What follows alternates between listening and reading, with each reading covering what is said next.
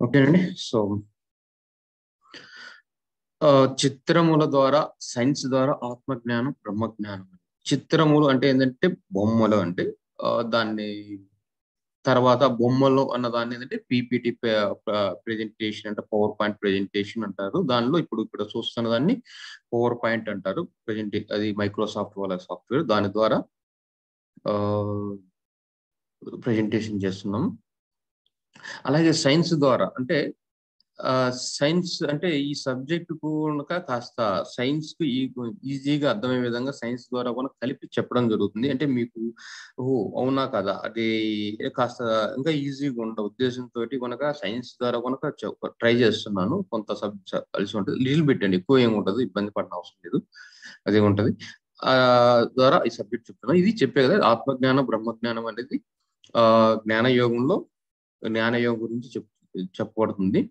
అంటే నేను ప్రధాన ఉద్దేశం ఏంటంటే చాలా ఉంటది అందులో గనక. బట్ నేను ప్రధానంగా ఎంచుకున్నది ఏంటంటే బాధ, దుఃఖం, అసంతృప్తి, నిరాశ, ఆలోచనలు అనేది వాటిని సమర్థంగా ఎంచుకోవడం ఎలా అన్నది ఈ ఈ- ఈ దాని గురించి డిస్కస్. ఎందుకంటే ప్రస్తుతం ఉన్నటువంటి టైంలో ఎక్కువ దీని గురించి చాలా ఇబ్బందులు జరుగుతున్నాయి కాబట్టి దాని గురించి ఒక సొల్యూషన్ ఏమైనా ఇందులో దొరుకుద్ది అని ఉందని నేను విశ్వసిస్తున్నాను. అదే విషయాన్ని మీకు చెప్తున్నాను. So coming to that one again, నా పేరు రాజా రమేష్ రెడ్డి.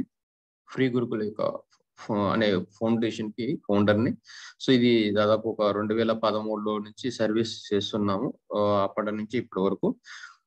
సో కింద ఇచ్చిన ఆ వెబ్సైట్ లో కానీ చూస్తే మిగతా చాలా అంటే ఇవి ఒకటే కాదండి. సో దాదాపు 13, 14 రకాల సర్వీసెస్ అనేవి ఆ వెబ్సైట్ లో ఉన్నాయి. ఫ్రీ గురుకుల్ అనేది యాప్ ఉంటుంది. సో అందులో ద్వారా కనుక మీరు సేమ్ అదే కంటెంట్ ని మీరు పొందవచ్చు.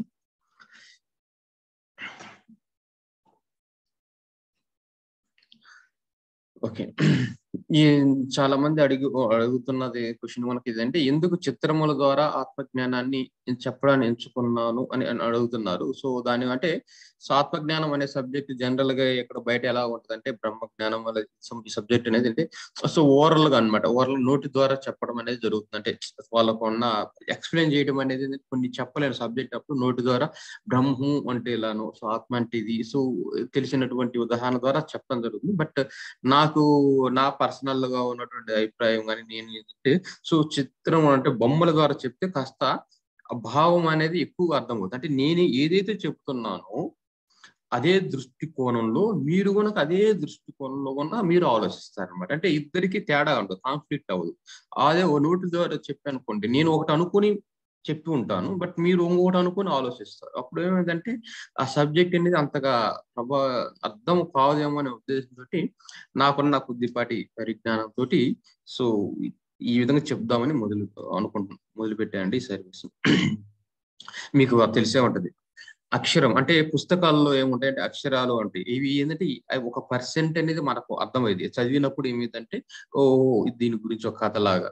బట్ అదే పుస్తకంలో ఉన్నటువంటిది అంటే సేమ్ ఉదాహరణకి బాహుబలి సినిమానే తీసుకున్నాం. అంటే అందరికి తెలిసిందే కాబట్టి ఉదాహరణ తీసుకున్నాను. అది బాహుబలి కథను ఒక నవల్లాగా ప్రచురించినప్పుడు అది మనకి ఎంత ఇంపాక్ట్ ఉందండి అంటే కొంత మేబీ ఒక పర్సెంట్ అనుకున్నాం. అదే కథను రాజమౌళి గారు కూర్చొని మాటల ద్వారా చెప్పారు అనుకోండి, ఒక స్టోరీ లాగా ఆయన చెప్తే మనకు ఒక 100% అనేది లేదా 100 పాయింట్స్ అనేదిగా తీసుకుంటే అది మనకు ఆలోచిస్తుంది భలే ఉంది కదా అనేది. అర్థమైందండి. సో అదే కథను రాజమౌళి గారు సో దాన్ని ఒక పీపీటీ అంటే ఇలాంటి బొమ్మల ద్వారా కామిక్ అంటే కార్టూనిస్ట్ లాగా తయారు చేసి అనుకోండి, ఇప్పుడు మనకు ఇంకా కాస్త ఆసక్తి కలిగింది. అదే బ్లాక్ అండ్ వైట్ లో చేస్తే ఇంకా కొంచెం ఆసక్తి. ఇది కలర్ వీడియోలు ఇప్పుడు మన అందరు సినిమా థియేటర్లో చూస్తాం. అది చూసినప్పుడు ఆ ఫీలింగ్, సౌండ్ ఎఫెక్ట్స్, అవన్నీ క్యారెక్టరైజేషన్ అన్ని మనకి ఏంటంటే మనకు ఒక కంప్లీట్ గా విజువలైజేషన్ అంత పూర్తిగా అంత ఆ స్టోరీ అని అర్థమైంది. అవునా కదండి. సేమ్ అలానే ఎందుకు అంటే అలా 3D ఇంకా ఎక్కువ. సో ఇక్కడ ఏంటంటే వేరియేషన్ అనమాట. అంటే సబ్జెక్ట్ ఒకటే అక్కడ చూస్తున్నట్టు, ఇది పుస్తకంలో నావెల్లో ఉన్నది అది. బట్ కలర్ వీడియో సినిమా చూస్తున్నట్టు సబ్జెక్ట్ రిప్రజెంటేషన్ తేడా అనమాట. అంతమించింది ఒకటే దాన్ని. ఎందుకంటే అలా ఆ విధంగానే ఒకరు ఆత్మజ్ఞాన సబ్జెక్ట్ ని నోటి ద్వారా చెప్తారు. సో కొంతమంది బోర్డు ద్వారా చెప్తారు. సో మేడం గారు అయితే కర్ర సూర్యకాంత్ అమ్మగారు కనుక చూసినట్లయితే బోర్డు ద్వారా ఎక్స్ప్లెయిన్ చేస్తారు ఆత్మజ్ఞాన సబ్జెక్ట్ ని. సో బ్రహ్మజ్ఞానం ఏదైనా. సో బహుశా నాకు బాగా ఇన్స్పిరేషన్ అమ్మగారే అనుకుంటాను నేను. ఎందుకంటే సో ఒక సబ్జెక్ట్‌ను నేను అప్పుడు ఊహించలేదు. సబ్జెక్ట్‌ని ఒకటి ఆత్మజ్ఞానం బ్రహ్మజ్ఞానం గూటి ద్వారా తీసుకెళ్ళినోళ్ళు నేను చూడలేదు. అంటే నాకు పరిచయం అవ్వలేదు. అలాంటి సబ్జెక్ట్‌ని ఒక చిన్న పిల్లోడికి అర్థమయ్యే విధంగా బోర్డ్ మీద గీసి చూపించడం అనేది నాకు చాలా ఆశ్చర్యమైంది. ఇంతకుముందు ఇలాగో చెప్పొచ్చు కదా! అంటే తెలుసుకోవచ్చు అనిపించింది. మేబీ దాని ఇన్‌స్పిరేషనో, భగవత్ సంకల్పమో తెలీదు. సో, ఇలా పీపీటీ ద్వారా అనేది అలా రావడం జరిగింది. ఇకపోతే ఇక ఆ ఉద్దేశంతోటి నేను చిత్రముల ద్వారా అంటే పీపీటీ బొమ్మల ద్వారా ప్రెజెంటేషన్ చేయాలని సో అనుకోని ప్రిపేర్ చేశానండి. ఇక్కడ చూస్తే ఇక్కడ మనం ఈ కొటేషన్ గనక ఇప్పుడు ఇతరుల ద్వారా ఇప్పుడు ఇది ఒక కొటేషన్ అన్నమాట మనకు తెలిసినట్లయితే. అంటే మనం ఒక వ్యక్తికి ఎవరైనా గాని ఇతరుల యొక్క ఫలితాలు చూసి మీ లక్ష్యాన్ని మార్చుకోకండి అని అన్నాననుకోండి. దానివల్ల అవతల వ్యక్తి ఎంతవరకు అర్థమయ్యేదంటే ఓహో! అంటే ఇతను చెప్పినది ఏదో ఆలోచించుకుంటాడు. అతను అర్థం చేసుకునే విన్న అతను కూడా ఏదో ఆలోచించుకొని ఓకే. ఎంతవరకు అర్థమైందో వాళ్ళిద్దరికని. బట్ మనం ఇదే కొటేషన్ ఇలాంటి దీన్ని ఒక ఇమేజ్ ద్వారా గనక మనం రిప్రజెంటేషన్ చేస్తే అంటే ఏం చూడండి ఇతను ప్రయత్నం చేశాడు. చేస్తే ఏదో ఉందంటే కాస్త ఏదో దొరికింది. బట్ ఇతను ప్రయత్నం చేస్తున్నప్పుడు మధ్యలో ఆగిపోయి ఇతరులతో పోల్చుకొని తాను క్విట్ చేసి అంటే ఆపేసి అతను ఎలా చేశాడు అతని మార్గంలో వెళ్ళాడు. అంటే ప్రయత్నం అన్నమాట. అలా ఇది మనం జనరల్‌గా ఏందంటే ఇతరుల యొక్క వాళ్ళు ఏదైనా కొంచెం రిజల్ట్ రాగానే మనం చేస్తున్న ఎఫర్ట్ మన యొక్క లక్ష్యం వదిలేసి వాళ్ళు మళ్ళీ వాళ్ళ మార్గంలోకి పోతారు. సో దాన్ని ఆ ఉద్దేశాన్ని చెప్పడం కోసం ఇలా ఒక కొటేషన్ బదులు సో ఒక ఇమేజ్ ద్వారా చెప్పడం అనేది దాని ఎక్కువ ఇంపాక్ట్.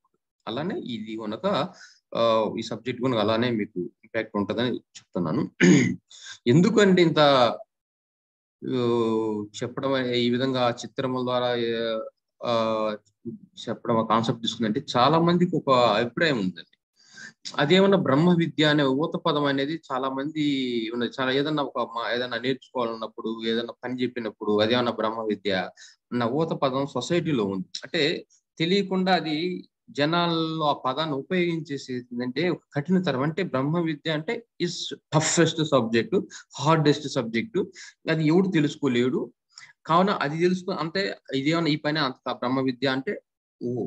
అంటే అది ఎంత కష్టమో అని ఫీలింగ్ తోటి కంపారిజన్ తోటి దీన్ని కొంచెం ఆహ్, సొసైటీలో ఉండిపోయిందండి. దాన్ని బయటికి తీసుకురావటమే నా నా ప్రయత్నం అన్నమాట. బట్ ఇది మీకు చూసినట్లయితే మీరు ఆఫ్టర్ 5 అవర్స్ చూస్తే ఒక సైన్స్, సోషల్ సబ్జెక్ట్ లాగా గనక వెరీ ఈజీ. ఈవెన్ 5 అవర్స్‌లో నేర్చుకుంటున్నారంటే ఒక సబ్జెక్ట్‌ని అంత ఈజీగా అటువంటి ఈజీ సబ్జెక్ట్ అండి. కంగారు పడిన అవసరమే లేదు. ఇది భయపడిన అవసరమే లేదండి. చాలా సింపుల్‌గా చాలా ఈజీగా ఉంటది. అందుకోసమే మరి ఇటువంటి బ్రహ్మ విద్యను సులభంగా అర్థమయ్యేటివి చెప్పడం ఎలా అనేది కాన్సెప్ట్ అండి. అదే పీపీటీ ద్వారా, చిత్రముల ద్వారా అన్నది ఈ క్లాస్‌లో ఉందన్నమాట.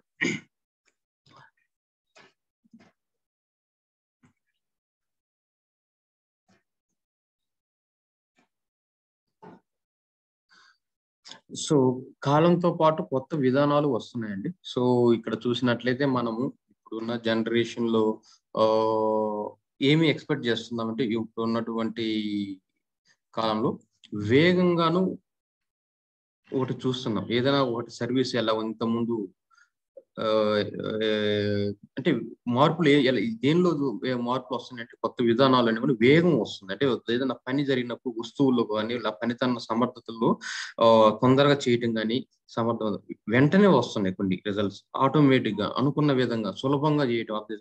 సో, అంటే నష్టం తక్కువ జరుగుతుంది. శ్రమ తక్కువ, కష్టం ఎక్కువ. అంటే ఇవి కష్టం తక్కువ. సో, ఇటువంటి మీకు ఉదాహరణ చూసినట్టయితే ఇప్పుడున్న ఒకప్పుడు ఆహారం లేదా అలా అన్నం వండాలనుకుంటే అలా కట్టెల పొయ్యి పెట్టేసి, అక్కడ అరగంట సేపు, పావుగంట సేపు కూర్చొని ఎప్పుడు గమనిస్తూ చేయాల్సొస్తుంది. అటువంటి కష్టమైన ఒక 30, 40 నిమిషాల పనిని ఈ రోజున ఏందంటే ఆ కుక్కర్‌లో పెట్టేస్తున్నారు. ఒక మేబీ అది మనం ఆటోమేటిక్‌గా అది అయిపోతుంది. అంటే చూడండి మార్పులు అనేది ఎలా వస్తున్నాయి అని చెప్పేసి. అంటే ఈ రోజున ఎవరైనా గాని మనం కట్టెల పొయ్యి వాడే పరిస్థితి ఉంది చెప్పండి? ఎవరు లేవు జనరల్‌గా. అంటే మనం అంటే మేబీ ఆహార దానిలో ఉన్నటువంటి ఏదన్నా ఇబ్బందులు ఉన్నాయి ఏదన్నా గాని మేబీ బెనిఫిట్స్ ఏదైనా బట్ మనం ఎవరైతే కుదరటం లేదు. బట్ అలాగే కట్టెలు ఏమైనా వాడదామా అంటే కాదు గ్యాసే వాడుతున్నాం. అలా మార్పొచ్చింది. ఇంతకుముందు పోస్ట్ కార్డ్ వాడేవాళ్ళం కమ్యూనికేషన్. అంటే ఒక వ్యక్తి ఇక్కడ నుంచి వేరే వాళ్ళతో మాట్లాడాలంటే ఒక అలా ఉండేది. అది ఇప్పుడు ఏదైనా ఇన్ఫర్మేషన్ చెప్పాలంటే మేబీ 2 రోజులకో, 3 రోజులకో పోతుందక్కడ. పని ఈ రోజులు సెకండ్స్ లో పోతుంది. అంటే ఫోన్ ద్వారా టెక్నాలజీ వచ్చింది, అంటే వెంటనే వస్తుంది రిజల్ట్ కదంటే, వేగంగా వస్తుంది. అంటే ఇంతకుముందు ఇప్పుడు 2 రోజులు పట్టేది, అలా మార్పులు వచ్చింది. ఇప్పుడు మన ప్రయాణం చేయాలి, ఇంతకు సైకిల్ ఉండేది, ఎడ్ల బండ్లు ఉండేది, ఏదైనా ప్రయాణం చేయాలి. ఇప్పుడు ఎలా ఉంది చెప్పండి, కొన్ని రోజులు పట్టేది, నెలలు పట్టేది. కానీ ఇప్పుడు మార్పు ఎలా వచ్చింది, వేగంగాను వెంటనే వెళ్ళే మా అవకాశాలు ఉన్నాయి. వేరే ఢిల్లీ వెళ్ళాలన్నా, ఎక్కడికైనా అమెరికా వెళ్ళాలన్నా అంత షార్ట్ టైం. అంటే ఎక్కడ వచ్చిన మార్పు ఎంత కంటే కాలంతో పాటు వచ్చినాయి ఎన్ని కొన్ని టెక్నాలజీస్ కదండి. చూడండి, ఇది లాజికల్ జస్ట్ ఆలోచన. అలానే గనక మరి ఇలా ప్రతిదానికి భగవంతుడు అంటే మేబీ ఒక దాని పేరు మీరు ఇంకా ఇష్టపడకపోయినా కానీ, బట్ ఏంటంటే ఒక సృష్టిలో న్యాచురల్ గా ఒకటి ఉందండి. అబ్జర్వ్ చేస్తుందంటే కాలంతో పాటు ఇలాంటి మార్పులు వస్తున్నప్పుడు, అంటే సమర్థవంతంగాను వేగంగాను ఎదుర్కోగలిగి ఉన్నప్పుడు, నేను ఒకటే క్వశ్చన్ అన్నమాట. మరి వీటన్నిటికి ఉన్నప్పుడు, ఏదో మార్గం ఉన్నప్పుడు, మరి ఆలోచనలో గనక అంటే ఇటువంటి ఆలోచనలు గనక వేగంగాను సమర్థవంతంగా కంట్రోల్ చేయడానికి ఒక విధానం భగవంతుడు సృష్టించాడా అన్నది నా క్వశ్చన్. అంటే లాజికల్ గా అనమాట. సో దానికి జరిగినప్పుడు దీని కూడా ఏదో ఒకటి ఉండాలి కదా అన్నది నా ఇంటెన్షన్. ఈవెన్ మీరు కూడా క్వశ్చన్ వేసుకోవాలి, మరి అన్నిటికీ పెట్టాడు కదా మరి భగవంతుడు, మరి దీనికి ఏదో ఉండాలి కదండి. సో అదే అన్నమాట. నేను దానికి ఉన్న సొల్యూషన్ ఏంటంటే, అవును కరెక్టే ఉంది, దీనికి కూడా ఉంది, కానీ అది కొత్తదేం కాదండి. నా ఈ సబ్జెక్ట్ అనేది ఆత్మజ్ఞానం బ్రహ్మజ్ఞానం అనేది ఇది కొత్తగా వచ్చింది ఏం కాదు, బట్ సృష్టితో పాటు ఉంది, అలాగే కాలంతో పాటు చెప్పే విధానంలో మార్పులు వచ్చింది. ఇంతకుముందు దక్షిణామూర్తి మౌనంతోనే చెప్పాడు ఇదే సబ్జెక్ట్. అంటే ఆత్మజ్ఞానం వాళ్ళకి అర్థమైపోయింది. అంటే అప్పుడు ఆ ఉన్నటువంటి జనరేషన్, అప్పుడున్న పీపుల్ కానీ అర్థం చేసుకునే విధానం కానీ మౌనంతోనే అర్థమైపోయింది. మరి చూడండి, మరి ఇంకా మన ఏ సబ్జెక్ట్ ఏం చెప్పలేదు. హలో సార్, అంటే ఇప్పుడు పాతకాలంలో ఇంకా ఇప్పుడు కంటే అడ్వాన్స్ టెక్నాలజీ ఉందా అంటారు కదా సార్? పాతకాలంలో ఇప్పుడు కంటే అడ్వాన్స్ టెక్నాలజీ ఉందంటారు కదా సార్? అప్పుడు ఉందా అని అంటారా మీరనేది? సార్, అంటే ఇప్పుడు అప్పుడు కాలంలో ఉండే టెక్నాలజీనే ఇప్పుడు కనుక్కొని కొత్తది అంటున్నాం కదా సార్? ఇప్పుడు ఉండేది ఎక్కువ అన్నమాట. అప్పట్లో మీరు చూడండి, సబ్జెక్ట్ ని విషయాన్ని వాళ్ళు మౌనంతో చెప్పారు అంటే ఏంటంటే, వాళ్ళు మీడియం ఏం వాడారు, మధ్యవర్తి. ఇప్పుడు మీరు ఉన్నారు ఉదాహరణకి, మీకు నాకు మీడియం ఏముంది, నేను మౌనంగా ఉన్నాను ఎలాగా, మీకు సబ్జెక్ట్ అర్థమవుతుందా? లేదు కదా. అంటే అప్పటి రోజుల్లో ఆ రిసీవర్ అంటే మీరు అర్థం చేసుకున్న ఆ వ్యక్తి కొనక ఏంటంటే అంతటి పవర్ ఉంది, అంటే అర్థం సబ్జెక్ట్ మీద ఉంది. ఆ చెప్పే విధానం అంటే ఉదాహరణకు రమణ మహర్షి ఆశ్రమం అక్కడికి వెళ్ళినప్పుడు అక్కడ కూర్చున్న కొద్దిసేపటికి ఆ యొక్క తీవ్రత అనేది మనం కదిలిచ్చేస్తాం. అంటే అక్కడ ఉన్న పవర్ అనమాట. అంటే మీడియం అనేది అప్పట్లో ఉండేది, బట్ ప్రెజెంటేషన్ అంటే నోటితో చెప్పలేదు. తర్వాత కాలంలో అర్థమైందంటే సత్యయుగం కాలంలో అటువంటిది ఉండేది. తర్వాత త్రేతాయుగంలో వచ్చేసరికి కొన్ని రచనలు వచ్చినాయి. అంటే ఇంకా అంటే వాళ్ళు చెబితే అర్థం చేసుకోలేదు, మౌనంతో కుదరటం లేదు, ఏం చేయాలి, సో రాసి చెప్పారు. తర్వాత లేదా బోధించి చెప్పేవాళ్ళు, లేదంటే తర్వాత మళ్ళీ ద్వాపర యుగం వచ్చింది. అక్కడ వచ్చేసరికి ఇలాంటి సబ్జెక్ట్ ఏంటంటే నోటి ద్వారా ప్రచారం ద్వారా ఉదాహరణకి ఇలాగా చెప్పేవాళ్ళు. అంటే మార్పులు వచ్చేసింది. అంటే జనాలు అంత ఈజీగా అర్థం చేసుకోలేకపోతుంటే కావునంగా ఏమన్నా చెప్పడం. ఇలా మన కలియుగంలో ఇలా వచ్చేసరికి గురువుల ద్వారా వచ్చారు, తర్వాత పుస్తకాలు వచ్చినాయి. ఇంకా అయిపోయిన తర్వాత మేడం గారు అన్నట్టుగా బోర్డు ద్వారా చెప్పడం జరిగింది. అంటే ఆ సబ్జెక్ట్ ని అవతల వాళ్ళకు అర్థం చేసే మీడియంస్ మారుతుంది, అంటే వేగంగా అనమాట. అంటే ఆ మార్పులు మీరు చూసారు, సైకిల్ నుంచి ఎలా వెళ్ళాలో, ఎడ్ల బండి నుంచి ఎలా అంటే దాంట్లో ఎక్కువ ఏంటంటే ఇంతకుముందు ఎక్కువ కష్టపడి చెప్తేనే, ఎందుకంటే ఏదో ఆ మ్యాటర్ ఉందనుకోండి, పుస్తకంలో సబ్జెక్ట్ అర్థమైతే తక్కువ అనమాట, దాన్ని గ్రాస్పింగ్ చేసుకోండి. అంటే వేగం పెరుగుతుంది, గుర్తుపెట్టుకోండి. ఇక్కడ ఏం జరుగుతుంది, ఇక్కడ పీపీటీ బొమ్మల ద్వారా చెప్పడానికి ఇంతకుముందు బుక్ లో కనుక చెప్పేది చూడండి. రాజమౌళి కనుక చిత్రాన్ని పేపర్ లో చెప్పింటే ఒక నోట్స్ లో అంటే నావెల్ లాగా రాసి ఉంటే అది ఎలా ఉండదు, ఒక కామిక్ పిక్చర్ రాసాను, కామిక్ బుక్ అంటే తెలుసు కదా, కార్టూనిక్ బుక్ గా రాసినట్లయితే అలాంటిది అనమాట. అంటే నావల్ కి కార్టూనిక్ బుక్ కి తేడా ఉంటది కదా. రామాయణం చదువుతున్నాము, కార్టూనిక్ మామూలు జస్ట్ ప్లెయిన్ గా ఉన్నటువంటి బొమ్మ మ్యాటర్ ఉన్నటువంటి రామాయణం. కార్టూనిక్ అంటే రాముని కథ అంతా కనుక కార్టూన్ తో రాసి ఉన్నటువంటి పుస్తకం అయితే దానికి తేడా ఉంటుంది. అది ఎందుకు తేడా అంటే, కార్టూనిక్ అంటే బొమ్మల ద్వారా ఫీల్ ని అర్థం చేసుకుని వేగం వస్తుంది సబ్జెక్ట్. అలాగా అది ఇప్పుడున్న మార్పు అనమాట. మేబీ మేడం గారు, సో అది కొంత బోర్డు ద్వారా ఇప్పుడు ఏంటంటే ఇంకా పిక్చరైజేషన్ చేస్తారు. మేబీ భవిష్యత్తులో ఏ మహానుభావుడు దీన్ని మేబీ సినిమా తీయొచ్చేమో, లేకపోతే అంటే అప్పుడున్న తరానికి అప్పుడు కొన్ని మేబీ 3Dలో రావచ్చు, తెలియదు. సో అర్థమైంది అనుకుంటానండి. ఎవరో అడిగారు క్వశ్చన్. ఓకేనా అండి? ఓకే అండి. So please be in mute అండి. సో అదే విధంగా ఈ యొక్క ఆత్మజ్ఞానం అనేది కనుక మనకు చెప్పే విధానంలో తేడా వస్తుందండి. అంటే ఇక్కడ ఈ సబ్జెక్ట్ అనేది కొత్తది కాదు, బట్ చెప్పే ప్రెజెంటేషన్ తేడా అని చెప్తాను నా ఇంటెన్షన్ అనమాట. సో అంటే ఇప్పుడున్న యువతరానికి ఎలా ఉందంటే ఒక 10 నిమిషాలు ఒక దాని మీద కాన్సన్ట్రేషన్ చేసి ఉండేటువంటి పరిస్థితులు కాదండి జనరల్ గా. ఇప్పుడు ప్రస్తుతం నేను ఉన్నటువంటి మేబీ నేను పెరిగిన ఒక 20 సంవత్సరాల తేడాలో అప్పుడు కంప్యూటర్ ఇంత లేదు. 20 సంవత్సరాల్లో నా ఏజ్లో నేను ఇన్ని చూసాను అనమాట. చూసి 20 సంవత్సరాల్లో అప్పుడు ఓపిక అనేది ఉండేది. బట్ ఇప్పుడు అంటే అంత అర్థం చేసుకోవడానికి ప్రయత్నం చేశాను. ఇప్పుడు 20 నిమిషాలు ఒక టిక్ టాక్ వీడియోలు వచ్చిన తర్వాత మరీ దాకా పడిపోయినట్టు ఒక 5-10 నిమిషాలు ఏదైనా ఒక సెకండ్ అలా చూడటం అలా వదిలేయటం అంటే 5 నిమిషాలు 5 సెకండ్లు మేబీ 5 నిమిషాలు కాదు, బహుశా 1 నిమిషంలో ఒక దాన్ని జడ్జిమెంట్ చేసే పరిస్థితి వచ్చేసింది. అంటే ఆ 1 నిమిషంలో అది మంచా చెడా, లేదా అర్థం అవుతుందా, ఉపయోగపడుతుందా, ఇన్ని కనుక ఎక్కడ ఆ 1 నిమిషంలోనే అర్థం చేసిన బస్సు. అటువంటి టెక్నాలజీలో ఈ సబ్జెక్ట్ ను మనకు అర్థం అయ్యే విధంగా చెప్పాలంటే దానికన్నా ఇంకా బెటర్ గా ఏదన్నా మార్పు, అంటే నోటి ద్వారా చెప్పాను అనుకోండి, పాపం అది పట్టుకోగలిగే పరిస్థితి లేదు ఇప్పుడున్న యువతరానికి తగ్గట్టుగా అనమాట. సో మేబీ ఈ విధంగా ఉపయోగపడుద్దేమో నా ఇంట్రెస్ట్.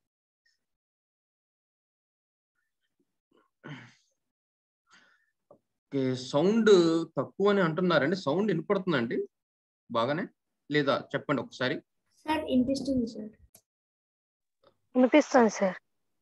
ఓకేనండి. సో అంతమించి ఏం లేదు, ఒకసారి చెక్ చేసుకుందాం. అంటే ఎవరో మేడం గారు అడుగుతున్నారు. Sir good morning sir. కొంచెం వాయిస్ మీది చాలా లోగా వినిపిస్తుంది సార్, నాకు అంత హైగా వినిపించట్లేదు. అదే మీకు ప్రాబ్లం ఉన్నట్లుంది మేడం. ఇయర్ ఫోన్స్ కానీ బ్లూటూత్ కానీ కనెక్ట్ చేసుకోండి. మాకందరికి కూడా బాగా క్లియర్ గా వస్తుంది సార్ వాయిస్. ఓకే మేడం, ఒకసారి వీలైతే నేను ఒకసారి హెడ్ ఫోన్ ప్రయత్నం చేస్తాను, ఎవరు ఇబ్బంది పడకూడదని.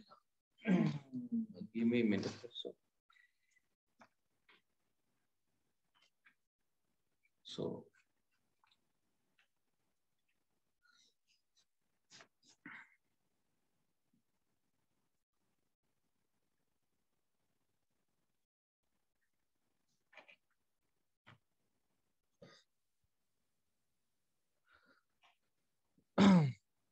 ఓకేనండి. సో నాకు తెలిసి కొంచెం సౌండ్ మేబీ, ఎందుకంటే మైక్ ఇక్కడ సో దీనికి ఉంది కాబట్టి కొంచెం ఎక్కువ రావచ్చు. సో ఏదైనా మీరు బెనిఫిట్ పొందాలని నా ఇంటెన్షన్. సో అంతమించి ఏం లేదండి. Thanks madam for. ఓకే, మంచిదండి. Thank you. So you're happy, I'm happy. Okay అండి. సో సబ్జెక్ట్ లోకి వెళ్లే ముందుగా సో ఈ విధంగా మనకు అర్థమయ్యే విధంగా మార్పులు జరుగుతూ వస్తున్నాయండి. అది నా ఇంటెన్షన్ అంతా కనుక ఈ స్లైడ్ లో ఏం చెప్పాలంటే ఉద్దేశం ఏంటి, స్లైడ్ ప్రెజెంటేషన్ లో మనం ఈ సబ్జెక్ట్ ని అర్థం చేసుకునే విధానంలో కూడా తేడా మార్పులు ఉన్నాయి. అంటే ఇక్కడ సబ్జెక్ట్ కొత్తది కాదు, బట్ పాత దాన్ని పీపీటీ ద్వారా ప్రెజెంటేషన్ చేస్తున్నాము. అంటే మీరు కంపేర్ చేసుకుంటే దాంట్లో వచ్చినప్పుడు దీంట్లో కూడా వస్తున్నాయి కదా అన్నది ఆలోచనలు. అంటే భగవంతుడు ఆలోచనలు కూడా కంట్రోల్ చేసుకుని ఒక మార్గం పెట్టాడు. ప్రతి దానికి పెట్టినట్టుగా దీనికి కనుక ఉంది. దీన్ని కానీ తెలుసుకుంటే సో వేగంగాను మన థాట్స్ ని కంట్రోల్ అయ్యే అవకాశం చాలా ఉంది అన్నది మీకు చెప్పవలసిన, కన్వే చేయాల్సినటువంటి నా మెసేజ్. ఓకే, ఈ ఆత్మజ్ఞానం బ్రహ్మజ్ఞానం అనే ఆయుధం ఎందుకు కావాలి అంటే జనరల్ గా ఇప్పుడు మనము అనుకున్నాం కదా. సో ఈ సబ్జెక్టు తెలుసుకుంటే, ఇప్పుడు మ్యాథ్స్ తెలుసుకుంటే వై మ్యాథ్స్, ఎందుకు, దానివల్ల పర్పస్ ఏంటి, సైన్స్, ఆ సైన్స్ తెలుసుకుంటే దాని యొక్క పర్పస్ అంటే ఏదో ఉంది జనరల్ గా. అంటే అదొక అంటే మనం మ్యాథ్స్ అనే ఆయుధం ఎందుకు కావాలంటే మనం ఏదన్నా చిన్న చిన్న సో ఈవెన్ అదే అంటే ఒక చిన్న వస్తువు కొనుక్కోవాలన్నా అది లేకపోతే, ఆ పరిజ్ఞానం లేకపోతే, అటువంటి నాలెడ్జ్ లేకపోతే, అంటే ఆయుధం అంటే సంథింగ్ కైండ్ ఆఫ్, ఆయుధం అంటే ఏదో కత్తి డాల్ కాదండి. ఇట్స్ కైండ్ ఆఫ్ అంటే జ్ఞానంలో సంబంధించిన ఒక వెపన్ అనమాట. అది ఒక స్కిల్ అనమాట. స్కిల్ సెట్ అనే ఉద్దేశం చెప్తాను. అది ఉన్నప్పుడు ఏమైందంటే మనం ఇబ్బంది పడము. ఓకే, వాళ్ళు ఏదో ఇచ్చారనుకోండి, మా షాప్కి వెళ్ళినప్పుడు 100 రూపాయలు ఇస్తే ఏంటంటే ఏమీ తెలియదు అనుకో, మ్యాథ్స్ తెలియదు అనుకోండి, అసలు ఏది ఇచ్చినా అనాలా, ఆ ఇచ్చిన తప్పు ఇచ్చినా ఓకే. అలా ప్రతి దాని లైఫ్ లో స్ట్రగుల్ అవుతుంది. కరెక్ట్ కదా. అది అందుకని మ్యాథ్స్ ఉపయోగం ఉంది, అందువల్ల దానివల్ల బెనిఫిట్ పొందుతున్నాం. కరెక్ట్ కదా. సేమ్ అదే విధంగా ఈ ఆత్మజ్ఞానం అనే సబ్జెక్టు అనేది తెలుసుకోవడం ఆయుధం ఎందుకు కావాలంటే, చూడండి, ఇల్లు కట్టేటప్పుడు మనం ఎలా కట్టాలంటే జనరల్ గా, అంటే మన ఉద్దేశం జనరల్ గా తుఫాను కూడా తట్టుకునే విధంగా ఊహించి కట్టుకోవాలి ముందుగానే. అంటే నేను కట్టే ఇల్లు ఒకవేళ భవిష్యత్తులో తెలియదు, ఈ రోజు ఒక తుఫాను రాదు అని చెప్పాము, భవిష్యత్తులో వస్తుంది, అలాగే భూకంపాలు వస్తుంది. బట్ దాన్ని కానీ తట్టుకునే విధంగా ఉంటే, ఒకవేళ ఇప్పుడు మేబీ 10 లక్షలు పెట్టి కట్టాను అనుకోండి, అది ఊహించి కట్టుకుంటే ఇబ్బంది లేదండి. లేదు అలా కాకుండా మేబీ ఇది వస్తే వస్తుందా, ఏమన్నా ఊహిస్తానా అన్న ఉద్దేశంతో టెంపరీగా ఉందనుకోండి, ఇలాగ మీరు చూసినట్లయితే, సో ఇలాగా ఉంటది అనమాట పరిస్థితి. అంటే ఎవరు ఊహించం, బట్ అతనుకున్న పరిస్థితి అంటే ఏదో నా అలా కట్టాడు. సో ఒకవేళ అతను ఊహించి గనక కొంచెం గట్టిగా ఉద్దేశంతో భవిష్యత్తులో రావచ్చు, తెలియదు కదా, లైఫ్ లో ఎప్పుడు ఏం జరుగుతుందో తెలియదు. అలా ఉన్నప్పుడు కట్టేసుకుంటే తుఫాన్ ఎలా ఉంటే స్ట్రాంగ్ ఉంటుంది. అంటే ఒకవేళ వచ్చినా రాకపోయినా. బట్ ఇక్కడ వచ్చింది చూడు, ఇలా మొత్తం మనకు కొలాప్స్ అయిపోయి, నష్టం అయిపోయి, ఇబ్బంది పడి, ఆ డబ్బు అంతా మళ్ళీ వృధా కొంచెం దాన్ని ఇంకొంచెం అడిషనల్ గా చేసుకుంటే ఇలా కొంచెం స్ట్రాంగ్ ఉండేది కదా, అప్పుడు తట్టుకుని. అలానే అంటే మనం ఏదైనా ఒక పని చేసేటప్పుడు, ఎందుకంటే ఇక్కడ చెప్పవలసిన ఉద్దేశం అంటే, ఒక పని చేసేటప్పుడు దానికి గల ఇబ్బందులను కనుక తట్టుకునే విధంగా ముందు ఊహించి చేసుకోవాలండి. అంటే అలాగా ఇప్పుడు కారు కొనేటప్పుడు మనం ఏంటంటే జనరల్ గా ఏం జరిగిందంటే, కారుకి వచ్చేటప్పుడు మోస్ట్లీ ఏంటంటే యాక్సిడెంట్ అవుతుంది జనరల్ గా, అంతే కదండి. అంతకుమించి ఏం జరగదు, జనరల్ యాక్సిడెంట్ అవుతుంది, లేదన్నా ఈయనకైనా ఫైర్ అవుతుంది, లేకపోతే కాలిపోతుంది. అంటే మనకు ఆ కారు ఆ ఫీచర్ ఉన్నాయి, ఆ సెక్యూరిటీ ఫీచర్స్ అంటారు. అంటే ఏదైనా యాక్సిడెంట్ జరిగితే మనకి ఎయిర్ బ్యాగ్స్ అలాంటివి కానీ, లేకపోతే సెక్యూరిటీ అయినా కానీ, ఇలాంటివి ఉన్నాయా, లేకపోతే అది ప్రమాదం. అంటే మనకు అంటే నాకు కొనేటప్పుడు యాక్సిడెంట్ అవుతుందని ఎవరు ఊహించారు, బట్ జరిగితే చూడండి, ఇప్పుడు ఎయిర్ బ్యాగ్ కానీ లేకపోతే ఆ పరిస్థితి అంటే ఇలా ఫ్రంట్ కొట్టుకొని వాళ్ళ యొక్క హెల్త్ అనేది మొత్తం, అంటే మేబీ చిన్న పెద్ద ఏదైనా కానీ ఒకవేళ ఏం జరగవచ్చు. ఎందుకంటే అదే ఎయిర్ బ్యాగ్ ఉందనుకోండి, ఆ యొక్క కారులో ఫీచర్ అంటే సెక్యూరిటీ ఫీచర్, దీన్ని కొనుక్కోండి, ఏదైనా యాక్సిడెంట్ అప్పుడు ప్రాణాలు అయితే మ్యాక్సిమం ఎక్కువ కేసులు మీరు చూసి ఉంటారు. ఎయిర్ బ్యాగ్ యొక్క ఫీచర్ అదే అనమాట. అది దానివల్ల అది ఒక సెక్యూరిటీ ఫీచర్. అది లేకుండా కొనుక్కుంటే ఇప్పుడు పరిస్థితి ఎలా ఉంటుంది, ఇలా ఉంటుంది అనమాట. సో దీనివల్ల అది నేను చెప్పగలిగేది అంటే, అలానే బ్రహ్మజ్ఞానం అనేది ఈ ఆయుధం ఎందుకు కావాలంటే, ఈ సబ్జెక్ట్ ఎందుకంటే మన యొక్క బ్రెయిన్ లో మన నాలెడ్జ్ లో ఎందుకు పెట్టుకోవాలి అంటే, జీవితం ఎప్పుడు ఇలా సాఫీగా పోదండి. 100% మీకు తెలిసే ఉంటది. అప్పటికి బహుశా ఇక్కడ ఉన్న వాళ్ళందరూ కనుక నాకు తెలిసి ఎవరు కనుక 20 సంవత్సరాల కింద తక్కువ ఉన్న వాళ్ళు ఎవరు లేరు అనుకుంటున్నాను, నాకు తెలీదు. అంటే అందరూ కనుక ఇప్పుడు 20 సంవత్సరాలు ఎబోవ్ ఉన్నారంటే దాదాపు అంటే ఏదో ఒక దెబ్బలు అటు తగిలే ఉంటాయి. సో అందరికి కనుక ఉపద్రవాలు, ఇబ్బందులు, సమస్యలు అన్ని చూసే ఉంటారు.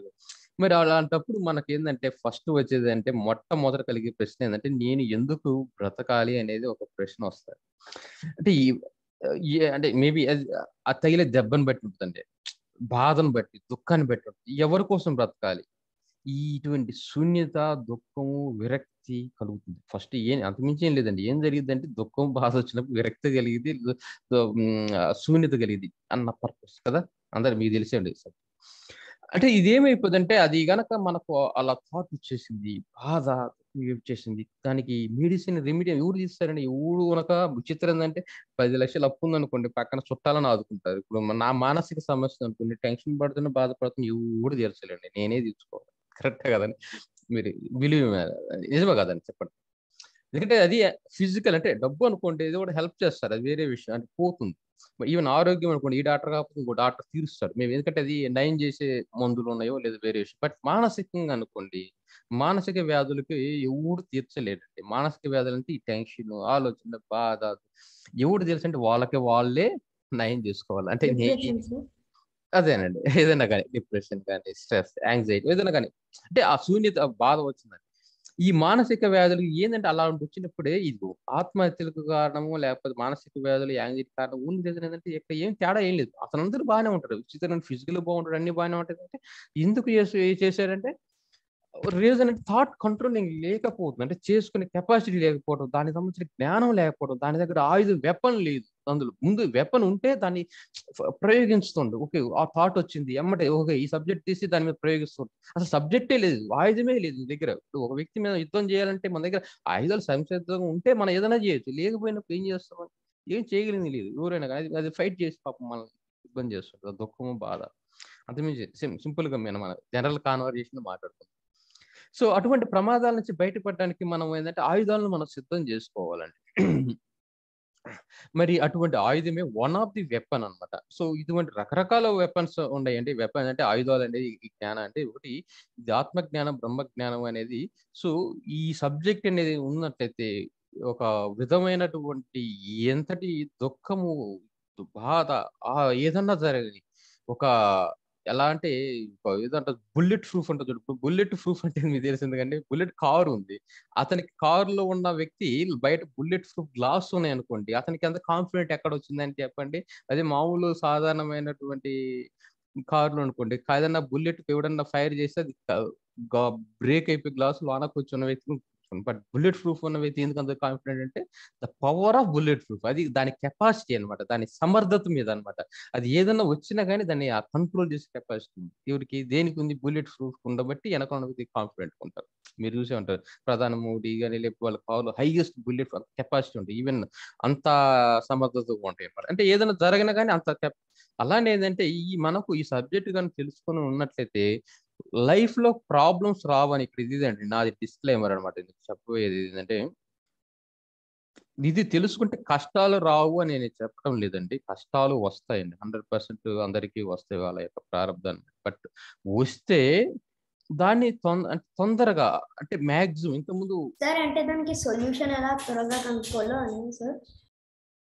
ఏంటమ్మా సార్ అంటే ఇప్పుడు కష్టాలు వస్తే దానికి సొల్యూషన్ త్వరగా కనుక్కోవచ్చా సార్? అవునవును, కష్టాలు అది గుడ్ పాయింట్ అమ్మా. సో కష్టాలు రావు అనేది చెప్పే కదా, వస్తాయి. వచ్చినప్పుడు ఇంతకుముందు అనుకుంటే ఉదాహరణకు నీకు ఏదైనా ప్రాబ్లం వస్తే బాధపడుతూ నెల రోజులు బాధపడుతుంటావు ఉదాహరణకు, లేదా 10 రోజులు బాధపడుతున్నావు ఉదాహరణ, ఫర్ ఎగ్జాంపుల్ ఒక ప్రాబ్లం.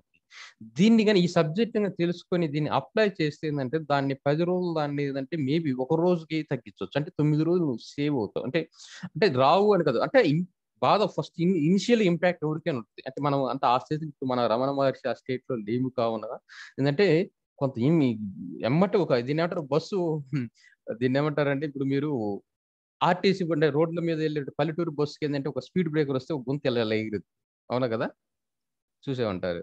అదే ఓలో బస్సు ఉంది అనుకోండి, అదే మళ్ళీ గొంతు వచ్చింది అనుకోండి, ఈవెన్ అది అలా వెళ్తున్నా కానీ మీకు ఐడియా ఉంటుంది. ఓలో బస్సు ఇలా వెళ్తున్నా కానీ గొంతు వచ్చినా కనుక మనకు తెలియదు అనమాట. అంటే మీరు గమనించి షాక్ అబ్జర్వర్స్ అంటారు. అంటే దాని కింద ఏముంటాయి అంటే వాటికి ఎక్కువ మంచి పవర్ఫుల్ షాక్ అబ్జర్వర్స్ ఉంటాయి. అంటే మామూలు సాధారణమైన అదే ఎడ్ల బండి కానీ లేకపోతే ఏదో బైక్ మీద వెళ్తున్నప్పుడు గొంతు వచ్చినప్పుడు మామూలుగా ఒళ్ళంతా ఊగిపోయి ఇది అయిపోతుంది. అంటే దాని షాక్ అబ్జర్వర్స్ అనేది అంత పవర్ఫుల్ కాదు, అంతే లో కెపాసిటీ ఉన్నప్పుడు. మరి ఇంతే బస్సు వెళ్ళినప్పుడు అది ఓలో బస్సు కానీ చూసినప్పుడు మనకు తెలియదు. అంటే బాధ దుఃఖం రావు అని అంటలేదు, వచ్చింది, కష్టం వచ్చింది, ఒక గొంతు వచ్చింది, బట్ దానికి ఉన్న కెపాసిటీ లేక ఒళ్ళంతా ఇబ్బంది పడ్డాం. కానీ ఓల్వో బస్సుల్లో ఉన్న కెపాసిటీ ఏంటంటే వచ్చినా కనుక ఏదంటే దానికి ఉన్న షాక్ తీసేసింది. అలానే జ్ఞానం వల్ల ఏంటంటే కష్టాలు వస్తాయి మనకు బాధ పెట్టినప్పుడు, బట్ అది వచ్చినప్పుడు లైట్ గా అనమాట.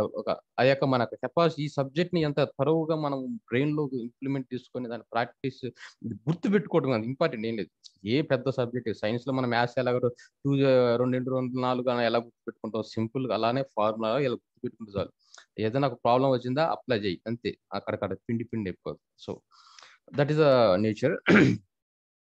సో అలాగా తగ్గించుకోవచ్చని నా ఉద్దేశం అండి. మీరు అర్థమైంది. నేను ఇక్కడ మిమ్మల్ని ఏమి సో లేదో జస్ట్ గా నమ్మమని అంటే లాజికల్ ఆలోచన కరెక్ట్ కదా, అవునా కదా అన్నది నా ఇంటెన్షన్.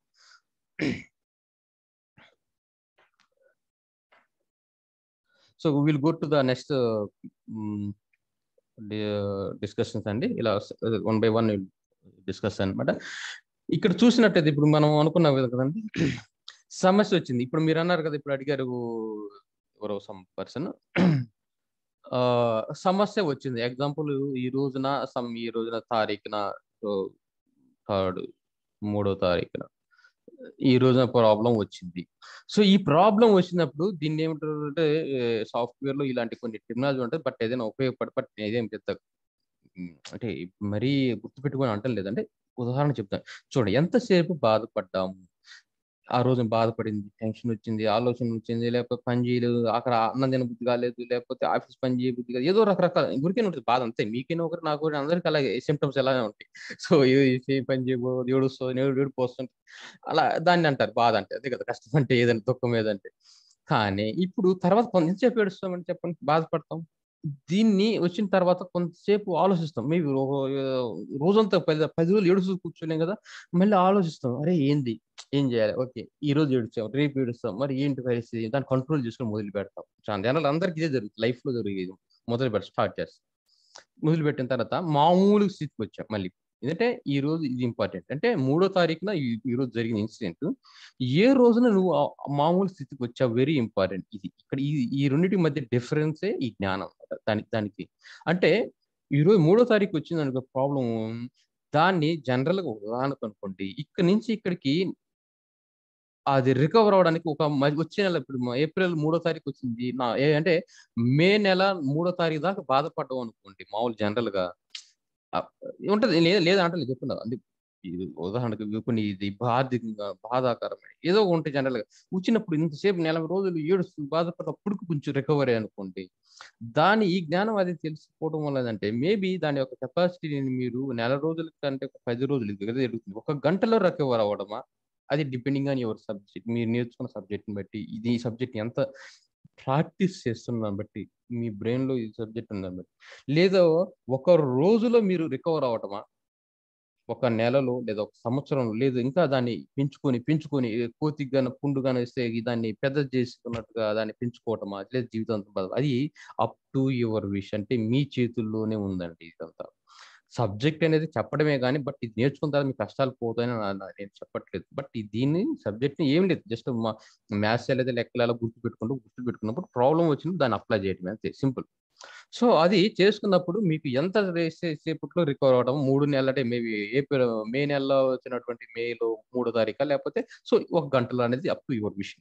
ఇది దీనికి ఇలా హెల్ప్ చేస్తుంది అనే ఉద్దేశం అనమాట. అది ఎలా హెల్ప్ చేస్తుంది, ఇది ఏ విధంగా కంట్రోల్ చేస్తుంది, ఆ థాట్స్ ని అంత పవర్ఫుల్ ఏంటి ఇందులో ఉన్నది అనేది మేబీ నెక్స్ట్ స్లైడ్స్ లో, క్లాసెస్ లో అయితే మనకు వస్తూ ఉంటుందండి. Will go. But over view ఏంటంటే that is the greatness of this subject అనమాట. అంతమించి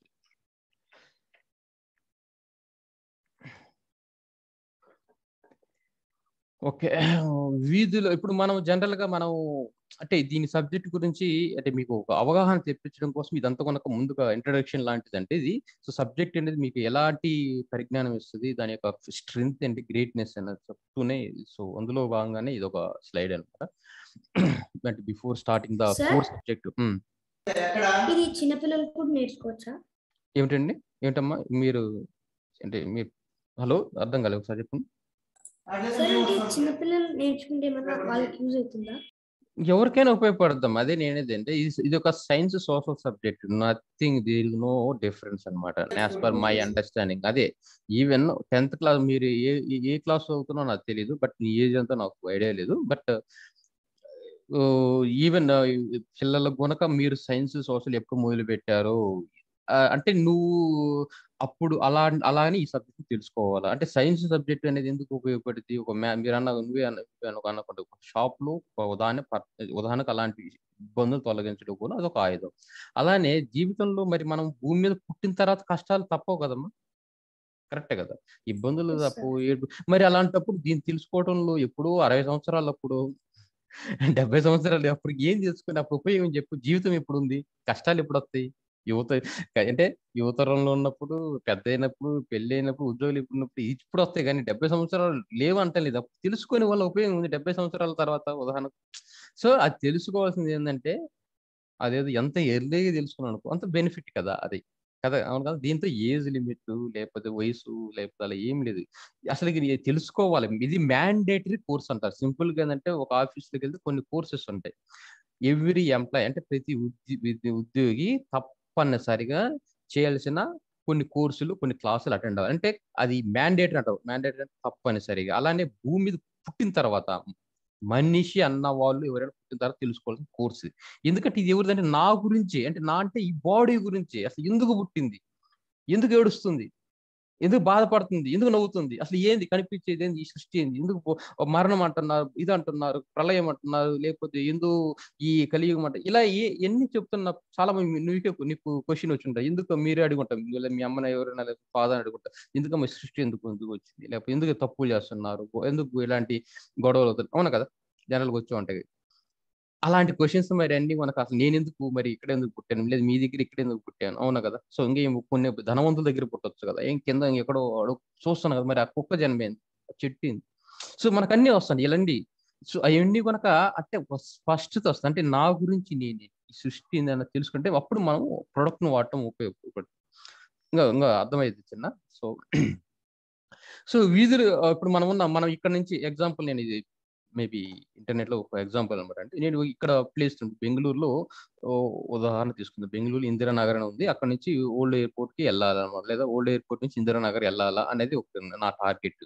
ఇది ఇంతకుముందు ఒకప్పుడు ఇలా నేను ఒకప్పుడు మేబీ ఒక 10 years బ్యాక్ అనేది నేను ఎలా ఉంటే ఇందిరానగర్ వెళ్ళాలనుకోండి, నేను ఉదాహరణ పక్కుంటే ఆయన బస్ స్టాప్ పోతాను, ఆయన అడుగుతా ఏమండి ఇందిరానగర్ పోవాలా, ఎలా అంటే ఏ బస్సు వస్తుందని, లేకపోతే ఇటు పోవాలన్నా, లేకపోతే ఇటు పోవాలని అనేది మనం ఏం చేయాలంటే ఒక వీధిలో నిలబెడితే ఎలా ఉంటుంది అంటే అప్పుడు అందరిని అడిగినట్టుగా సేమ్ అదే పరిస్థితి అలా ఉంటుంది. అంటే బెరుగ్గా టెన్షన్ గా ఒక లోన ఒక భయం ఆందోళన తోటి ఒక ప్రయత్నం వెళ్తాం, ఇప్పుడు అందరూ వెళ్తాం, కాకపోతే ఇబ్బందులతోటి.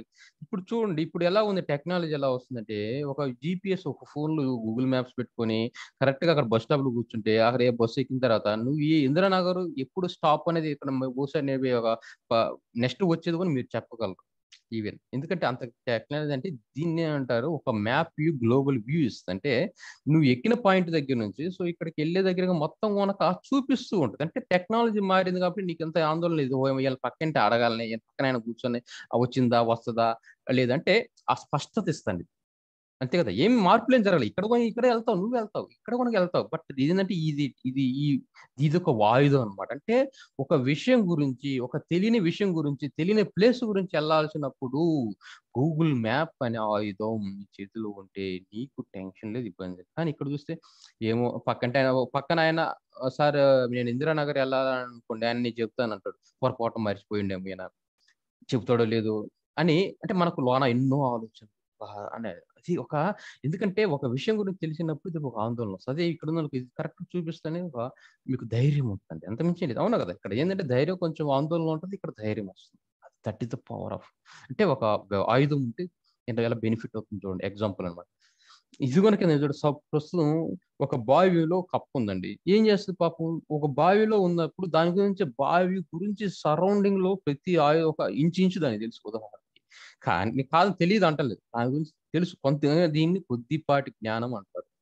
కానీ ఒక గ్రద్దకు తీసుకుందాం, అదే విధంగానే ఇది ఒక జీవి, కప్ప అనేది మనకు బావిలో ఒక జీవి, అది మనకు దానికి తెలుసు, కానీ ఎంత జ్ఞానం తెలుసు దానికి, బావిలో ఉన్న ప్రతిదీ తెలుసు, తెలియదు అంటం లేదు. కానీ ఒక గ్రద్దకు తీసుకుంటే అది మనకు ఒక జీవి, కానీ దీన్ని కనుక తెలుసు, దీనికి ఎంత తెలుసు అంటే దీన్ని ఒక ఊరు, ఒక దేశం మొత్తం స్పష్టత ఉంది దానికి. ఏంటంటే ఓహో నీళ్లు ఇంతవరకు ఉంటాయి, చెరువులు ఇంతవరకు ఉంటాయి, లేదు బిల్డింగ్లు ఇంతవరకు ఉంటాయి, లేకపోతే వర్షాలు ఇంతవరకు వస్తాయి, లేదు ఇప్పుడు వస్తాయి అని. ఎందుకంటే దీన్ని టాప్ వ్యూలో చూస్తాను అనమాట. అంటే ఈవెన్ మనుషులు కనుక దీని ఏమంటే ఈగల్ వ్యూ అంటారు దాన్ని కొంచెం. అంటే దాని మీద మనం ఉన్నప్పుడు రోడ్ మ్యాప్ లాగా మొత్తం చూస్తున్నప్పుడు ఒక స్పష్టత, పారదర్శకత వస్తుంది. అలానే ఆత్మజ్ఞానం అంటే గద్దలాగా ఎలాగైతే దానికి ఏంటంటే ఎంత నాలెడ్జ్ ఉంటుందో, ఒక డిఫరెంట్ ఏదైనా జరుగుతున్న విషయం ఎక్కడికి వెళ్ళాలన్నా మొత్తం ఐడియా ఉంటుందో ప్రతి దాని గురించి, అలానే ఈ సబ్జెక్ట్ గురించి తెలుసుకుంటే ఈ సృష్టిలో ఏంది, ఎప్పుడు ఏంది, ఇబ్బందులు ఏంది, గొడవలు ఏంది, సమస్యలు ఏందని ఒక క్లారిటీ ఉంటుంది. నీ గురించి నీ క్లారిటీ, ప్రపంచం గురించి ఒక క్లారిటీ ఉంటుంది. అలా ఉన్నప్పుడు ఒక నీకు ఈ టెన్షన్, బాధ, ఆందోళన ఎలా తగ్గిపోతాయి అనేది అర్థమైపోదండి. So that is the power. అంటే ఫైనల్ గా మీకు ఏం చెప్తానంటే ఈ సబ్జెక్ట్ వల్ల ఏంటంటే తెలుసుకోవటం వల్ల ఒక స్పష్టత వస్తుంది. దీన్ని ఏమంటారు, ఫస్ట్ ఇంతకుముందు చెప్పిన స్లైడ్ లో ఏందో వస్తుందంటే తొందరగా రికవర్ అవచ్చు. దానిలో ఒక పాయింట్, దీని యొక్క ఫీచర్స్ చెప్పుకోవచ్చు. మన ప్రొడక్ట్ ఒక ఫీచర్స్ ఎలా ఈ సబ్జెక్ట్ నేర్చుకుంటే ఏంటంటే దీనిలో స్పష్టత వస్తుంది. మన ఈ సృష్టిలో జరిగే ప్రతి విషయం గురించి ఎందుకు, ఏమిటి, ఎక్కడ, ఎలా అనేది ఒక క్లారిటీ వస్తుంది. అప్పుడు వచ్చినప్పుడు మనకు ఆందోళన రాదు, తెలియకపోవడం వల్ల బాధ, టెన్షన్ వస్తుంది. Okay, coming to the forward, ఇంకా అడిషనల్ ఏంటంటే ఆత్మజ్ఞానం లేదా బ్రహ్మజ్ఞానం ఎందుకు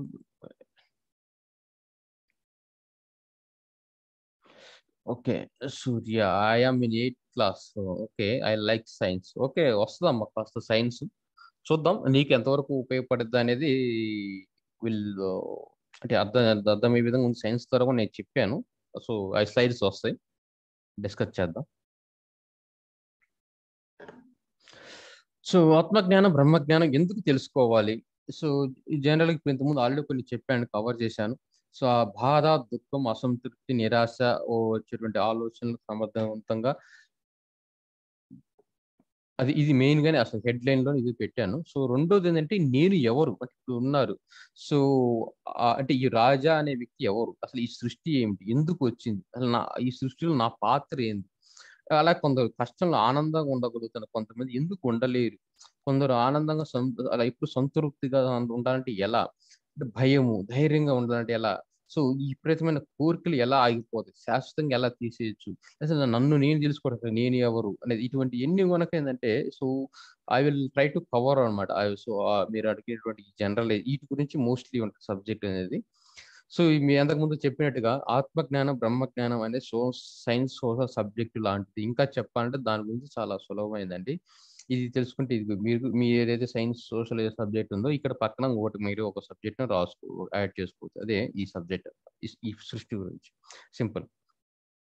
మనము ఈ కోర్సులో కానీ ఈ క్లాసెస్ లో మన దృష్టి అంత ఆలోచన ఎలా కంట్రోల్ చేయాలనేది మన ప్రధాన ఉద్దేశం అండి. అంటే ఏంటంటే ఇదంతా సబ్జెక్ట్ అనేది చాలా ఇంకా ఎక్కువ ఉండొచ్చు, కోర్ సబ్జెక్ట్ అనుకుందామండి. ఇందులో నేననేది ఒక ఆలోచనల మీద కంట్రోల్ చేయడం ఉన్న దాని గురించి నేను చెప్తాను. మేబీ దీనివల్ల అంటే అడిషనల్ బెనిఫిట్స్ ఉంటాయి. ఇంకొక అంటే మామిడికాయలో చెట్లు కనుక ఫ్రూట్ ఎలానో సో ఇలాగ ఉపయోగం ఉండొచ్చు. కానీ వీటన్నిటి గురించి మన ఉద్దేశం కాదు. దానివల్ల ప్రయోజనం కంటే కనుక దీనివల్ల తెలుసుకున్న ప్రయోజనం ఎక్కువ అనే ఉద్దేశంతో నేను ఎందుకంటే పూర్తి సబ్జెక్ట్ అంతటి కొనక మొత్తాన్ని కొనక 6 గంటలు కవర్ చేయడం అనేది so it is not possible with basics కానీ అన్నిటి గురించి.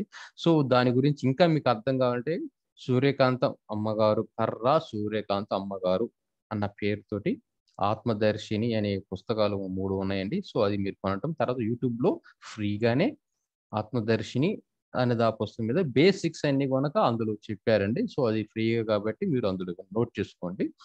అక్కడ మీకు మేబీ ఇంకా డీటెయిల్స్ గా మిగతా పాయింట్స్ గురించి, మిగతా ఫలాల గురించి సబ్జెక్ట్ ఈ ఆత్మజ్ఞానం అనేది బేస్ అనమాట. అది బ్రహ్మజ్ఞానం. ఈ సబ్జెక్ట్ గురించి మిగతా కవర్ అయిపోతాయి మీకు ఒక స్పష్టత. నేను ఏదైనా కొంత ఏరియా తీసుకున్నాను. మేబీ ఇందులో 10 పనులు కానీ ఎన్నో కానీ ఎగ్జామ్. ఓకేనండి. సో ఇందులో అంటే మీరు చాలా మంది అడుగుతారు, భయం ఏంటంటే క్వశ్చన్ విచిత్రం ఉంది, సబ్జెక్ట్ చెప్పేదేమో ఆత్మజ్ఞానం బ్రహ్మజ్ఞానం కొంతమంది వస్తుంది సార్ ఇది నేర్చుకుంటే నా షుగర్ తగ్గుతుందా, ప్రమోషన్ అవుతుందా, పెళ్ళి అవుతుందా. సో ఇటువంటి క్వశ్చన్ అనేది ఈజ్ నాట్ అంటే రిలవెంట్ కాదండి, ఇది దీనికి సంబంధించింది కాదు. అది వేరే విషయం. మేబీ కొంతమంది చెప్తారు అటువంటివి, అవి వేరే దాని కర్మయోగం గురించి కానీ, భక్తి యోగం గురించి కానీ, లేకపోతే రాజయోగం అవి ఏదైనా ఉంటాయి. బట్ ఇది ఏంటంటే ప్యూర్ గా థాట్స్, అంటే మనకు వచ్చే థాట్స్ ని ఇక్కడ నేను ఈ బ్రెయిన్ లో ఉన్నట్టు ఏర్పడే అలజడి నుంచి థాట్స్ దాని మీద మాత్రమే ఫోకసింగ్ అన్నది మీకు చెప్పడం నా ఉద్దేశం. ఓకే, ఇప్పుడు అసంతృప్తి కారణాలు ఏంది? ఇప్పుడు టెక్నాలజీ ఉందండి. ఇప్పుడు ప్రస్తుతం అంటే ఇప్పుడు మీరు చూసినట్లయితే 2000 అంటే నా యొక్క అబ్జర్వేషన్ రీసెర్చ్ లో నాకు అర్థమైందంటే కొంచెం ఉదాహరణ కొంచెం ఏజ్ పీరియడ్ తీసుకున్నాను. 1950లో మనం ఏంటంటే అప్పుడు అసంతృప్తి కంప్లీట్ లేదని అనలేదు. అప్పుడు కూడా కొన్ని ఆత్మహత్యలు చేసుకుని ఉన్నారు. బట్ అసంతృప్తి కోసం ఉండేది, బట్ లిమిటెడ్ కొంత పర్సెంటేజ్ ఉండేది. కానీ గ్రాడ్యువల్గా టెక్నాలజీ కానీ ఇప్పుడున్న జనరేషన్ మారిపోయి ఉంది. మేబీ 2050కి కానీ ఇలాగ ఏంటంటే ఈ అసంతృప్తి అనేది ఏంటంటే పెరిగిపోతుంది. చూసినట్టు ఈ రెడ్ గ్రాఫ్ అనేది ఏంటంటే ఎక్కువ ఉండిపోతుంది. దానివల్ల ఏంటంటే అసంతృప్తి వలన నిరాశ, ఆ నిరాశ, ఆందోళన ఇవన్నీ కనుక పెరగటం వల్ల ఏమైపోతుందంటే మానసిక సమస్యలు కూడా అవి కూడా పెరిగిపోతూ ఉన్నాయండి. కాస్త అంటే ఈక్వల్, బట్ కానీ పర్సెంటేజ్ మాత్రం కాస్త ఉంది. ఎందుకు కారణం అంటే మెయిన్ రీజన్ ఏంటంటే టెక్నాలజీ వల్ల వచ్చే అంటే మంచి బెనిఫిట్లు బాగా ఎన్నో ఉన్నాయో, దానివల్ల ఒక డ్రాబ్యాక్ మనకి ఏంటంటే టెక్నాలజీ పెరిగే కొంది అంటే ఆకర్షించేది సులభంగా, అంటే సులభంగా తెలుసుకోవచ్చు అండి. ఇప్పుడు ఎవరో నా ఫ్రెండ్ ఏదో వాల్ దీన్ని ఏమంటారంటే నా యొక్క ఫేస్బుక్ లో ఉన్నట్టు నాతో పాటు చదువుకున్నటువంటి కానీ ఉద్యోగాలు చేసే ఫ్రెండ్స్ కానీ ఉదాహరణ చెప్తానండి. ఇట్స్ కైండ్ ఆఫ్ ఇట్ దాని హ్యాపెన్ కాదు. వాళ్ళు ఏం చేస్తారే నేను కారు కొనుక్కున్నాను పూసి పెడతాడు ఉదాహరణకి. ఇంత ముందు అనుకోండి కలవటం అనేది మేబీ ఓ సంవత్సరానికి ఉండేది ఎప్పుడు, లేదా అంటే మేబీ ఫిజికల్ కూడా వెళ్ళినప్పుడు, లేదా 6 నెలలకి ఇప్పుడు ఇంటికి వెళ్ళినప్పుడు. ఇప్పుడు అట్ట కాదు. నా ఫేస్బుక్ ఓపెన్ చేయగానే వాడు కారు కొన్నాను, లేదు ఒక టూర్ పోయినాడు, లేకపోతే ఏదైనా మంచి ఇలా ఏదైనా ఒక ఇన్సిడెంట్ జరిగినప్పుడు, లేకపోతే అందులో ప్రతిది అప్లోడ్ చేస్తాం. ఇంత ముందు ఏంటంటే లేదు అనలేదు. బట్ వాడు ఫోన్ చేసి చెప్పాను, నేను అడిగితే గాను ఓకే నేను వెళ్ళాను అని చెప్పేవాడు, ఒక చూసేవాడు. అది మనం వెళ్ళాను చెప్పడం వేరు. ఎంతమంది చెప్పాడు కదా ఓకే వెళ్ళి ఉంటారు కదా కారు కొనుక్కున్నాడు. పెట్టకదే వాడు 36 రకాల ఫోటోలు పెడతాడు. ఈ యాంగిల్ నుంచి ఈ యాంగిల్ నుంచి ఇన్ని రకాల మంచి కారు ఎలా ఉంది చూడు అని చెప్పేసి కింద పెడతారు. ఇప్పుడు ఏమైపోయింది అది చూసిన తర్వాత ఏమైందంటే అంటే ఈజీగా తెలుసుకోవచ్చు. సమాచారం అనేది ఇన్ఫర్మేషన్ అనేది మనకి ఇంత ముందు కొంచెం లేట్గా అనేది ఈ కొంచెం తక్కువ ఇంపాక్ట్ ఉండేది. ఫ్రీక్వెన్సీ అంటే ఇంపాక్ట్ తక్కువ అంటే వాడు నువ్వు ఓవర్లో చెప్పి అలా కాదు కదా ఫోటోలు పెడుతుంటే ఎమ్మటే తెలిసిపోయా. అప్పుడు ఏమైపోయిందంటే నాకు సులభంగా వాటిని చూడటం వల్ల అరే ఆడు నేను ఒకటే కదా, ఇద్దరం ఒకేసారి ఉద్యోగం అయిపోయింది. నేను కొనలేకపోయా, నాకున్న ఇబ్బందులు అప్పుడు ఏదైనా కానీ వాడు చూడు ఇలా తిరుగుతున్నాడు కదా నేను పొందలేకపోయాను అన్నటువంటి దీనికి ఒక అసంతృప్తి కలిగి ఏం జరిగిందండి అంటే ఫేస్బుక్ పోస్ట్ చూసిన ఒక 2 నిమిషాలకి ఏమైపోయిందంటే నాలో థాట్స్ టింగ్ ఇలా రైజ్ అయిపోయాయి అంతే.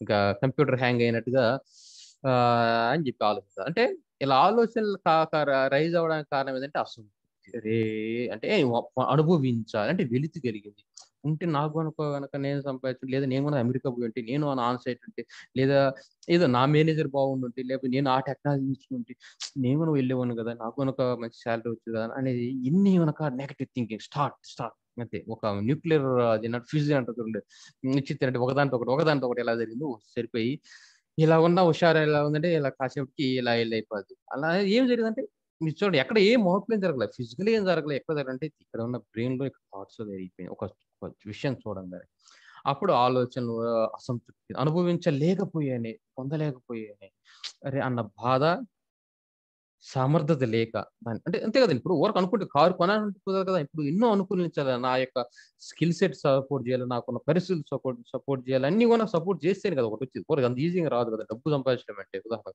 అన్ని సమర్థత లేక అసంతృప్తి ఒప్పుకోలేక యాక్సెప్ట్ చేయలేక బాధ నిరాశ అనేది రైజ్ అయిపోయింది. అంటే ఇక్కడ చూసారు కదా అసంతృప్తి ఇలా రైజ్ అయిపోయింది.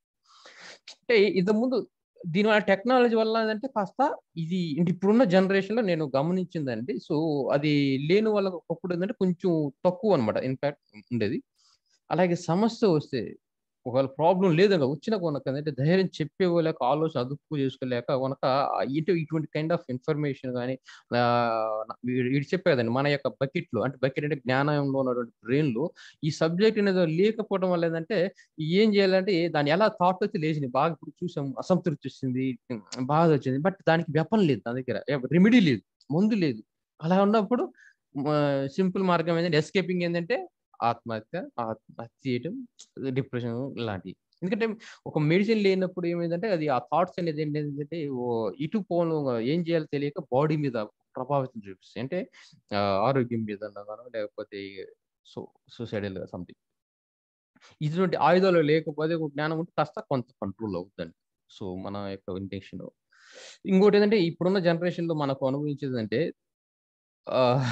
అందరికి తెలిసిందే ఇక్కడ ఉన్న బహుశా అందరూ నాకు తెలిసి ఒక 30 ఇయర్స్ 40 ఇయర్స్ అలాంటి వాళ్ళు అనుకుంటున్నాను. ఎక్కువ యూత్ ఉన్నారు ఉంది.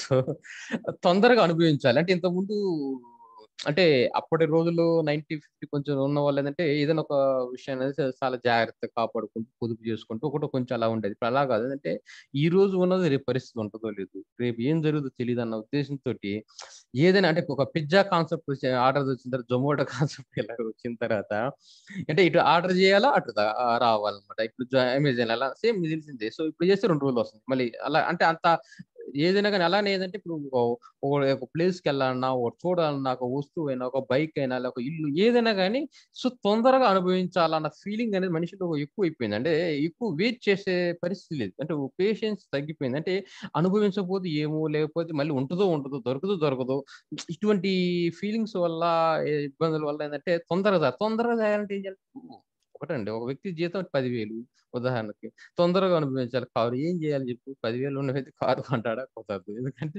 ఇప్పుడు ఏం చేయాలి అప్పుడు? అనైతికంగా కొన్ని ఏదో చెయ్యాల పనులు. అనైతికంగా చేయాలంటే అప్పుడు విలువలు, ధర్మాలు తగ్గి, అంతే కదా! ఆబ్వియస్‌లీ అప్పుడు లంచం తీసుకో. ఉదాహరణకు చెప్తున్నాను. ఏం చేయాలంటే తొందరగా అనుభవించాలి. ఎందుకంటే పక్కనోడు వచ్చి అనుభవిస్తున్నాడు, వాళ్ళు అనుభవిస్తున్నారు. పక్కన మా బాస్ కారులో పోతున్నాడు. నేను అనుభవించలేదు, కుదరకపోయాను అన్న ఫీలింగ్ అనేది విలువలు పడిపోతాయండి. విలువలు తగ్గిపోతాయి. అంటే విలువలు, ధర్మాలంటే అనైతికంగా అధర్మం అనేది పెరిగిపోతుంది. సో ఏమైందంటే లంచం, మోసాలు ఇలాంటివన్నీ చేయడం వల్ల ఏమైందంటే, ఎప్పుడైతే మనము ధర్మంగా ఉన్నప్పుడు మంచి కాన్ఫిడెన్స్ వేరండి. ధర్మం, నైతికత ఉన్నప్పుడు మనం తప్పు చేయనప్పుడు మనం ఎలా ఉంటది, నేను ఇలా ఉంటది. ఫుల్ కాన్ఫిడెన్స్ ఉంటది. అంతే కదా! మీకు తెలిసిందే. బట్ తప్పు చేసినప్పుడు ఇలా అంటే ఫేక్ అనమాట. అంటే నకిలీ ఇలా ఉన్నా గాని ఇక్కడ మాత్రం గుండె 100 కొట్టుకుంటూ ఉంటది. భయము, ఆందోళన, ఒత్తిడి ఇక్కడ రైజ్ అవుతుంటది. గుర్తుపెట్టుకో. ఇక్కడ ఇలానే ఉంటది పైకి. దీన్నంటారు మేకపోతు గాంభీర్యం. అంటే సో ఇలా ఉంటది. తర్వాత లోన మాత్రం ఇక్కడ ఇబ్బంది, మనసులో మాత్రం లోన ప్రెషర్, బీపీ, లోన ఆందోళన పెరిగిపోతుంది. కారణం ఏంటంటే లోన చేసింది అది ఎవడికి చెప్పకపోయినా ఈ రోజు కాకపోతే ఇప్పుడు ఈ రోజు లంచం తీసుకున్నా, లేకపోతే మోసం చేసినా, ఇంకోటి చేసి తప్పు చేసినా ఈ రోజు డబ్బు వచ్చింది కరెక్టే. కానీ రేపు అది ఎక్కడ దొరికిపోతామో తెలీదు. లేకపోతే ఏమన్నా అది మన ఇంపాక్ట్ ఏంటి, ఎందుకంటే ధర్మం వల్ల గాని న్యాయం వల్ల ఏంటంటే నీకు ధైర్యం వస్తది. ఏం తప్పు చేయలేదు. సో వై అన్న ఫీలింగ్ ఉంటది లోన కాన్ఫిడెన్స్. కానీ ఇక్కడ అలా ఉండదు కదా!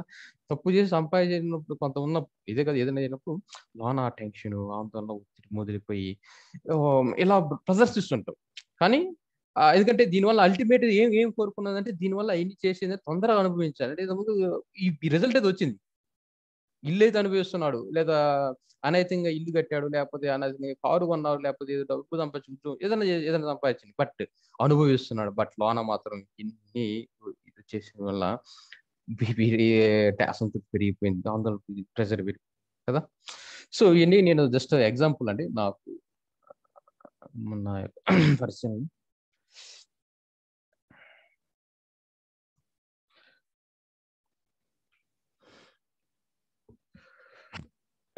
ఓకేనండి.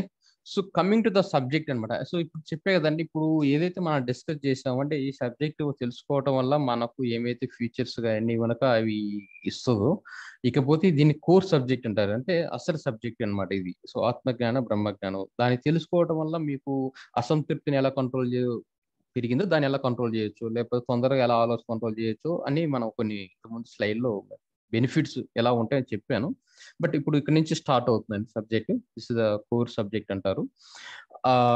దానిలో భాగంగా సో ఆత్మజ్ఞానం లేదా బ్రహ్మజ్ఞానం అన్నది సో ఏమిటి, దీన్ని రకరకాల పేర్లు పిలుస్తున్నారండి. సో దాన్ని అంటే ఆత్మజ్ఞానం, బ్రహ్మ విద్య, ఆత్మ విద్య, సో దీని లేదా జ్ఞానయోగం లేదా కొన్ని ఇలాగా నేమింగ్ అనేది, బట్ అల్టిమేట్ ఎసెన్స్ అనేది ఒకటే అనమాట. బట్ ఈ పదాలు ఉన్నాయని అని తెలుసుకోండి. సో ఇందులో నేను చెప్పే కదండి ఇంతకుముందు, రకరకాల సబ్జెక్ట్ ఒకటి కానీ ప్రెజెంటేషన్లో అంటే చెప్పే కదండి, ఒక టీచర్ ఒక సబ్జెక్ట్ని ఒకటే ఒక చాప్టర్లో ఉన్నదాన్ని ఒక టీచర్ ఒకలాగా చెప్తారు, ఒక టీచర్ ఇంకోలాగా చెప్తారు. అదే కాన్సెప్ట్. బట్ కానీ అలానే ఏంటంటే నేను కనుక కోర్ అనేది ఒకటే, ఆత్మ లేదా బ్రహ్మజ్ఞానం అనేది ఐఎమ్ నాట్ చేంజింగ్. ఏది ఉపనిషత్తుల్లో ఉన్నదో లేకపోతే ఏదైతే ఉందో సృష్టిలో ఉన్నదో దాన్ని ఏమీ మార్చట్లేదు. కాకపోతే నా యొక్క విధానంలో చెప్పే విధానంలో ఒక ఈజీ అండర్స్టాండింగ్ అన్న విధానంలో చెప్తే బాగుండు అంటే, ఎందుకంటే నాకు ఎంత తెలుసు అనే కాదు కదండి ఇంపార్టెంట్. ఇప్పుడు టీచర్కి నాకు బాగా తెలుసు సబ్జెక్టు, ఏం ఉపయోగం, స్టూడెంట్స్ ఎవరు అర్థం చేసుకోవట్లేదు. ప్రయోజనం ఏమైనా ఉందా? లేదు కదా. అల్టిమేట్ యొక్క టీచర్ యొక్క ప్రయోజనం ఏంటంటే తాను ఎంత తెలుసుకున్నాడో అదే విధంగా స్టూడెంట్ తెలుసుకునే విధంగా తాను ప్రెజెంటేషన్ చేయాలి. అదే దాని యొక్క పర్పస్ ఆఫ్ టీచింగ్ అనమాట. అది ఏదైనా మార్గం, ఒకవేళ అదైనా నోట్స్ చెప్పని, బోర్డు మీద గీని, లేకపోతే ఫిజికల్ చేసి చూపించి, ఏదైనా ఎందుకు టీచర్ ఎంత ఆరాటపడదంటే తన మైండ్లో ఏమనుకున్నాడు స్టూడెంట్ కూడా అదే అనుకోవాలని ఆయన ఆరాటం. అదే కదా, సేమ్ అది దాన్ని మెథడ్స్ అనమాట, అంటే మారుతుంది. సో నేను కనుక ఏంటంటే నా మైండ్లో ఏదైతే ఉన్నానో లేదా ఆత్మజ్ఞాన బ్రహ్మజ్ఞానం ఏ సబ్జెక్ట్ ఉందో దాన్ని మీరు అది ఈజీగా అర్థం చేసుకోవాలనే ఇంటెన్షన్ అన్నమాట. అందుకోసమే నేను ఇలాగ ఈ మెథడ్లో చెప్తున్నా అండి. సింపుల్ గా ఉంటాయండి. అన్ని ఈజీ ఒకటి ఆత్మజ్ఞానంలో ఆ దీని గురించి చెప్తున్నాం. ఏమైనా ఉంటుందంటే మొత్తం 3 పార్ట్స్ అనుకోండి, లేదా 3 చాప్టర్స్ అనుకోండి. మీరు ఇక్కడ అందరు చదువుకున్న ఈ సబ్జెక్ట్స్ జనరల్ మాట్లాడుకుందాం. ఆత్మ లేదా బ్రహ్మం అంటే ఏంటి, ఆత్మ లేదా బ్రహ్మం అంటే ఏందని దాని గురించి వస్తుంది. తర్వాత బ్రహ్మం యొక్క ధర్మం ఏంటి, రెండో ఒక చాప్టర్ అనుకుందాం. మూడోది ఏంటంటే ఈ ఆత్మ లేదా బ్రహ్మం లేదా సృష్టిని ఎలా నడిపిస్తుంది మూడోది. ఈ 3 పాయింట్లు అనేది మనకు ఉంటాయండి. మెయిన్గా థియరీలో వచ్చేసరికి 3 పాయింట్లు సింపుల్. ఓకే, ఆ మూడిటిని మనం ఇప్పుడు స్లోగా నేర్చుకుందాం.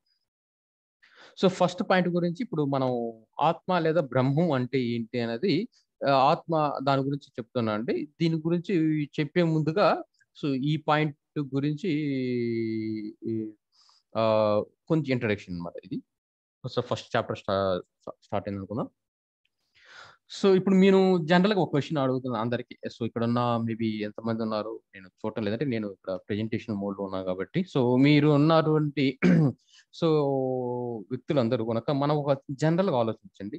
ఇప్పుడు మీరు ఏదైనా ఒక ఫ్రిడ్జ్ కొనుక్కున్నారు, లేకపోతే ఏదైనా ఫోన్ కొనుక్కున్నారు, లేకపోతే ఏసీ కొనుక్కున్నారు. కంపెనీ అంటే మోస్ట్లీ స్టాండర్డ్ ఉన్నటువంటి ఎవరైనా కానీ కనుక ఏదైనా ప్రోడక్ట్ కొనుక్కుంటే, ఈవెన్ నేను చిన్న వైఫై హెడ్సెట్ కొనుక్కున్నా కానీ కొంత బుక్ ఇచ్చారు దానిలో ఎలా వాడాలని చెప్పేసి దాని గురించి, అంటే దాని ఫీచర్స్ లేకపోతే దాని ఎలా ప్రోడక్ట్ తయారైందో ఇది ఉంది. సో దాన్ని ఏమంటారంటే యూజర్ మాన్యువల్ అంటారు. అంటే మనం ఏదైనా ఒక వస్తువుని ఒక తయారీదారు దగ్గర నుంచి ఒక వస్తువు కొనుక్కున్నప్పుడు, ఒక ఫిజికల్ లో ఉన్నటువంటి వస్తువుని తీసుకున్నప్పుడు దాన్ని ఎలా అవతల వ్యక్తి అంటే కంపెనీ తయారీదారుడు దానిలో ఏమైతే అంటే ఇప్పుడు అంటే దాన్ని తాను ఏదైతే అనుకున్నాడు బ్రెయిన్ పెట్టుకుని తాను ఏమనుకున్నాడు అదే విషయాన్ని యూజర్ గురించి చెప్పాలి. ఎందుకంటే ఇప్పుడు ఫ్రిడ్జ్ అని ఉన్నాడు, దాన్ని ఇలా చెప్పాలి ఏసీ కూలింగ్ పెంచాలని చెప్పి ఇలా అన్నాడు అనుకోండి, ఉదాహరణకి తెలియదు అనుకో, ఇది గట్టి తిప్పాడు అనుకోండి, వాళ్ళకి రివర్స్ లో తిప్పాడు అనుకోండి ఉదాహరణకి, అది చెడిపోదు. అవునా కదా? అంటే ఒక వ్యక్తి తాను ఏదైతే తయారు చేశాడో ఆ విషయాన్ని ఆ యూజర్ ఉపయోగించే వ్యక్తికి కూడా అర్థం అవ్వాలి. లేదనుకోండి దాన్ని మిస్యూజ్ అంటే సరిగ్గా వాడకపోతే చెడిపోతుంది, ఇబ్బంది కదా. కరెక్ట్ కదా? మీకు అర్థమైంది? ఏదైనా ఫోన్ కానీ ఏదైనా తీసుకున్నట్లయితే అలానే ఏదంటే దాన్ని అలా కమ్యూనికేట్ చేయడానికి ఆ ప్రొడక్ట్ గురించి ఇన్ఫర్మేషన్ ఇవ్వడానికి దాన్ని యూజర్ మాన్యువల్, యూజర్ గైడ్ అంటారండి. పుస్తకం ఫ్రిడ్జ్ తో పాటు ఒక బుక్ వస్తుంది, దాన్ని గైడ్ అంటారు. మీకు అందరికీ కనుక తెలిసే ఉంటది అనుకుంటున్నాను. సో ఏదో ఒక దానికి వస్తుంది, ప్రతి దానికి ఒక చిన్న బుక్ ఇస్తారు ప్రొడక్ట్ తో పాటు, మనం ఓపెన్ చేయగానే వస్తుంది. దాన్ని ఎందుకు ఇవ్వాలంటే చెప్పండి, ఇవ్వకుండా వాడలేమా? ఇవి వాడలేమా అంటే వాడొచ్చు. ఏదో అంటే పక్కింటి ఆయన అడిగి అనుకోండి, ఫ్రిడ్జ్ కొన్నా లేదా ఏసీ కొన్నా లేకపోతే ఫోన్ కొన్నాడు పాప, ఏదైనా కొన్నాడు పక్కింటి అంటే అడిగాను, ఏ బాబు ఇది ఎలా వాడాలంటే ఆయన ఎలా చెప్తారంటే ఆయన ఎక్స్పీరియన్స్ లో చెప్తారు. ఒకవేళ ఇది నొక్క ఇది గిటికి తిప్పంటాడు, ముందు తిప్పంటాడు, ఆ బటన్ ఏదో నొక్కమంటాడు.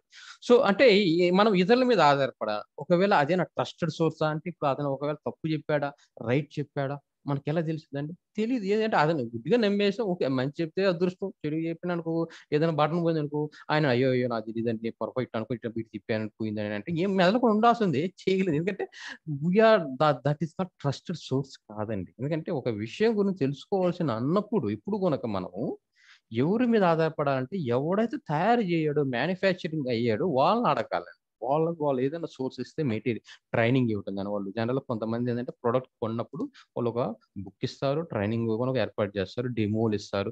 అప్పుడు వాళ్ళు ట్రస్టెడ్ సోర్స్ అంటారు. ఎందుకంటే వాళ్ళు అథారిటీ, ఎందుకంటే వాళ్ళు they are manufacture, they are అంటే ఆ ప్రొడక్ట్ గురించి వాళ్ళకి అవగాహన ఉంది.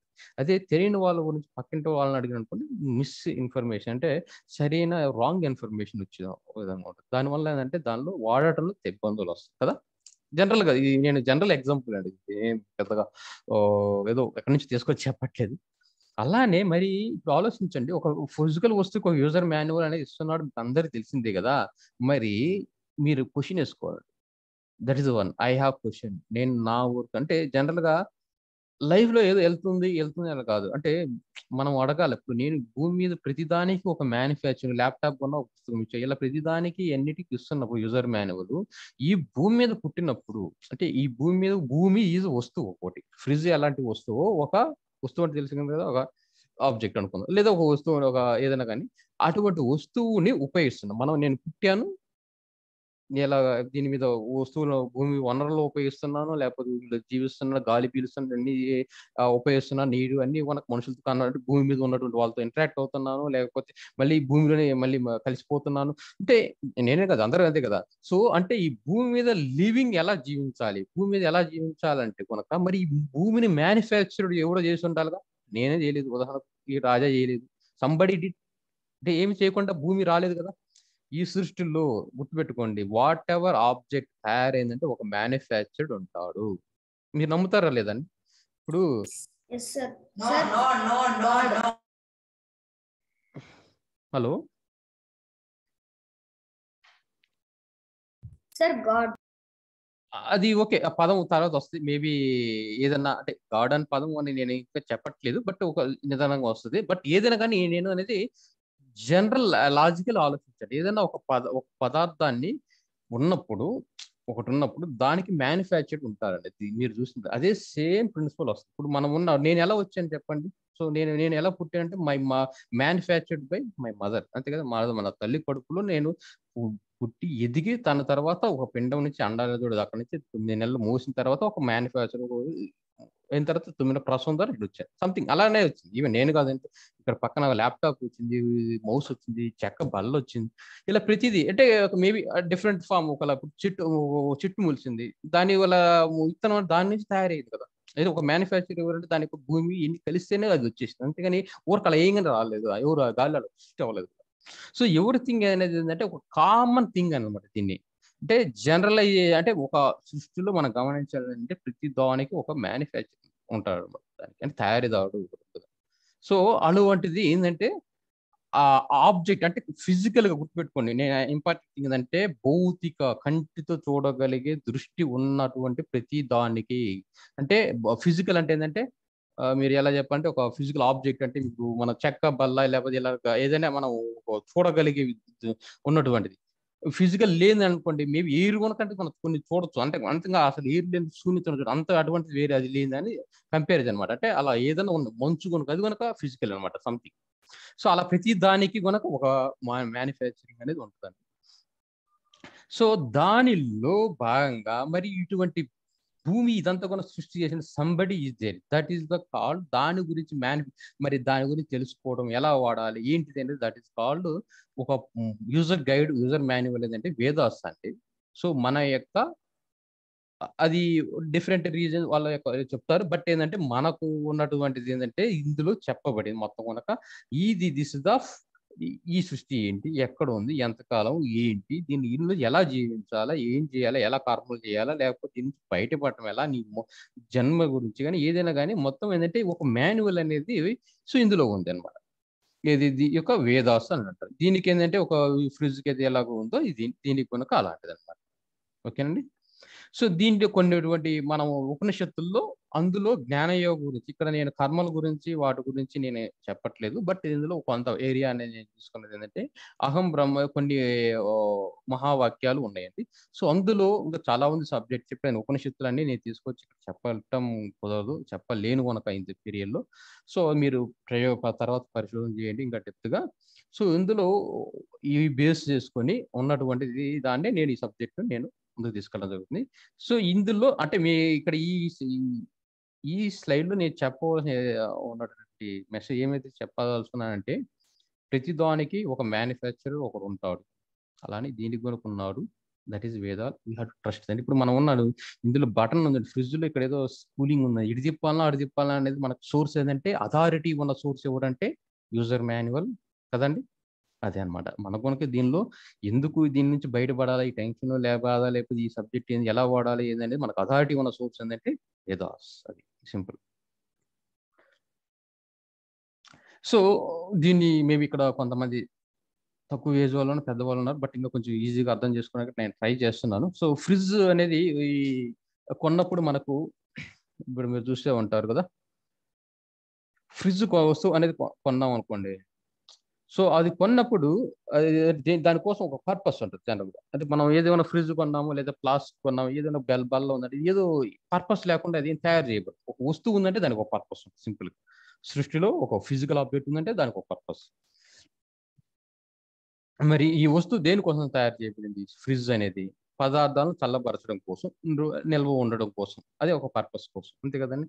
అలాగని ఈ సృష్టి కనుక ఎందుకు ఉపయోగిస్తున్నారు, ఈ సృష్టి కనుక ఎందుకు తయారు చేయబడింది అనేది గోయింగ్ ఫర్దర్ అనేది సబ్జెక్ట్ లో వస్తుంది. సో సర్వశక్తి, సర్వవిజ్ఞుడు, సర్వవ్యాపకమైనటువంటి ఆత్మ లేదా దానికి ఒక ధర్మం ఉంది దానికి. సో ఆ ధర్మం కోసం అనేది సృష్టి స్థితి ధర్మం కోసం అది తయారు చేయబడింది. ఇది ఏది ఈ సృష్టి అనేది. అది ఎలాగా అనేది సో నెక్స్ట్ సబ్జెక్ట్స్ లో వస్తుంది. ఇప్పుడు కంపెనీ కొన్ని డిఫరెన్స్, ఏ కంపెనీ వాళ్ళు ఫ్రిడ్జ్ ఎవరు తయారు చేశారు?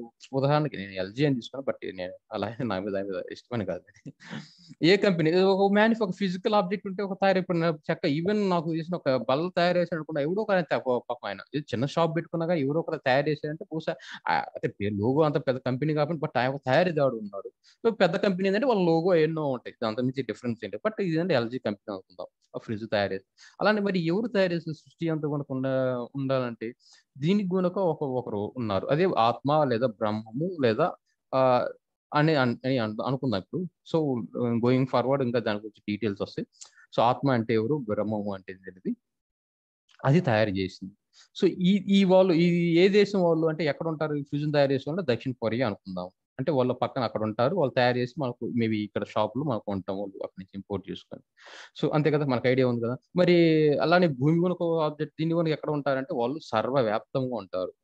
వాళ్ళు ఎవరంటే అది పర్సన్ లేదా వ్యక్తి ఏదైనా అనుకుందాం, ఉదాహరణ ఎగ్జాంపుల్. సో అంతటా ఉంటారు, సర్వవ్యాప్తంగా ఉంటారు. సో ఈ వస్తువు జీవితకాలం ఎంత? ఫ్రిడ్జ్ మనం తీసుకుంటే వాళ్ళు మాక్సిమం పీరియడ్ ఆర్ మినిమం ఏదైనా తీసుకోండి, ఒక ఫ్రిడ్జ్ అనుకుంటే సో ఈ ఫ్రిడ్జ్ అనేది మీకు ఇవ్వగలిగేది మేబీ, నేను ఎగ్జాక్ట్గా చెప్పలేట్లేదని 14 నాకు తెలిసిన ప్రకారం జస్ట్ నేను నా ఐడియా ప్రకారం అంత ఉంటుంది అనుకుంటున్నాను. మేబీ అలా అని చెప్పేసి 14 ఎవరు తీసుకోకండి. ఇవి కొంత సో మేబీ 14 సంవత్సరాలు ఏదో చెప్తాడు, అయ్యా బాబు ఈ ఫ్రిడ్జ్ వాడితే మీకు 10-14 సంవత్సరాలు మీకు వస్తుంది అని అంటాడు. మీరు ఒక 20 సంవత్సరాలు వాడతాం, ఆ తర్వాత అయినా అది పాపం ఒక రోజున అది దానిలో ఉన్న పార్ట్స్ పడిపోతాయి కదా, మీకు తెలిసింది కదా. ఈ సృష్టిలో ఏ వస్తువు మేబీ ఎంత బాగా అంటే నీటి వాడుకుంటున్నా కానీ 50 సంవత్సరాలు వాడదాం ఫ్రిడ్జ్, ఆ తర్వాత అది పడిపోద్ది కదా. అంటే దానిలో ఏదో పార్ట్ పడిపోద్ది, అంటే పార్ట్ పడిపోవడం చెడిపోవటము లేకపోతే ఇంకొక ఇది జరగడం జరుగుతుంది కదా, అంతే కదా. దానికంటే ఒక లైఫ్ ఉంది. అంటే ఒక ఫిజికల్ ఆబ్జెక్ట్ వస్తే సృష్టిలో దానికి ఒక లైఫ్ స్టార్ట్ అవుతుంది, లైఫ్ సైకిల్ స్టార్ట్ అవుతుంది. అంటే పుట్టడం, కొంతకాలం ఉండడం, దాన్ని ఇది ఇవ్వడం. అంటే అది ఎంత అనేది మన చేతుల్లో, అది మన డిపెండింగ్ అని బట్టి, ఒక మ్యానుఫ్యాక్చరింగ్ బట్టి ఉంటుంది, చేసిన వాడి మెటీరియల్ బట్టి ఉంటుంది. సో మనం అనుకున్న ఒక 15 అనుకున్నాం. మరి ఈ సృష్టి అంటే ఈ భూమి ఉంది లేదా ఎంత ఉంది, దీనికి ఒక పీరియడ్ ఉంది కదా, ఉండాలి కదా. దానికి సృష్టి ఎంతకాలం ఉంటుంది అంటే ఈ సృష్టి నిరంతరంగా జరుగుతుంది. దీనికి ఒక లైఫ్ స్పాన్ ఎక్స్పైరీ ఉండాలి, దాన్ని ఒక దివ్య యుగం అంటారు. సో ఇప్పుడు ప్రస్తుతం 4 యుగాల కాలం అనే దివ్య యుగం అంటారు. దివ్య యుగం అంటే 4 యుగాల పీరియడ్, సత్య, త్రేత, ద్వాపర 4ని కలిపి దివ్య యుగం అంటారు. దాని మొత్తం వయసు అంటే ఏజ్, అంటే మనిషికి మనం అంటే ఇప్పుడు రాజా ఒక పర్సన్ తీసుకుంటే దానికి వయసు మనం ఉన్న కలియుగం ఒక గట్టిగా ఉంటే ఒక 100 సంవత్సరాలు అనుకుందాం. అలానే ఏంటంటే సేమ్ ఇందులో అనగా ఒక 43 లక్షల సంవత్సరాలు అని మనం తీసుకుందాం. దీనికి ఏంటంటే మనకు ఇచ్చినటువంటి లైఫ్ ఎవరు చెప్పారు చూడండి, దీని పీరియడ్ ఏంటంటే ఇప్పుడు ఎవరు డిసైడ్ చేయండి, మ్యానుఫ్యాక్చరర్ ఎవరైతే ఉంటారో వాళ్ళు చెప్పారు. అలాగే దీనికి ఎవరు చెప్పారు, మ్యానుఫ్యాక్చర్ 14 సంవత్సరాలని ఉంటుందని, దీని లైఫ్ స్పాన్ ఎవరంటే this is manufacture of LG company చెప్పింది. సో దీని అంటే వాడిన మెటీరియల్ ఇంతవరకు మీకు రావచ్చు అనేది ఒక, అంటే మేబీ కండిషన్స్ ఉంటాయి కదా, వాడే విధానం బట్టి అలాగే కొంత పీరియడ్ ఇస్తారు. ఉదాహరణకు ఇదే కాదు, ఏదైనా తీసుకుందామండి మనం, ఏదైనా మన కురితే కొన్ని రోజులు పాల ప్యాకెట్ ఉంది, వాడు ఎక్స్పైరీ ఇమీడియట్ ప్రింట్ ఎప్పుడైతే దాన్ని తయారైందో దాని మ్యానుఫ్యాక్చరింగ్ ఎక్స్పైరీ కూడా చెప్పేస్తాడు. ఈ పాల ప్యాకెట్ని 3 రోజులు 6 రోజుల్లోనే వాడాలి. ఎందుకు చెప్తున్నాడు అంటే ఎవరు తయారు చేసి ఎవరు చెప్తున్నాడు, మ్యానుఫ్యాక్చర్ చెప్తున్నాడు. పీరియడ్ ఇప్పుడు వాడాలని ఎక్స్పైరీ, ఇప్పుడు ఇమీడియట్ తయారు చేయడం నేను చెప్పట్లేదు కదా. సో అలా ప్రతి దానికి ఒక ఎక్స్పైరీ అనేది పుట్టిందంటే దానికి ఎక్స్పైరీ ఉంటుందని సింపుల్ నా ఇంటెన్షన్ అన్నమాట. సో యూజర్ మాన్యువల్ ఎలా వాడాలో తెలియజేసే యూజర్ మాన్యువల్ గైడ్ ఉందా ఫ్రిడ్జ్ తో పాటు, మరి దాన్ని ఎలా వాడాలన్న యూజర్ మాన్యువల్ యూజర్ గైడ్ అనేది మనకు ఫ్రిడ్జ్ తో పాటు ఇచ్చారు. మరి ఈ సృష్టిలో ఎలా వాడాలో ఏం చేయాలనేది దాని మనకు మాన్యువల్ ఉండాలి, యూజర్ గైడ్ ఉండాలి కదా. అదే వేదాలు, ఉపనిషత్తులు అదండి. సో మీకు ఒక క్లారిటీ వచ్చింది. అంటే నేను ఎందుకు ఇలాగా టేబుల్ ఫార్మాట్ చెప్పానంటే, సో ఈజీ టు అండర్స్టాండ్ అనమాట. అంటే లాజికల్ ఒకటి కంపేర్ చేసుకుంటూ, సో దీనికి ఉంది దీనికి అలా ప్రతిదీ కనుక ఒక సబ్జెక్ట్ ని అర్థం చేసుకుంటారనే ఉద్దేశంతో నేను trying to explain this format అండి. సో ఐ హోప్ మీకు అర్థమైందని అనుకుంటాను ఇంతవరకు. ఓకే ఓకే ఇప్పుడు కొంచెం ఎవరో అడిగారు, ఒక అబ్బాయి సైన్స్ గురించి అని అంటున్నారు. సో సైన్స్ అనేది ఇక్కడ మేబీ ఈ స్లైడ్ లో తీసుకొస్తాను, ఇది నెక్స్ట్ స్లైడ్ లో వస్తుంది. కొంతవరకు అర్థం చేసుకుంటానని అనుకుంటున్నాను. Maybe not a science subject in depth అని, బట్ మామూలుగా కొంతవరకు నాకు తెలిసిన విధంగా ట్రై టు ఎక్స్ప్లెయిన్ యూ చేస్తాను అండి. ఇప్పుడు మనం ముందు సైన్సే తీసుకుందాం. మనం ఏంటంటే ఇప్పుడు ఒక గాజు బీకర్లో హైడ్రోజన్ ఒక వాల్యూమ్ తీసుకొని, ఓకే, ఇంకొక గాజు బీకర్లో ఇలా గనక హైడ్రోజన్ ఒక వాల్యూమ్ తీసుకొని రెండింటిని గనక మిక్స్ చేస్తే మనం మళ్ళీ ఇంకొక గాజు బీకర్లో ఆక్సిజన్ తీసుకొని హైడ్రోజన్ నీటి యొక్క ఫార్ములా ఏంటంటే H2O అంటారు దాంట్లో. అంటే ఇక్కడ నేను రాయలేదు అనుకుంటా, మర్చిపోయాను. సో H2O అంటారు. అంటే 2 హైడ్రోజన్ 1 ఆక్సిజన్ కలిపితే ఏంటంటే ఈక్వల్ టు వాటర్ అనమాట. దాన్ని మీకు సైన్స్ లో మేబీ 8th క్లాస్ నుంచి ఎక్కడి నుంచో స్టార్ట్ అయింది, గుర్తులేదు, బట్ ఎగ్జాక్ట్లీగా మేబీ ఆ రెండింటిని కొంచెం 2 హైడ్రోజన్ 1 ఆక్సిజన్ కలిపితే దీన్ని ఒక గాజు బీకర్ లో ఇలా వేసుకుంటే కలిస్తే ఏమైందంటే 2 వాల్యూమ్స్ అనేది ఒక వేపర్ అనేది నీటి చెమ్మ అనేది తయారైపోతుంది అనమాట. అంతవరకు ఏముంది ఇక్కడ చూసినట్టయితే ఇప్పుడు ఇది హైడ్రోజన్ వేరుగా ఉంది. హైడ్రోజన్ అనేది ఇక ఈ పార్టికల్స్ విడిగా ఉంది. ఆక్సిజన్ అనేది ఒక ఎయిర్ ఉంది. అంటే ఇది ఒక ఎయిర్ ఉదాహరణ, అంటే ఇక్కడ గాలిగా ఉంది, ఇక్కడ గాలిగా ఉంది. ఈ రెండు కలిస్తే ఏమేసింది మరి నీరుగా అయింది. అంటే ఎయిర్ టు వాటర్ వచ్చింది. అంటే ద్రవ రూపం అంటే ఎయిర్ టు అర్థమైందండి, ద్రవ రూపంలోకి వచ్చేసి లిక్విడ్, ఓకే సారీ, లిక్విడ్ స్టేట్కి వచ్చింది. సో దీన్నే నేను అంటే కొంచెం మీకు అర్థం, నీరు ఎలా అంటే బ్లూ కలర్ అని కాదు, నేను చెప్పాలి కాబట్టి రిప్రజెంటేషన్ ఒక బ్లూ కలర్ లోకి వచ్చింది తీసుకున్నాం. అంటే ఇక్కడ కొన్ని ఇప్పుడు వాటర్ కొంచెం చెమ్మగా ఉంది, దాన్ని ఇంకా ఎక్కువ తీసుకుంటే తర్వాత ఇప్పుడు మనం బయటికి ఏంటంటే ఇలా బ్లూ కలర్ లో వాటర్ ఒక గ్లాసు స్క్వేర్ షేప్ లో ఉన్నాయి తీసుకుందాం అనుకుందాం. సో నీట్గా మారింది. సో దాని తర్వాత మళ్ళీ ఏంటంటే ఘనస్థితికి, అంటే దీని ఫస్ట్ ఎయిర్ ఉంది, లిక్విడ్కి వచ్చింది, తర్వాత ఇప్పుడు ఘనస్థితి అంటే మంచు కొంత ఫ్రీజ్ చేస్తే ఏమైందంటే ఆ నీరు మళ్ళీ ఇలా మంచు ఐస్ ముక్కలుగా మారేది. అవును కదా. ఇక్కడ ఎందుకనంటే హైడ్రోజన్ కి ఆక్సిజన్ కున్న పార్టికల్స్ లో, అవును కదండి, పార్టికల్స్ అంటే అణువులు అంటారు కదా, ఆ అణువుల యొక్క ధర్మం అంటే దానికి ఉన్నటువంటి లిమిటెడ్ శక్తి పెట్టుకోండి.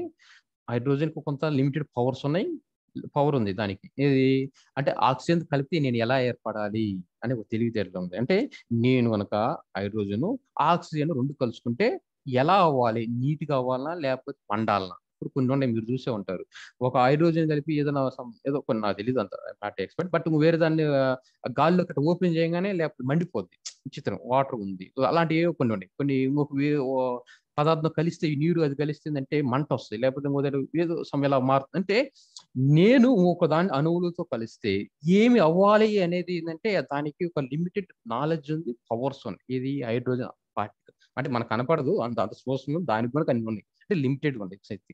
అవునా కదండి. అదే దానివల్ల ఏమైందంటే దీనితో మిక్స్ చేస్తే హైడ్రోజన్ ఆక్సిజన్ కలిపితే ఏమైందంటే నాకున్నటువంటి లిమిటెడ్ నాలెడ్జ్, నాకున్న పవర్స్, ఆక్సిజన్ కూడా కొన్ని ఉన్నాయి కదండి, దాని కూడా లిమిటెడ్ పవర్స్, లిమిటెడ్ నాలెడ్జ్ ఉంది, రెండు కలిపి ఆ ధర్మాలు కలిసి రెండిటికి అంటే ఈక్వల్ అవ్వటం వల్ల నీరు అనేటువంటిది ఆ శక్తికి ఫార్మేషన్ వచ్చింది. అంటే గాలి నుంచి ద్రవంలోకి, అంటే ఎయిర్ నుంచి లిక్విడ్ లోకి మారింది. అవునా కదండి. ఇప్పుడు చూడండి, మనం అనుకుంటాం ఏంటి విచిత్రం కదా, ఇప్పుడు గాలి ఇక్కడ ఉంది చూడలేం, బట్ వాటర్ ఎలా తయారైంది అంటే, సో ఈ ఫార్ములా మన కళ్ళ ముందు జరిగిందే కదండి.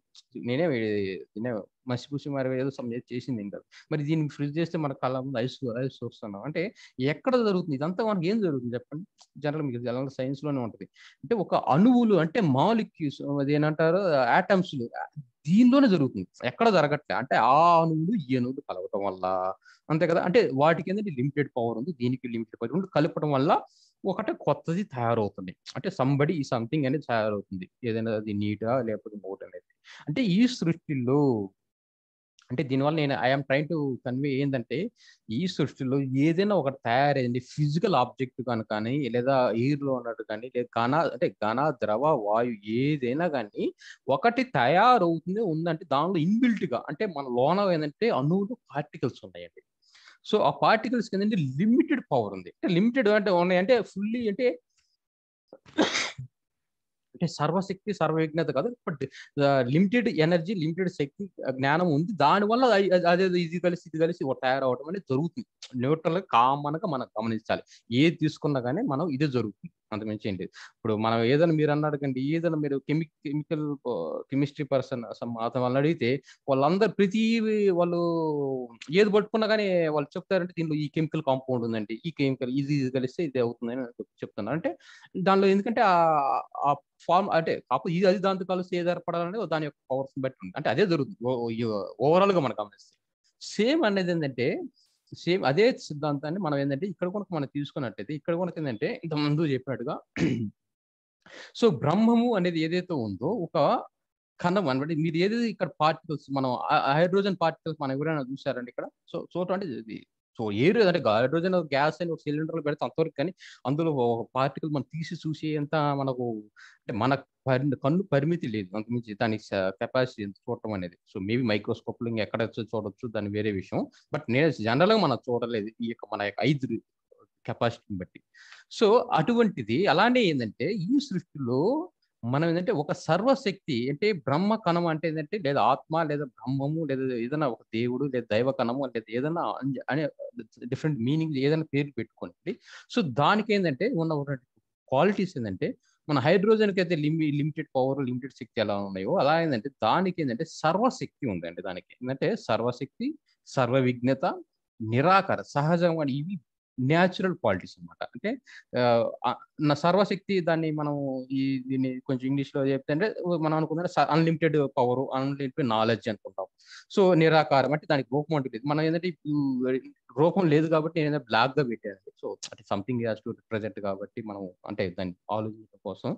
సో ఇక్కడ అనేది ఒక బ్లాక్ గా అంటే మనం శూన్యంలో ఎక్కువ మనం అలా ఎక్కువ విశ్వంలో మనం చూసిన ఇప్పుడు మనం చూసే పైకి చూస్తే అది నల్లగా ఉంటది కాబట్టి సో అలా మీకు ఏమైనా ఉపయోగపడే ఉద్దేశంతో బ్లాక్ పెట్టాను. సో అటువంటిది ఒక సూక్ష్మం అంటే అంత సూక్ష్మం అంటే అది మనం హైడ్రోజన్ పార్టికల్ అని మనం చూడవచ్చేమో, ఇంకా దానిలో కూడా ఇంకా సూక్ష్మం అంత పవర్ఫుల్ అంత కెపాసిటీ ఉన్నటువంటి సూక్ష్మమైనటువంటి అణువుల కింద తీసుకుందాం.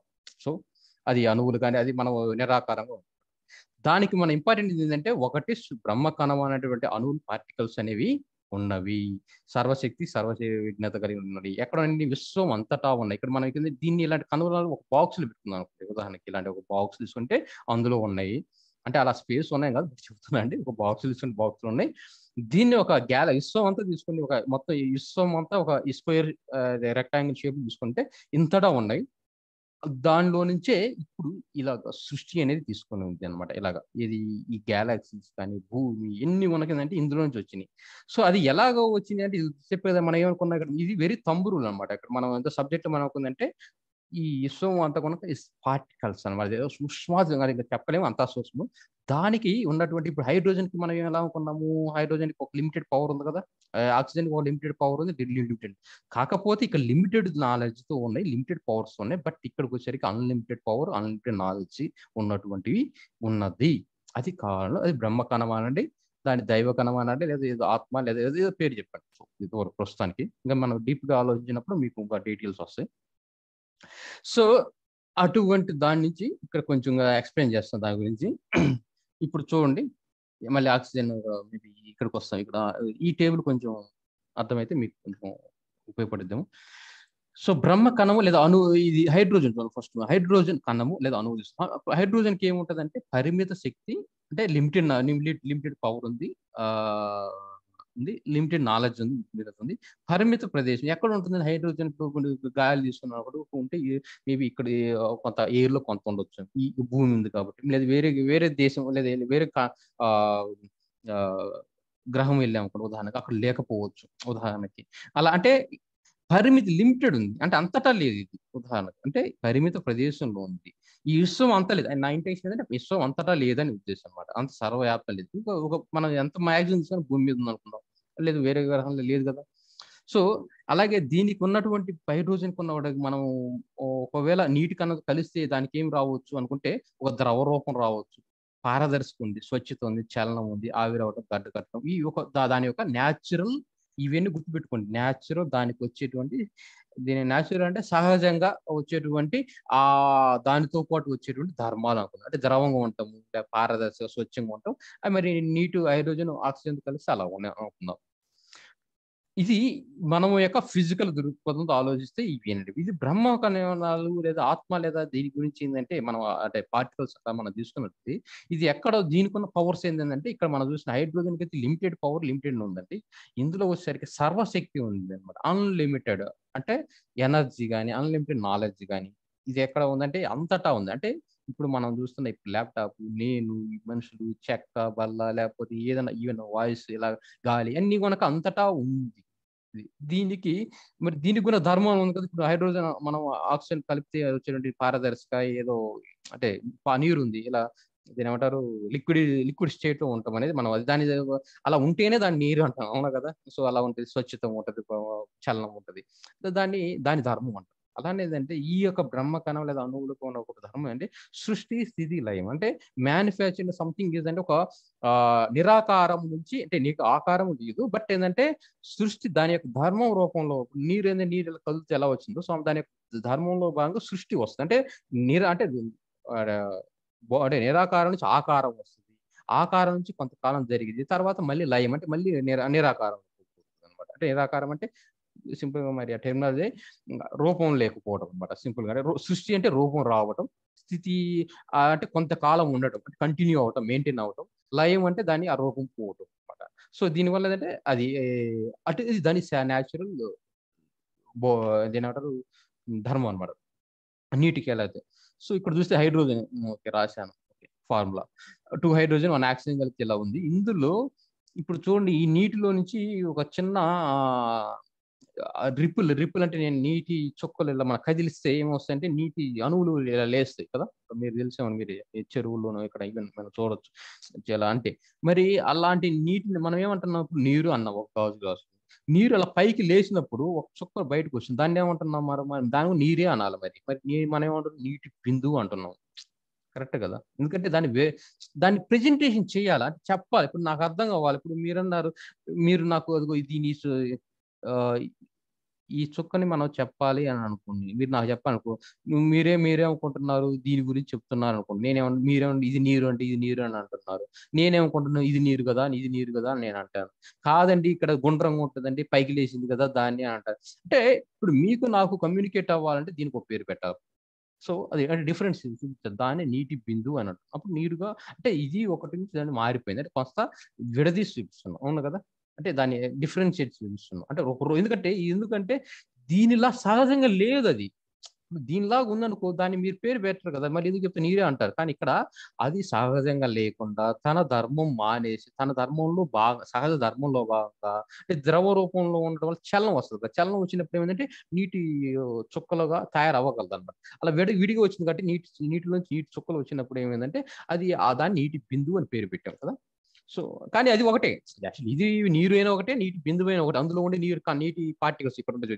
నీటి వాటర్ డ్రాప్లెట్లు ఏముంటాయి, దీని ఏమంటారు మాలిక్యూల్స్, ఆటమ్స్ ఉంటాయి. అందులో ఒక ఆటంలో ఏముంటుంది, హైడ్రోజన్ పార్టికల్స్. ఒక డ్రాప్లెట్ అంటే చుక్క, నీటి చుక్క అనుకుందాం, నీటి చుక్క. అందులో ఏముంటాయి, వాటర్ పార్టికల్స్ ఉంటాయి. ఒక పార్టికల్స్ ఏముంటాయి, 2 హైడ్రోజన్లు 1 ఆక్సిజన్, అంతే కదా. జస్ట్ ఈ సైన్స్ ప్రకారం ఎలా వెళ్తుందంటే ఒక నీరు అంటే ఇందులో కలెక్షన్ ఆఫ్ వాటర్ కణాలు, అందులో హైడ్రోజన్, ఆక్సిజన్. ఇది డెప్త్ గా ఆలోచిస్తే అంతే కదా. నీటి మనం చూసుకున్నట్టు ఇలా మనం డెప్త్ గా ఆలోచిస్తే ఇది జరుగుతుంది. సేమ్ ఇక్కడ కొనక ఏంటంటే మనము ఈ భూమి మనం ఇక్కడ ఉన్న భూమి అనేది చూసుకుందాం అనుకోండి. ఉదాహరణ ఇక్కడ మనం హైదరాబాద్, నేను ఇక్కడ ఉన్నాను, ఇందులో ఇక్కడ ఉన్న రాజా చెక్క బల్ల ఉందండి. ఇందులో ఉన్నది మనం చూసినట్లయితే పైకి ఆలోచిస్తున్నట్లయితే ఈ బ్రహ్మ కణ అంటే ఇక్కడ ఏది పార్టికల్స్ ఏది ఎలా ఉంటుందో ఇందులో కనుక ప్రతి కణంలో ఈ బల్ల చక్ర వల్ల ఇందులో కనుక ఏంటంటే మనం ఇంతకుముందు చెప్పేది 3 క్వాలిటీస్ ఉన్నాయి. ఇక్కడ సర్వశక్తి ఇంపార్టెంట్, ఆత్మ దానికి ఉన్న క్వాలిటీస్ లో సర్వశక్తి ఉంది, సర్వవ్యాప్తం ఉంది ఇంపార్టెంట్. అంటే ఇప్పుడు సర్వవ్యాప్తం అంటే నా దగ్గర లేదా, అంటే నాలో లేదా, ఈ బల్లలో లేదా, ఇంపార్టెంట్ అంతటా ఉంది కదా. సో అది ఆ వ్యాప్తమైనటువంటిది ఇక్కడ ఉన్నటువంటి భూమి దగ్గర కొనుక్కుంది. అంటే భూమి నుంచి తర్వాత దీని బ్యాక్కి వెళ్తుంది అంటే గ్యాలాక్సీలు కొనుక్కుంది. అంటే మన గ్యాలాక్సీలో భూమి ఒక చిన్న పార్టికల్ తీసుకుంది, ఓకే అండర్స్టాండ్. భూమిలో మళ్ళీ నేను ఎక్కడ ఉన్నా, భూగోళంలో హైదరాబాద్ లేదా ఇక్కడ ఉన్నాను, ఇక్కడ ఉన్నాను ఉదాహరణకి. ఇక్కడ ఉన్న నేను భూమిలో ఉన్నాను. భూమి ఎక్కడుంది, ఈ గ్యాలాక్సీ. ఈ గ్యాలాక్సీ ఎంత, పాలపుంత ఇష్టం ఉంది, ఇంతలో ఉంది అనుకుందాం. ఎన్నో ఉన్నాయి, చూస్తే ఆశ్చర్యం వేస్తుంది. అసలు ఇంత సృష్టి మనం ఎక్కడ, అందులో మనం ఎక్కడంటే సముద్రంలో ఒక చిన్న నీటి బిందువు ఎలా అంటే అలాంటి ఇంతట మహావిశ్వంలో మన యొక్క భూమి యొక్క పరిధి చూస్తే అంత అంత పెద్దగా ఉంటుంది అనమాట. మరి ఇవన్నీ ఎక్కడ ఉన్నాయి? బ్యాక్ వెళ్తే మళ్ళీ ఇంతలా పెద్ద ఆత్మ సబ్జెక్ట్ చెప్పారు అన్నట్టు పెద్ద బాక్స్ లో ఇంత అంటే మొత్తం అంటే ఇక్కడ మనం ఏంటంటే ఈ డ్రాప్లెట్ ఎక్కడ ఉంది? ఉదాహరణకి డ్రాప్లెట్ ఇది చిన్న ఇది తీసుకుంటే దీన్ని ఇందులో ఉంది, వాటర్ లో ఉంది. ఈ వాటర్ ఎక్కడ ఉంది? పెద్ద బాక్స్ గాజులో ఉంది. అలా అనమాట ఉదాహరణకు. అంటే దీనికి మనం ఈ స్లైడ్ నుంచి మనం అర్థం చేసుకోవాలి అంటే చేసుకోవాలి ఏంటంటే what I'm trying to convey from this slide అంటే ఏంటంటే హైడ్రోజన్ కానీ ఇలాంటి వాటికి ఏంటంటే పరిమిత శక్తి, పరిమిత విఘ్నత ఉన్నటువంటి కెపాసిటీ ఉంది వాటికి, అంటే ఇవి. కానీ బ్రహ్మము అన్నటువంటిది దీని ఏమన్నట్టు కణాలకు ఏంటంటే సో దేనికి అన్లిమిటెడ్ సర్వశక్తి, సర్వ విఘ్నత, సర్వ వ్యాప్తము ఉన్నటువంటి ఈ ధర్మం అంటే దీనికి అన్లిమిటెడ్ వస్తుంది, దీనికి ఏమో లిమిటెడ్ వస్తుంది అనమాట. సో అంటే ఈవెన్ హైడ్రోజన్ లో ఉన్నది కొన్ని చూడు మీకు అర్థమై ఉండాలి. ఇప్పటికి హైడ్రోజన్ ఎక్కడుంది? ఇప్పుడు హైడ్రోజన్ గాలి కానీ నీరు ఎక్కడుంది?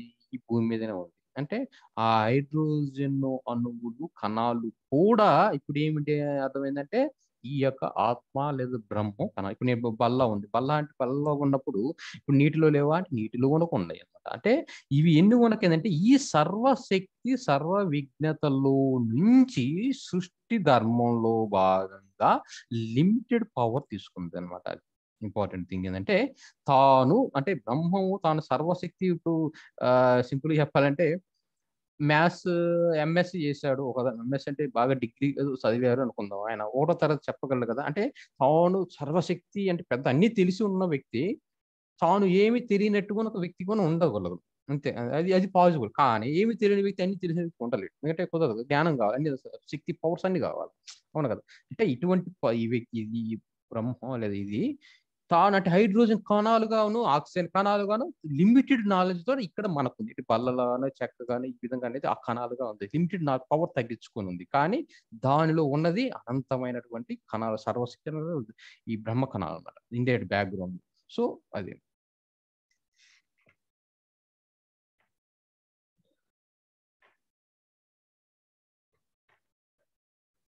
So little bit depth on this subject ఏంటంటే అండి, ఇప్పుడు మనిషి ఇప్పుడు మనం అనుకుంటున్నాం కదా, ఇప్పుడు కణాలు, దైవ కణాలు లేకపోతే ఈ బ్రహ్మ కణాలు అని ఇంతటి విశ్వంలో ఇది ఒక చిన్న పార్టికల్. ఇక్కడ ఏదో ఇది ఇది భూమి అనుకుందాం, అంతలో భూమిలో ఇది ఇన్ని ఉన్నాయి, ఇది ఇంతలా ఉన్న ఇది సూక్ష్మమైన చిన్న పార్టికల్.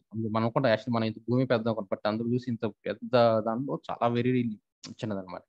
మరి అంతటి కాదే దాన్ని మనం దీన్ని కంపేరింగ్ చేసుకోవాలంటే ఇప్పుడు బాడీ సెల్ చూసుకున్నాం, అంటే మన బాడీ ఉంది, ఈవెన్ నా బాడీ మీరైనా చూసినట్టయితే ఇందులో రక్త కణం ఎంత ఆలోచిస్తుంది, ఏమో నేనే గొప్పతనం, లేకపోతే నాదే ఇదేమో జాబ్, లేదా నేనే పెద్ద ఇది అనుకుంటున్నాను.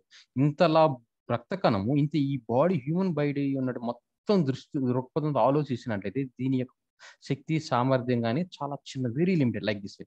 ఇప్పుడు దీని అంతటితో మనం పోల్చుకుంటే ఎలాగుంది, చాలా లిమిటెడ్. అలానే ఈ రక్త కణము ఈ బాడీ మొత్తం కనుక పోల్చుకుంటే ఏంటంటే దీనికి కనుక ఇది కనుక దీని పర్పస్ ఏదో ఉంది, కాకపోతే లేదు, కానీ అంత అంత చిన్నదనమాట. ఇందులో ఇప్పుడు మన బాడీలో మంచి పార్ట్స్ ఉన్నాయి, అంటే మంచి చేసేవి, చెడు బ్యాక్టీరియా రెండు అని మీకు తెలిసేది ఉంటుంది. చెడు బ్యాక్టీరియా ఉంటుంది, మంచి బ్యాక్టీరియా ఉంటుంది, ఇలా వైరస్ అన్ని చాలా ఉంటాయి అలా. అంటే అలా అని చెప్పేసి ఇందులో చెడు అంటూ ఏం లేదు. విచిత్రం ఏంటంటే ఇప్పుడు నాకు తెలిసి శరీరం చెడు అనేది ఏమీ లేదండి. శరీరంలో చెడు అన్నది అంటే అసలు ఉండదు. దేనికి కాకపోతే మనకు తెలియదు అది ఎందుకు పని చేస్తుంది ఏందనేది, అంతవరకే. కానీ బట్ ప్రతిదీ దానికి ఓన్ పర్పస్ ఉంది. అలానే ఈ సృష్టిలో కనుక మనకు ఇదిగోండి చెరువులు ఉన్నాయా, లేకపోతే ఎన్ని ఉన్నాయా, లేకపోతే ఇంకొంచెం పక్షులు ఉన్నాయా, చెట్లు ఉన్నాయా, ఆకులు ఉన్నాయా, లేకపోతే ఎన్ని ఎందుకు ఉన్నాయా అంటే, లేదా పలా ఇంటి పక్కన ఒక చెట్టు, పిచ్చి చెట్టు ఉంటుంది, ఎందుకంటే నాకు తెలియదు, కానీ దానికి ఒక పర్పస్ ఉంటుంది. అలానే ఏది లేకుండా ఏమి ఉండదు. సో అలానే అంటే ఇలా బాడీ దృక్పథంలో మనం ఆలోచించినట్లయితే ఈ సెల్ అనేది చాలా పరిజ్ఞానం, చాలా చిన్నది. ఓకే, దానికి దాని పర్పస్ ఉంది. కానీ అలానే ఈ సృష్టిలో ఈ భూమి కనుక చాలా వెరీ లిమిటెడ్ అనమాట. అలా ఉందన్నమాట. ఆలోచించుకోండి, జస్ట్ కంపారిజన్.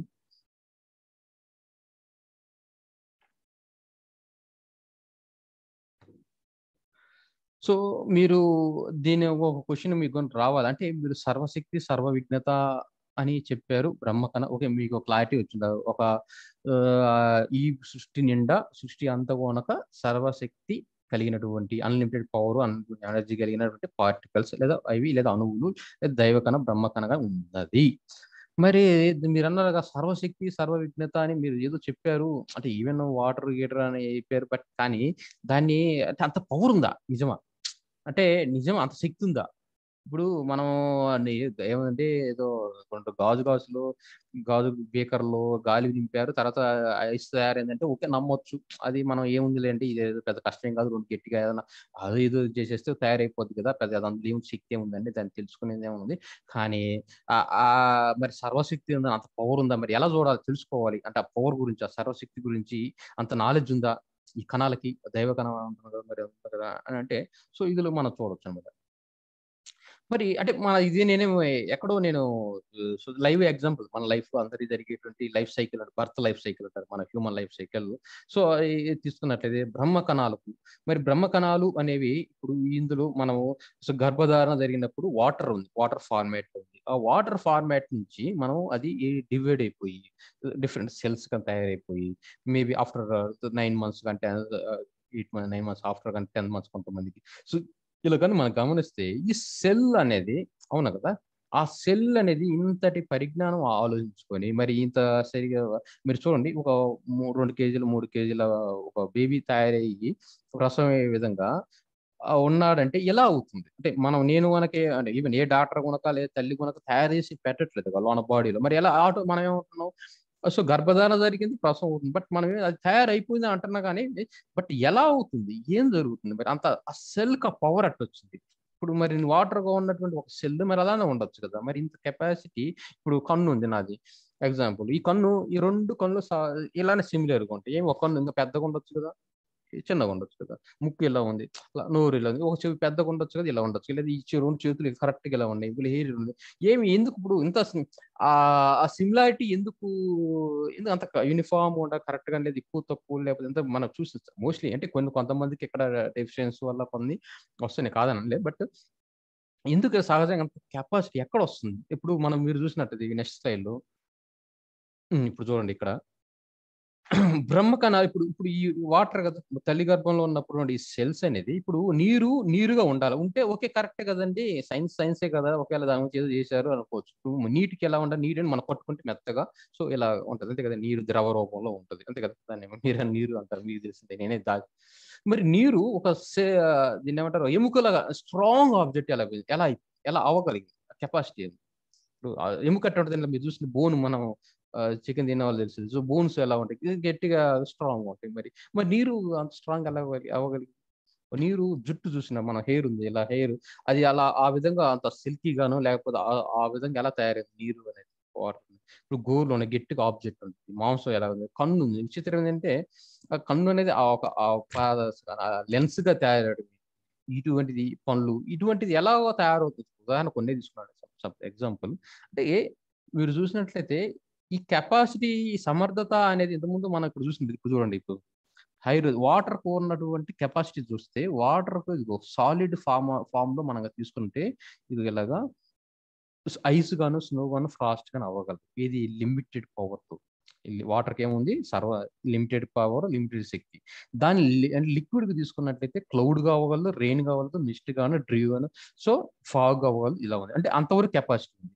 అలాగే వాటర్ని వేడి చేస్తే స్టీమ్ అవ్వగలదు, వాటర్ వేపర్ అవ్వగలదు. ఇది ఎందుకంటే దానికి ఉన్న లిమిటెడ్ పవర్ లిమిటెడ్ శక్తితో ఇది ఎంతవరకు కాకపోతే ఇంకా మేబీ నాకు తెలియకుండా మేబీ ఒక 4-5 రకాలు ఉంటాయి మేబీ ఇవి మాత్రమే అవ్వగలదండి. అంటే దానికి ఎందుకంటే దానికి వాటర్ ఉన్నటువంటి లిమిటెడ్ శక్తి లిమిటెడ్ పవర్ అనేది ఒక దానితో కలిసినప్పుడు సో ఈ విధంగా అవ్వగలదు, అంతకుమించి ఏం అవ్వదు కదా. కానీ ఇది ఎందుకంటే వాటర్లో ఏముంది కణాలు ఉన్నాయి, సో హైడ్రోజన్ మాలిక్యూల్ అది కూడా కణాలు కానీ వాటికి లిమిటెడ్. కానీ అదే బ్రహ్మ కణం అంటే దానిలో ఉన్నటువంటి దీని పేరెంట్ ఏది వాటర్ యొక్క పేరెంట్ ఎవరు, దీనికి వాటర్ లో ఉన్నటువంటి హైడ్రోజన్ ఆక్సిజన్ యొక్క పేరెంట్ ఎవరు అంటే మనం ఆత్మ లేదా బ్రహ్మ కణం అన్నది.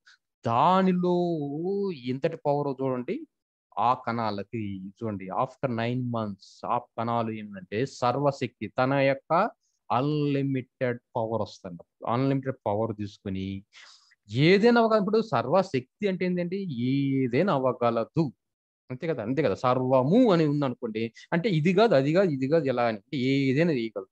విజ్ఞత అంటే టాలెంట్, నాలెడ్జ్, స్కిల్ అంటే దానిలో అంటే ఇలా అవ్వాలని చెప్పేదండి. కొన్ని ఇలా ఉండి ఇలా ఉండాలి, లేదా ఇలా అవ్వాలి ఇలా, దానికి ఉన్న నాలెడ్జ్ కానీ ఏదైనా చూసుకున్నాం అంటే అవి కనుక అంటే మనకు కొంచెం లిమిటెడ్ నాలెడ్జ్ ఉంటే కొన్ని అవ్వచ్చు, కానీ అన్లిమిటెడ్ ఏది ఎంతటి ఎలా ఎప్పుడు అంటే ఇవన్నీ ఎదుగుదల ఎలా ఉండాలి, ఎక్కడ ఉండాలి, ఏ పార్ట్ ఎక్కడ ఉండాలి, ఎలా అవ్వాలి, ఎంతటి అనేది అవి ఎంత కనుక ఆ బ్యూటీనెస్ అనేది కనుక ఆ బ్రహ్మ కణాల యొక్క పవర్ అనమాట. అర్థమైందండి. దానివల్ల ఏంటంటే గోరు కానీ లేకపోతే బోన్ తయారవుతుంది. ఇక్కడ చూస్తే ఇక్కడ గుండ్రంగా ఉండాలి ఆ బోన్, అక్కడ వచ్చి మరి ఇక్కడికి వచ్చేసరికి సొట్ట ఉండాలి, సో ఇక్కడ వచ్చి పొడుగ్గా ఉండాలి. మరి ఎవరు పెడుతున్నారు, ఎవరు తయారు చేస్తున్నారంటే దానికి తాను అంటే ఈ సెల్ ఇది తయారైనప్పుడు ఎంత పరిమాణం ఉండాలి, ఎంత పిల్లవాడు 3 కేజీలు ఉన్నాడు లేకపోతే తల్లిగర్భం 5 కేజీలు పెరిగితే 10 కేజీలు పెరిగితే పరిస్థితి తట్టుకోగలదా ఉదాహరణకి? సో లేదు, అది దానికి తెలుసు అనమాట. దానికి యొక్క సర్వశక్తి, దాని యొక్క సర్వవిజ్ఞతను బట్టి ఎంత పరిమాణం ఉండాలి పిల్లవాడు, లేదా ఏ పార్ట్స్ ఎంత ఉండాలని ఆ పవర్ ఉపయోగించి దాని ద్వారా ఎక్స్పాండ్ ఇది అంతవరకు మాత్రమే ఒక ఉండాలని తయారవుతుంది. అవును కదా? జస్ట్ కైండ్ ఆఫ్ మనం ఒక ఉదాహరణ మనం లైవ్ గా మనం చూడగలిగి గర్భం. సో అది చెప్తున్నా అంటే ఒక మనం పవర్ ఆఫ్ సర్వశక్తి, సర్వవిజ్ఞత. ఇక్కడ హైడ్రోజన్ ఏంటంటే కొంత లిమిటెడ్ నాలెడ్జ్ ఉందని మనం ఒక అవగాహన. సో మనం ఇప్పుడు చూసినట్లయితే ఇందులో మనం ఏం చెప్తున్నాము, ఈ సర్వశక్తి సర్వ విజ్ఞత కలిగినటువంటి ఈ బ్రహ్మకణము లేదా దైవకణము ఎంత దాని యొక్క మనం అనుకున్న మన తంబురుళ్ళు అది అంతటా ఉంది అని అనుకున్నాం. అంటే అదే దాన్ని మనము విడదీసి మామూలుగా యొక్క సబ్జెక్టులు స్పిరిచువాలిటీలో సబ్జెక్టులో అయితే మనం కృష్ణుని ధ్యానించినట్లయితే ఉదాహరణకు ఆ దైవకణం పేరు దానికి ఏం పేరు పెట్టారంటే విష్ణువు అని పెట్టారు దాన్ని కొంతమంది. అంటే వాళ్ళ యొక్క ఇష్టమైన దేవారాధన. మీరు తప్పులు ఎవరు ఏ దైవాన్ని ప్రార్థిస్తే కొందరు విష్ణువు, రాముడు, శివుడు, దేవి ఇలా ఏదైనా అనుకోండి. బట్ ఆ కణానికి లేదా దానికి ఏమంటారంటే సో దైవ కణ దానికి బ్రహ్మ కణానికి విష్ణువు అని పేరు పెట్టారు. అంటే అప్పుడు విష్ణువు దైవగణం ఎక్కడ ఉంది, సర్వశక్తి ఉంది, సర్వవిజ్ఞత ఉంది, సర్వవ్యాప్తం ఉంది. అంటే ఇప్పుడు విష్ణువు ఎక్కడున్న ఉదాహరణ విష్ణువు చూస్తానండి. సో విష్ణువు ఎక్కడున్నాడు ఇప్పుడు సర్వవ్యాప్తము అంటే ఇప్పుడు ఆ వ్యక్తి భక్తుని దృష్టిలో లేకపోతే ప్రార్థించే ముందు తాన యొక్క సర్వవ్యాప్తంగా ఎక్కడున్నాడు, చెట్లలో ఉన్నాడు, అక్కడ ఉన్న పక్షుల్లో ఉన్నాడు, లేకపోతే రాళ్ళు ఉన్నాడు, రప్పల్లో ఉన్నాడు, మనుషులు అక్కడ చూస్తే మనుషుల్లో ఉన్నాడు. అంటే అంతటా గనక ఆ విష్ణువే ఉన్నాడు అని చెప్పేసి వాళ్ళు ఆ భక్తి యోగంలో కానీ వాళ్ళు దాన్ని ఆ విధంగా ఆరాధిస్తూ దాన్ని ముందుకెళ్తుంటారు. అంటే దానికి ఒక రూపం పేరు పెట్టారు. అంటే మనం ఏంటంటే ఇక్కడ సైన్స్ తీసుకుని ఇలా ఆడితేనే బ్రహ్మము అని అంటున్నాము. దానికి ఏం పేరు ఉంటుంది అంటే ఒక దేవుడు అని ప్రత్యేక పేరు పెట్టాం. ఈ ఆత్మజ్ఞానం బ్రహ్మజ్ఞానంలో ఏ దేవుడి పేరు కనుక రాదండి సింపుల్ గా. ఇది ఏంటంటే so it's kind of neutral గా, ఎందుకంటే ఏ దేవుడు అని చెప్తామంటే అది కూడా అదే కదా, బ్రహ్మమే అయితే కావున అంటే ఏ దేవుడు ఒక ప్రత్యేకం ఉంటుంది ఏమి ఉండదు. దానికి బ్రహ్మము అనేది అందుకే ఆత్మ విద్య లేదా బ్రహ్మ విద్య అనేది బ్రహ్మం దానికి అన్ని పేరు. సో కాకపోతే అది భక్తి యోగంలో వచ్చే కొంది ఎవరు ఏ ఇష్ట దైవం ఉంటే ఆ పేరు వస్తుంది అనమాట. సో ఇక్కడ దేవుడి పేరు అంటూ ఏమి లేదు. బట్ నేను ఇక్కడ ఈ స్లైడ్ లో ఉన్నట్టు ఎగ్జాంపుల్ నేను తీసుకున్నదంటే నాకు ఇంటర్నెట్ లో ఈ పిక్చర్ అవైలబుల్ ఉంది కాబట్టి నేను తీసుకొని చెప్తాను, అంత మించి ఏం లేదండి. సో మీరు ఈ ప్లేస్ లో మేబీ విష్ణు చెప్పేదా ఇందాక రాముడు ఒకరు లేదా శివుడు ఏ దేవుడిని దేవ ఆరాధన తీసుకోవాలి. అప్ టు యువర్ విష్ అంటే నేనేమి అభ్యంతరం చెప్పట్లేదు. బట్ ఓవరాల్ మనం అర్థం చేసుకుందంటే ఆ దైవకణం అందరిలో చూడాలి. ఇప్పుడు ఇతను ఉన్నాడు అందరిలోనూ అదే దైవారాధన చూస్తున్న వల్ల అంతటా విష్ణువే లేదు అంతటా రాముడు అందరు అని చెప్పేసి అందరిలోనూ ఒక ఫీలింగ్స్ వస్తాయి. ఇప్పుడు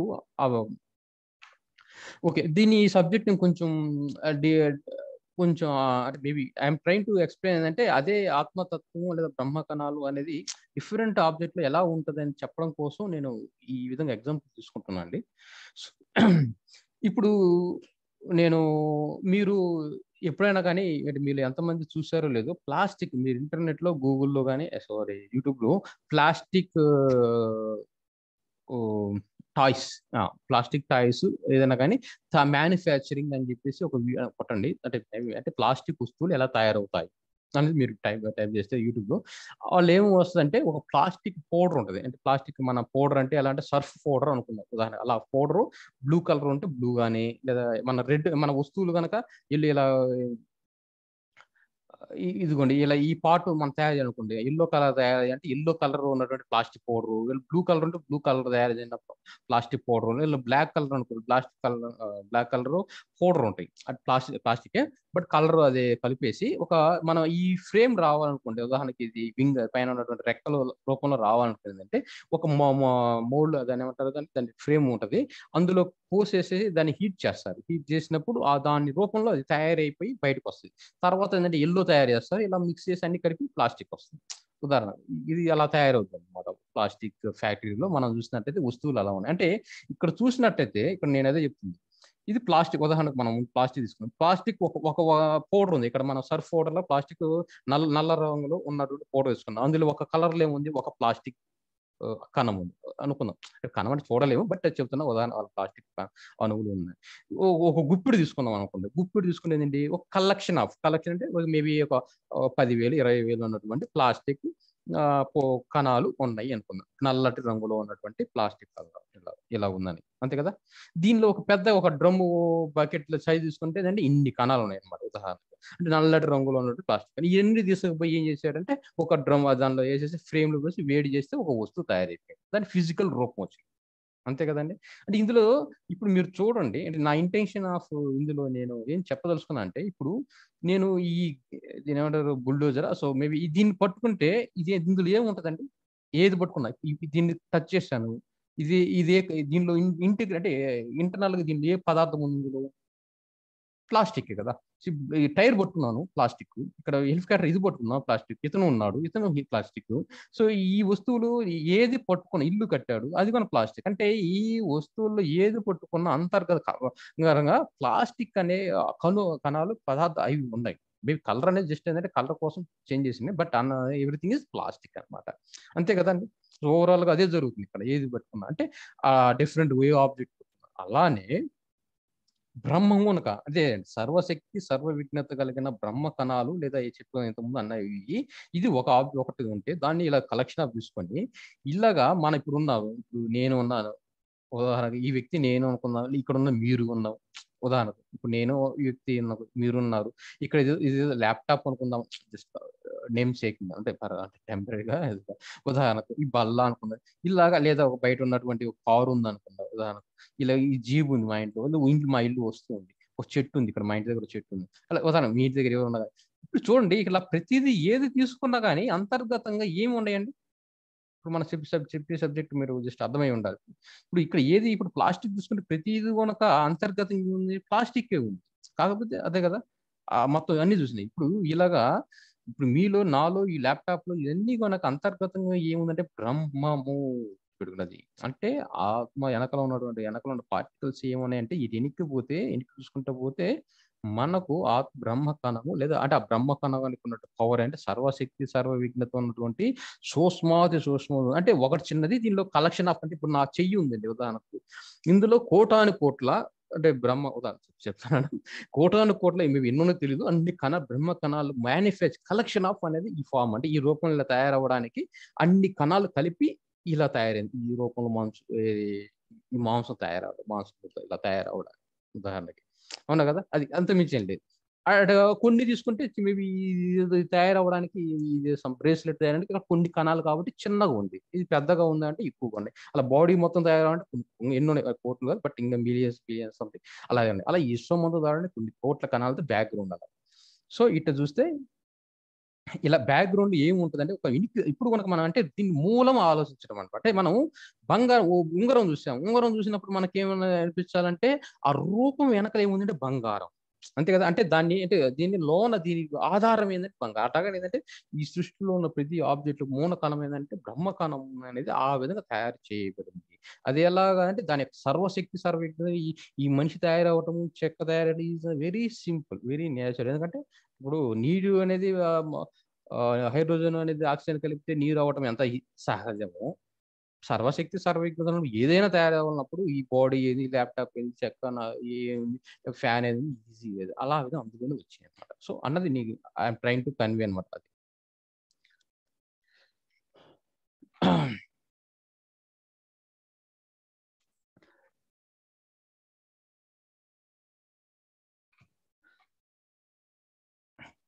ఓకే, కొన్ని ఎగ్జాంపుల్స్ ఇస్తాను నేను. ఇక్కడ భరద్వాజ మహర్షి జరిగినటువంటి, అంటే మీరు అన్నచ్చు కొన్ని ఇంతకుముందు చెప్పిన ఇలాగ మనం ఆలోచించాము. ఇంకా కొన్ని అంటే మన యొక్క మనం చదివిన పురాణాల్లో కొన్ని, లేకపోతే వాటిలో కనుక కొన్ని ఎగ్జాంపుల్స్ అనేవి ఉన్నాయండి. సో వాటిని కనుక ఒక్క నిమిషం అండి. సో పవర్ పోయింది, సో సౌండ్ వస్తుంది ఇక్కడ.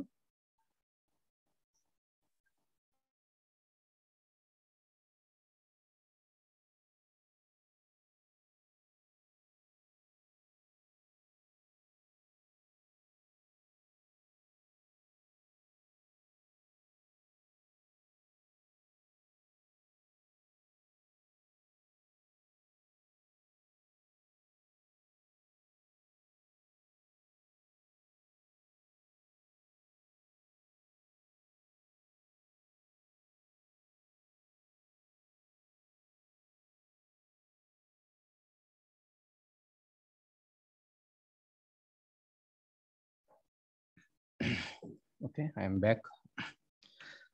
ఓకే, ఇక్కడ ఇప్పుడు ఇక్కడ చూస్తే కొన్ని మనము రామాయణం మీరు చదివి ఉంటారు భూషక్ ఉన్న వాళ్ళందరూ. ఈవెన్ సాయిబాబా సచ్చరిత్ర కానీ జీవుని శ్రీకృష్ణుని యొక్క జీవిత చరిత్ర కానీ చదివినట్లయితే అందులో ఒక ఎగ్జాంపుల్ తీసుకుందాం. అందులోంచి ఒకటి తీసుకుంటే, ఇప్పుడు భరద్వాజ మహర్షి అంటే శ్రీరామచంద్రుని ఒప్పించడానికి భరతుడు తన సైన్యంతో వెళ్తున్నప్పుడు వాళ్ళు ఆతిథ్యం ఇవ్వడానికి తన ఆశ్రమం సరిపోదు కాబట్టి తపశ్శక్తితోటి తన పరిసరాలను ఒక క్షణంలో పెద్ద భవనాలు గాను, సరస్సులు గాను, ఆహార పదార్థాలు గాను, లక్షల పరిచారకులు గాను సృష్టిస్తాడు అంటారు. అంటే అక్కడ మనం ఏమంటారంటే ఒక పేరు పెట్టాం దానికి, అంటే తపశ్శక్తి అని పేరు పెట్టేసి సో దానితోటి చేశాడు అని మనం చదువుతుంటే వెళ్ళిపోతాం. జనరల్ గా మనం అంత లోతుగా ఆలోచించాం కాబట్టి, ఈ సబ్జెక్ట్ అంత అవసరం రాలేదు కాబట్టి, అంతే కదా. మనం ఏంటంటే భరద్వాజ మహర్షి అంటే, ఎందుకంటే ఒక రాజు తన ఆశ్రమానికి వస్తుందంటే తనకు ఇవ్వవలసిన కనీస మర్యాద అన్నట్టుగా ఏంటంటే పాపం ఆతిథ్యం ఇద్దామని చెప్పేసి అనుకుంటే, బట్ అతనికి అవసరం లేదండి. పాపం చిన్న గుడిసెల లేకపోతే దాన్ని ఏమంటారు వాళ్ళ హట్టు ఆశ్రమం అలా ఉండేది, తక్కువ మంది పోసి ఉండేది. మరి అంతమంది లక్షల మందిలో వచ్చేవారండి వాళ్ళ సైన్యానికి మరి ఇవ్వాలంటే మరి ఆతిథ్యం అంటే భోజనము దాని వాళ్ళకి ఏదైనా సౌకర్యాలు చూపించాలంటే ఎక్కడ సరిపోతుంది, మరి ఆ ఆశలు కుదరదు కదా. మరి ఏం చేయాలి మరి అని అంటే, అప్పుడు తన తపశక్తితోటి సో అక్కడ అంతమందిని పరిచారకులు సృష్టించాడు అని మనం చదివాము. మరి అక్కడ అంతవరకు. ఇప్పుడు మన సబ్జెక్ట్ లో అనాలిసిస్ చేయండి, జస్ట్ ఎన్నికలండి సబ్జెక్ట్ ఇప్పుడు మనం చెప్పింది ఏదైతే ఉందో. ఇప్పుడు అంటే ఆ భరద్వాజ మహర్షి ఎలా ఉందండి, అక్కడ అంతకుముందు ఏమైనా చెట్లు ఉన్నాయి, అంతకుముందు అయితే కదా చెట్లు ఉంటాయి, లేకపోతే గడ్డి ఉంది, అక్కడ ఏరు ఉంది, గాలి ఉంది, అక్కడ సెలయేరు ఉంది. అప్పుడు అంటే ఆ ప్రజెంట్ జరిగేంత వరకు తాను తన సంకల్పం చేశాడు. సంకల్పం అంటే ఏంది, తపశ్శక్తితో అని పేరు పెట్టాడు. తపశ్శక్తితో ఏమన్నా అనుకున్నా అంటే ఏదో కమండలో నీళ్ళు తీసుకొని లేకపోతే ఎలా అనుకొని ఇక్కడ నేను అనుకున్న విధంగా సో వాళ్ళు అంటే భరతుడు వస్తున్నారు, వాళ్ళందరికీ కావాల్సినటువంటి భవనాలు, సరస్సులు లేదా ఏమైతే రావాలి నేను ఇక్కడ సంకల్పం చేశాను. ఇక్కడ ఈ బ్రెయిన్ లో భరద్వాజ మహర్షిగా ఉదాహరణ చేశాను. ఇలా అనుకోగానే అక్కడ అన్ని వచ్చేసింది. ఇలా అనుకోగానే అక్కడ తయారైంది, అంతే కదా. ఇప్పుడు అయితే కానీ ఆయనవి భరతుడు వస్తున్నాడంటే ఈయన ఎవరు ఒక 10 లక్షలు అంటే ఆయన 1,00,000 మంది వస్తున్నారని అంటే ఒక 4 రోజులు అవుతుంది, 1 కోటి మందిని పెట్టేసి అన్ని సరస్సులు బిల్డింగులు కట్టించలేదు, అంతే కదా. మరి అక్కడైనా అలా చెప్పలేదు, తపశక్తితోటి అలా సృష్టించాడు అని అంటారు ఉదాహరణ, అంతే కదండి. మీకు తెలిసిన అందరు హౌ ఇట్ పాసిబుల్ అండి, అది మనం ఆలోచించాలి. మనం ఇక్కడ ఏంటంటే జస్ట్ కథను చదివేసి వదిలేదు కాదు, ఇక్కడ ఏంటంటే ఈ సబ్జెక్ట్ లో మనం ఆలోచించుకోవాలి అనేది నా ఇంటెన్షన్. మీరు ఆలోచించండి. ఇప్పుడు నేను నాకు కూడా కావాలి అలాగా, సో నేను కూడా ఇలా అనుకోని ఇక్కడ అన్ని అవ్వాలని అనుకుంటే అవ్వట్లేదు పాయింట్, అదే కదా లాజిక్. సో ఇక్కడ ఏం జరుగుతుంది, అక్కడ ఆ ఇన్సిడెంట్ లో భరద్వాజ మహర్షి తాను బ్రహ్మముగా ఉన్నాడు. అంటే బ్రహ్మముగా అనే సబ్జెక్ట్ ఇంకా నెక్స్ట్ ఇంకా వస్తుంది. తాను అంటే ఇప్పుడు నేను రాజ అనే వ్యక్తి లిమిటెడ్ పవర్ తో లిమిటెడ్ నాలెడ్జ్ తో ఉన్నాను, గుర్తుపెట్టుకోండి. రాజు ఎందుకంటే తాను యొక్క సృష్టిలో భాగంగా నాకు కోస్తా, నాకేం కాదు చెప్తే ఎవరికైనా అజ్ఞానంతో తాను నేను శరీరమే నేను అనుకుంటా, అది సబ్జెక్ట్ వచ్చినప్పుడు ఇంకా అర్థమైతే లిమిటెడ్ నాలెడ్జ్ ఉంది కాబట్టి నేను సింపుల్ గా హైడ్రోజన్ అణువు అనుకుందాం, మన శనగకి ఆల్రెడీ మనం ఆలోచించాం కాబట్టి నేను హైడ్రోజన్ ఉన్నా కాబట్టి నేను ఆ ఒక అక్కడిగా ఏదైనా ఒక చెక్క బల్లగా మారాలంటే హైడ్రోజన్ మారలేదండి. హైడ్రోజన్ వచ్చి నీరు ఘనస్థితిలో మారలేదు, ఎందుకంటే దానికి పవర్ ఏంటంటే పాపం లిమిటెడ్ శక్తి లిమిటెడ్ నాలెడ్జ్ ఉంది కాబట్టి అది చేయలేదు, అవ్వలేదు. అంటే నేను అనుకుంటే కావలేదు, రాలేదు, మరి తయారవ్వలేదు. మరి భరద్వాజ మహర్షి ఏంటంటే తాను బ్రహ్మముగా ఉన్నాడు, బ్రహ్మ కణాలుగా సంపూర్ణ, అంటే ఆ బాడీ అంటే బ్రహ్మ అంటే భరద్వాజ మహర్షి అంటే 6 అడుగులు ఎత్తు, 6 అడుగులు ఎత్తి ఉన్నటువంటి ఈ మహర్షి తాను రూపం అంటే శరీరంతో ఉన్నప్పటికీ సంపూర్ణంగా ఉన్న ప్రతి బాడీ ఇందులో ఉన్న జ్ఞానం అంతా కూడా బ్రహ్మముగా ఉంది. అంటే బ్రహ్మంగా ఉన్నప్పుడు దాని క్వాలిటీస్ ఏమొస్తాయి మీరు చెప్పాలా, సర్వశక్తి, సర్వవిజ్ఞత, సర్వవ్యాప్తం. అంటే తాను బ్రహ్మంగా ఉన్నాడు, తాను అంతటా కంట్రోల్ చేసే పరిస్థితి, సర్వంగా ఆలోచిస్తాను. నేను రాజా ఉన్నాడు, బట్ నేను అంతటా చేసే పరిజ్ఞానం లేదు, ఎందుకంటే నాకు లిమిటెడ్ నాలెడ్జ్ ఉంది, లిమిటెడ్ శక్తి ఉంది, ఆ జ్ఞానం ఇంకా రాలేదు, అంటే ఈ సబ్జెక్టు అనేది ఇంకా తెలియదు నాకు. లేకపోవడం వల్ల నేను లిమిటెడ్ వ్యక్తినిగానే ఉన్నాను. అప్పుడు నేను అనుకుంటే రాలేదు, భరద్వాజ మహర్షి అనుకోగానే మరి అక్కడ ఆ ప్లేస్ లో ఇప్పుడు మరి నేను అనుకున్నాడు, ఓకే నేను రాలేదు, మరి అక్కడ అనుకున్న భరద్వాజ మహర్షి వచ్చి అనుకుంటే ఇచ్చింది. ఎలా అంటే అక్కడ ఆ ప్లేస్ గడ్డి ఉంది, చెట్లు ఉన్నాయి, మేబీ సరస్సు నీళ్లు సెలయేరు ఉన్నాయి, అంటే అప్పుడు ఇప్పుడు చూడండి గడ్డిలో ఏముంది, మన సబ్జెక్ట్ ఇప్పుడే అనుకున్నా చూడండి, ప్లాస్టిక్ లో ఏమి తయారు చేసినా కనుక దాని మ్యానుఫ్యాక్చరింగ్ ఆ వస్తువుల్లో బ్యాక్గ్రౌండ్ ఏముంటుంది, ప్లాస్టిక్ పార్టికల్స్ ఉన్నాయి, కణాలే ఉన్నాయి కదా. ఇప్పుడు సెలయేరు గడ్డి ఉంది కానీ చెట్లు ఉన్నాయి, కానీ ఆ సెల్స్ ఎవరు, ఆ చెట్లు ఎవరు, బ్యాక్గ్రౌండ్ ఆలోచిస్తే ఏముందంటే బ్రహ్మ కణాలతో కూడి ఇప్పుడు లిమిటెడ్ అక్కడ ఎలా ఉందంటే ఓ చెట్టుగా ఉంది. తాను ఎవరు, బ్రహ్మమే.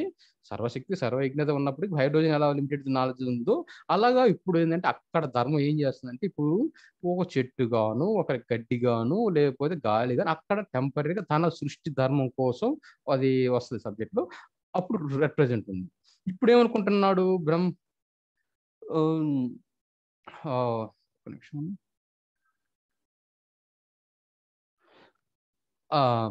ఇప్పుడు ఏమనుకున్నాడంటే ఇక్కడ ఎవరున్నది భరద్వాజ మహర్షి తాను బ్రహ్మమే, అక్కడ ఎవరున్నది చెట్లలో బ్రహ్మమే, ఇప్పుడు నేను ఉన్నది ఇక్కడే అక్కడే ఉన్నది, నేను నాకు తేడా ఏం లేదు. మరి ఇక్కడ ఏమనుకున్నదో అక్కడ తయారు కావాలి. మరి ఎలా అయిందంటే ఆ భవనాలు ఎలా వచ్చినాయి, సరస్సులు ఎలా వచ్చినాయి అని అంటే మరి ఇప్పుడు భవనం పెద్ద బిల్డింగ్ కట్టాలా, భవనం అంటే ఇప్పుడు గాలిలో, ఇప్పుడు చూడండి ఇప్పుడు ఇక్కడ గాలి ఉంది, గాలిలో ఇక్కడ నేను మీ ఫ్రంట్ ఇలా ఉండేసి ఇప్పుడు బిల్డింగ్ ఇక్కడ కట్టాలంటే ఇప్పుడు నా యొక్క శక్తి ఈ రాజా అనే వ్యక్తి అనుకుంటూ కుదరదు కదా, ఎందుకంటే ఇక్కడ గాలిలో ఇప్పుడు హైడ్రోజన్ ఆక్సిజన్ ఏదో కొన్ని మన పీల్చి గాలు కొన్ని ఉన్న సముదాయం ఉంది. ఇందులో నేను అనుకుంటే ఇందులో ఉన్నది బ్రహ్మమే, ఈ కణాలు ఉన్నది.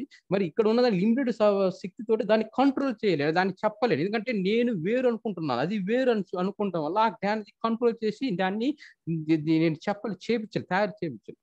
బట్ భరద్వాజ మహర్షి ఇక్కడ గాలే ఉంది, కానీ ఇప్పుడు ఎంత కనుక్కున్నా చూడు హైడ్రోజన్ పార్టికల్స్ ఇప్పుడు ఉన్నాయి ఉదాహరణకు, దాని కొంచెం మనకు తెలిసిన లిమిటెడ్ నాలెడ్జ్ తోటి హైడ్రోజన్ పార్టికల్స్ ఒక ద్రవ రూపంలో ఇప్పుడు నీరు వచ్చింది, ఇక్కడ మనం చూస్తాను ఇప్పుడు ఆకాశంలో ఉంది, నీరు వేపర్ అవుతుంది, మళ్ళీ నీరు వర్షం పడుతుంది, చూస్తున్నాం కదా. ఇప్పుడు మనం చూస్తే ఆశ్చర్యపోదు, ఇప్పుడు నీరు బయటకు ఆవిరైపోతుంది, మళ్ళీ ఇప్పుడు చూస్తే పెద్ద పెద్ద వర్షాలుగా ఇంత రావడం తెలుసు కదా, అంటే ఆ గాలి నీరు కన్వర్ట్ అయింది మన కళ్ళ ముందు ఉదాహరణ. అది మంచు కూడా వర్షం ఒకసారి అప్పుడు వడగలుగా పడుతుంది, మరి ఘన రూపం వచ్చింది అంటే మనకు తెలిసిన పరిజ్ఞానంతో అవుతున్నప్పుడు మరి ఇక్కడ ఉన్నది ఎవరు, ఈ పార్టికల్స్ ఇప్పుడు ఎవరు ఉండేది ఇప్పుడు ఎయిర్గానే ఉంది నా ముందు. ఇప్పుడు కానీ ఎయిర్కి మ్యానుఫ్యాక్చర్ పేరెంట్ ఎవడు, బ్రహ్మ కణాలు, కాకపోతే ఇప్పుడు ఎయిర్గా డ్యూటీ చేస్తుంది ఉంది.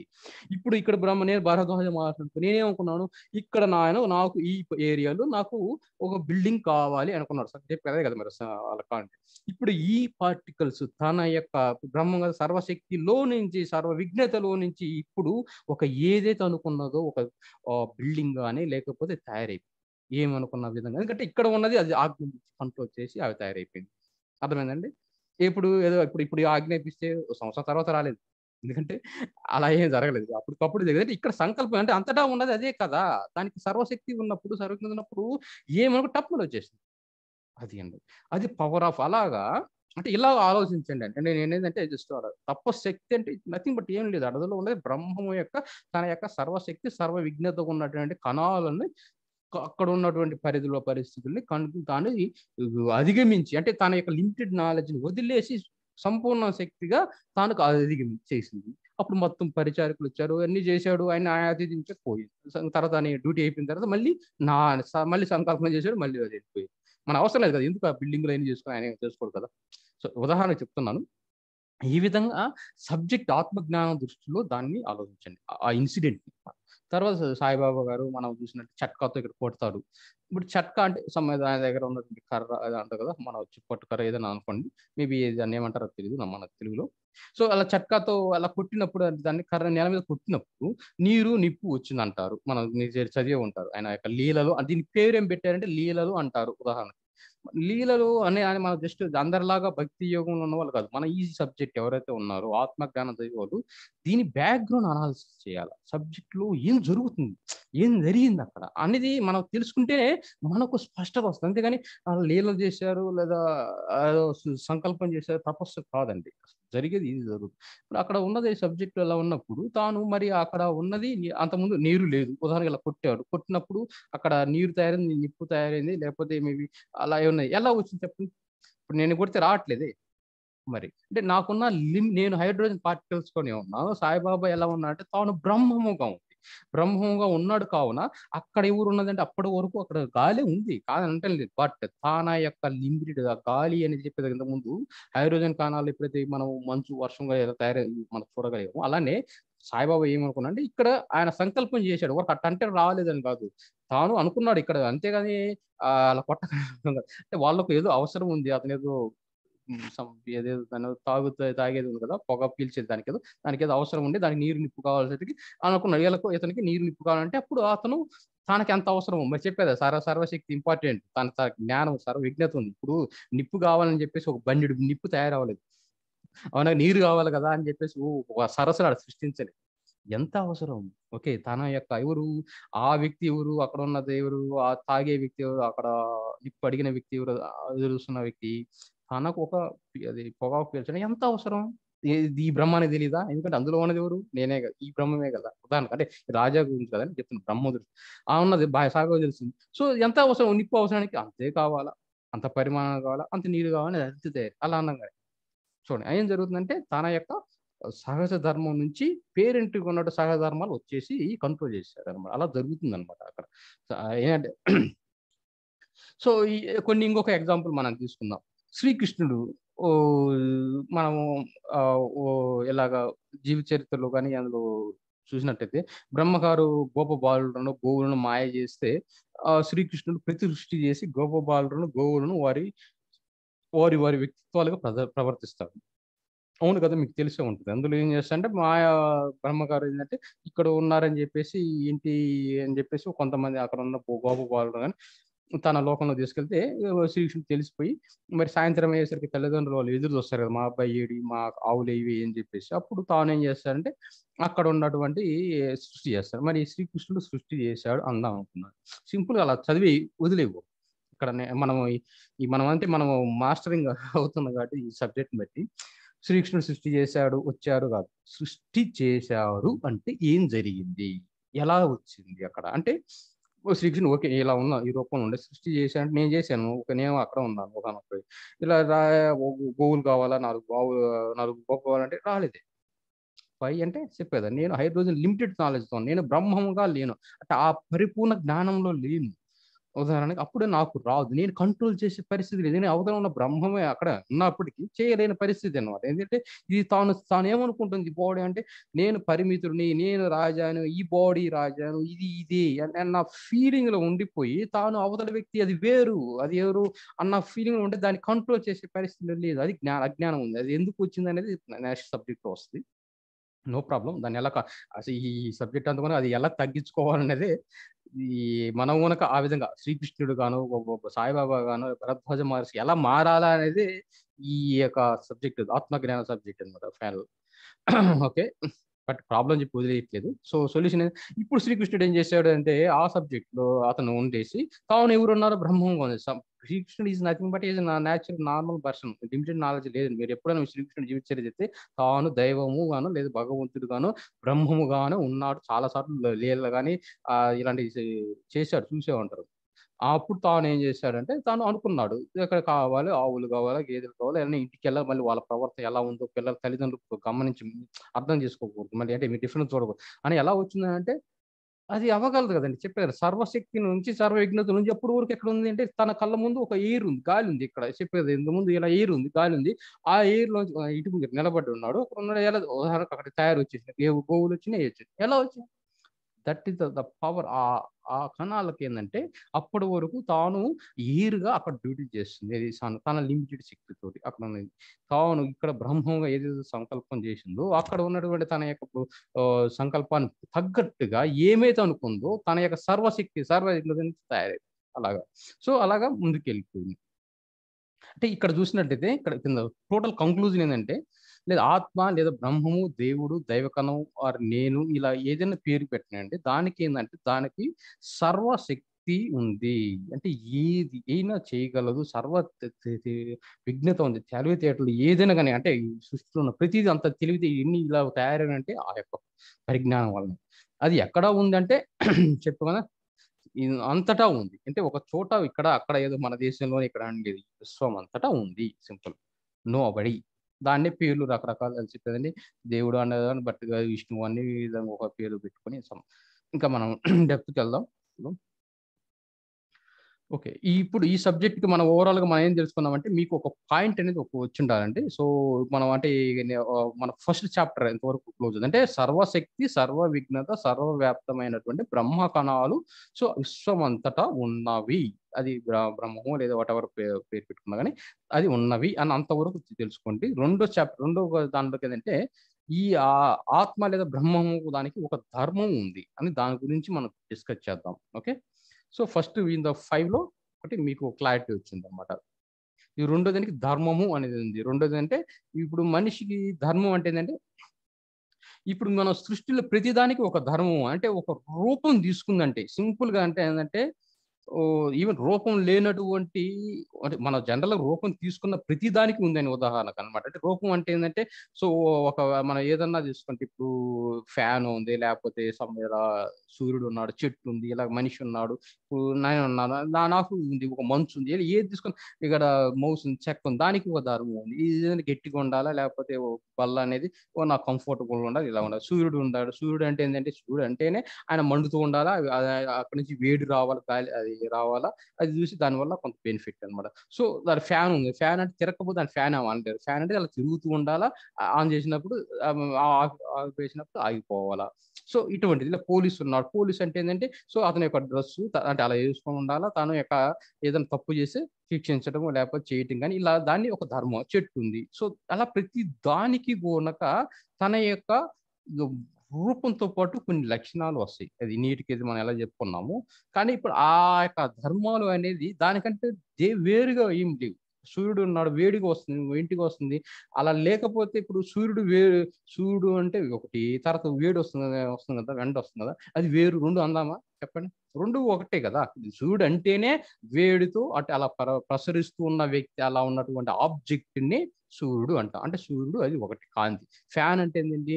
ఫ్యాన్ అంటే తిరుగుతూ ఉన్నదాన్ని, తిరిగేయగలిగేదాన్ని, ఆ గాలి వచ్చేదాన్ని, చేయగలిగేదాన్ని, అలా మూడు మూడు రెక్కలు ఉన్నదాన్ని, దాన్ని ఫ్యాను అని అంటారు. అంతే కదా దాన్ని. అంతేగాని ఫ్యాను గాలి వస్తుందంటే గాలి వేరు, లేకపోతే రెక్కల స్పీడ్ వేరు, రెక్కలు వేరు, అందులో మోటార్ వేరు, దీన్నేం అంటారు కదా. సో, దాని ఫ్యాన్ అంటేనే సో ఇవి ధర్మాలు ఉంటేనే, అది పాటిస్తేనే దాన్ని ఫ్యాన్ అంటారు జనరల్‌గా. అలానే ఈ ఆత్మకు పూనక ఒక సహజమైన అటువంటి న్యాచురల్ వచ్చేటువంటి లక్షణం ఏంటంటే ఆ ధర్మం ఏంటంటే పైన చూసినట్లయితే ఆత్మ యొక్క సహజం సృష్టి చేయటం, స్థితి చేయటం, లయం చేయటం. అంటే మ్యానుఫ్యాక్చర్ అంటే సహజ లక్ష్యం నిరాకారము నుంచి, అంటే తన యొక్క సర్వశక్తి, సర్వవిఘ్నత, నిరాకారం ఉన్నటువంటిది తన యొక్క సహజ లక్షణం. మరి ఇంత కెపాసిటీ ఉంది, ఇంత నాలెడ్జ్ ఉంది, ఇంత ఉన్న దానికి ఏముంది అంటే మనిషికి అయితే లక్షణం ఏంటంటే మాట్లాడటం, చేయటం, ఈ లక్షణాలు అలా వచ్చినాయో సహజంగా. సో, దీనికి ఏంటంటే సహజం అంటే ఒక నిరాకారం నుంచి ఆకారం వస్తుంది. సృష్టి అంటే రూపం వస్తుంది. అంటే ఆబ్జెక్ట్ సంథింగ్ అంటే ఫిజికల్ గా చూడగలిగేది అంటే ఏదైనా కానీ. సో, దాని తయారవుతుంది, కొంతకాలం ఉంటుంది. స్థితి అంటే రూపం వస్తుంది, స్థితి అంటే కొంతకాలం మెయింటైన్ అవుతుంది, ఒక రోజున మళ్ళీ రూపం పోతుంది. లయం అంటే నథింగ్ బట్ ఆ రూపం పోవటం అనమాట. రూపం రావటం, కొంతకాలం ఉండటం, పోవటం. అది రూపం అంటే ఈవెన్ నేను ఒక రూపమే, మీరు ఒక రూపమే, ఈ ల్యాప్టాప్ ఒక రూపమే, ఈ బల్ల ఒకటే. సో, ఏది అంటే ఉదాహరణ కన్నప్పటి అంటే ఆ రూపం తీసుకుని ప్రతిదీ గనక అందులో నుంచి వచ్చింది, ఆ బ్రహ్మ కణాలతోటి వచ్చింది అనమాట రూపం. ఇప్పుడు కొన్ని ఇక్కడ మనం చూసినట్టు ఎగ్జాంపుల్ ఇక్కడ కింద నుంచి వెళ్దాం, కొంచెం మేబీ ఐడియా ఉంటుంది ఇచ్చేది.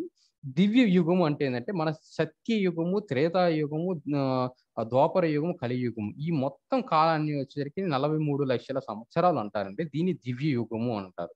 సో, ఈ ఇంత పీరియడ్ ఉంది కదా, దీనిని అందులో వచ్చేసరికి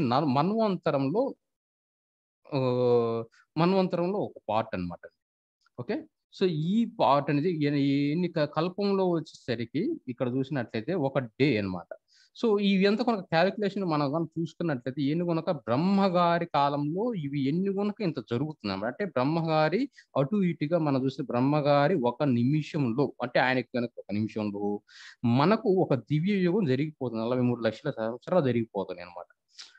మీరు అడగొచ్చు ఇది నిజమేనా అంటే అది మనం గూడా చూసినట్లయితే మనిషి ఒక నిమిషంలో అంటే మన యొక్క బాడీలో ఒక నిమిషంలో ఏం జరిగింది తెలుసా? 120 మిలియన్ కొత్త రక్త కణాలు తయారవుతుంటాయండి మన బాడీలో. అలానే కొన్ని చనిపోతూ ఉంటాయి. మీరు అనకొచ్చు ఏందండి ఇన్ని పుడుతున్నాయా అంటే మనకు ఆ పరిజ్ఞానం మనది ఐడియా లేకపోతే అంటే మన ఇప్పుడు రక్త కణంగా దృష్టిలో చూస్తున్నట్లయితే అది ఆలోచిస్తుంది. దాని జీవిత కాలం ఎంత అంటే నాకు తెలిసి 30 రోజులు 60 రోజులు సంథింగ్ ఎంతో ఉందండి ఎగ్జాక్ట్‌గా నాకు ఐడియా బట్ ఇంత ఏదో ఉంది పీరియడ్ ఉంది. ఇది రక్త కణాల ఏజ్ పీరియడ్ ఉంది. మరి అదనేమనుకుంటది అంటే మన మనిషిగా ఆలోచిస్తే అరే నేను ఇంతలా ఈ మనిషి రాజా అయిన శరీరంలో నేను ఈరోజు పుట్టాను. అర్థమైందా? అంతే కదా! అదే అనుకుంటారు కదా! మనకు ఈరోజు పుట్టాను. నాకు 30 రోజులు టైం ఉంది. ఈరోజు ఆ 30 రోజులు ఏదో బ్లడ్ ఈ పైకి కిందకి ఎనికి ఎక్కడో తీసుకెళ్ళి సర్వీస్ చేయాలా? ఒక రోజున తెచ్చుకోవాలా? సో, అని దాన్ని అది అనుకుంటది. అలానే మనం గనక ఏమనుకుంటున్నాము ఉన్నాను అంటే ఈ బ్రహ్మగారి ఆయన యొక్క టైంలో మనం గనక 100 సంవత్సరాలు రోజు పొద్దున్న లేసి ఈ వ్యవహారాలు, ఈ ఉద్యోగాలు ఇయన్నీ చేసేసి ఒక రోజు పోతామని మనం అనుకోం. అంటే బ్రహ్మగారి దృక్పథంలో ఆలోచిస్తే మనది ఒక 100 సంవత్సరాలు అనేది ఒక పీరియడ్. మన నుంచి పాపము ర ఒక రక్త కణం చిన్న పార్టికల్ అణువుల నుంచి ఆలోచిస్తే అదేమనుకుంటదంటే రాజా జీవితం ఎక్కువ. ఆయనకు 100 సంవత్సరాలు బతుకుతాడు. నేను 30 రోజులు బతికేవాడిని, 40 రోజులు పోయేదాన్ని అని అది ఫీల్ అంటే మనకు అంటే ఇక్కడ ఏందంటే మనం కంపారిజన్ బ్రహ్మగారు చూస్తే అలానో మనకంటే ఇంకా కింద ఉన్నటువంటి కొన్ని అణువులు వాటి జీవులు చూస్తే ఏంటంటే మన బాడీలో ఉన్నది పాపం మనం వీఆర్ గ్రేట్ అండి. సో డోంట్ వరీ అలా ఉందండి. అలాగా సృష్టి జరుగుతుంది అంటే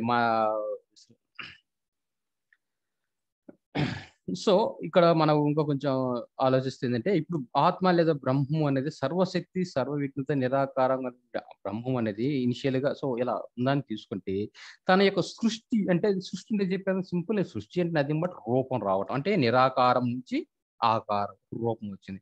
ఇక్కడ ఏదో గ్యాలాక్సీలు అంటే ఇలా ఏదో ఇప్పుడు సూర్యుడే అనుకున్నప్పుడు భూమి అనేది ఒకటి ఉందండి ఇక్కడ ఎక్కడ ఉంది. మనం అనుకుంటే మనం ఇక్కడ చూస్తే ఏదో ఒక చిన్న ఏదో పౌడర్ లాగా ఒక చిన్న కణం ఉంది. కానీ ఇక్కడ మనం భూమి మీద చూస్తే ఇన్ని బిల్డింగ్లు వాళ్ళు ఇన్ని నదులు ఇన్ని సముద్రాలు ఉన్నాయి. అంటే మనం అంత పెద్దదండి యాక్చువల్లీ. అంటే మనం అంత సృష్టి జరుగుతుంది. అందులో మనం స్థితి అందులో మేబీ కొంతకాలం ఏంటంటే గ్యాలాక్సీలు కానీ ఎక్కడో కొంతకాలం ఇక్కడికి వస్తాం. మళ్ళీ ఏంటంటే అంటే అంతా ఒకేసారి క్లోజ్ అవ్వను కదా బట్ ఇలాగా సృష్టి రూపం వస్తుంది, కొంతకాలం ఉంటుంది, మళ్ళీ పోతుంది అనమాట నిరాకారం నుంచి. ఇది దాని యొక్క సహజ ధర్మ రూపంలో భాగంగా ఇలా వస్తుంది. ఓకే, అందులో మనం ఇక్కడ చూసినట్లయితే ఒక గ్యాలాక్సీ మేము ఇంతలా సృష్టిలో ఒక భూమి అనేది సమ్వేర్ అంటే ఇక్కడ మనం చూసుకున్నట్లయితే అందులో ఒక గ్యాలాక్సీలు తీసుకుంటే ఇందులో నుంచి ఇక్కడ ఒక మనం ఉన్న 14 లోకాలు లేకపోతే ఇక్కడ ఉన్నవి ఇలాంటి సో ఇక ఎన్నో ఉన్నాయి. అది ఇలాగనే మనం ఇంతలా సృష్టికి ఏంటంటే ఇక్కడ ఒకటే అని కాదు చాలా ఇక్కడ జరుగుతూ ఉంటాయి. వాళ్ళందరూ కూడా ఇలానే మనలాగానే సో మేబీ డిఫరెంట్ గానీ లేకపోతే కానీ బట్ మనకు తెలిసిన విధంగా సో ఇది జరుగుతూ ఉంటాయి. కొన్ని ముందుకెళ్తూ తయారవ్వటం ఉంటాం అది. ఓకే, ఇప్పుడు మనం అంటే ఏ చాప్టర్ లో ఉన్నామంటే సృష్టికి ఏంటంటే బ్రహ్మానికి ఒక ధర్మం ఉందన్నాం. బ్రహ్మం ఏంటి ధర్మం ఏంటంటే ఇంతకుముందు చెప్పాం కదా ఇంపార్టెంట్. సెకండ్ చాప్టర్ అనేది మనం అంటే ఏళ్ళుగా తీసుకుంటే సెకండ్ది బ్రహ్మానికి ఒక ధర్మం ఉంది. అంటే దానికి ఏదేంటంటే సృష్టి స్థితి లయం చేయటం అవును కదా మనం అనుకుంది. మరి సృష్టి జరగాలంటే ఈ రూపం కావాలి అంతే కదండి. మరి సృష్టి అంటే రూపం జరగాలి. మరి రూపం కావాలంటే ఎలా వస్తుంది? ఆయనకి నిరాకారం అయిపోయా బ్రహ్మం యొక్క అంటే దాని యొక్క న్యాచురల్ స్వభావం ఏంది నిరాకారం అవును కదా.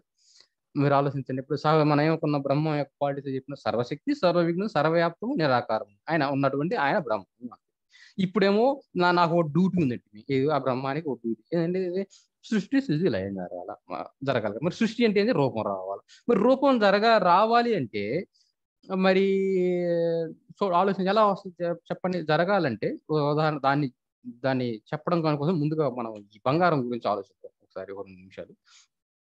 ఇప్పుడు శుద్ధ బంగారం ఉందండి. శుద్ధ అంటే ప్యూర్ అంటే ప్యూర్ బంగారం ఉందండి. దాన్ని వస్తువుగా తయారు చేయాలంటే దాన్ని అవదానం లేదు, తయారయ్యిద్ది. కానీ ఇలా గోల్డ్ బార్ ని రూపం అంటారు దీన్ని. ఇలా ప్యూర్ గోల్డ్ ని 24 క్యారెట్ అంటారు. దీని నుంచి మనం ఇలాగా ఏదన్నా ఆర్నమెంట్ అంటే ఒక నగ ఏదైనా తయారు చేద్దామంటే తయారు అయ్యిద్ది. కానీ ఇలా పెట్టుకొని ఇలాగని విరిగిపోతూ ఉంటుందండి. అది పెలుసుగా ఉంటుంది. అది యాక్చువల్లీ ప్యూర్ గోల్డ్ తో వస్తువులను తయారు చేయరు.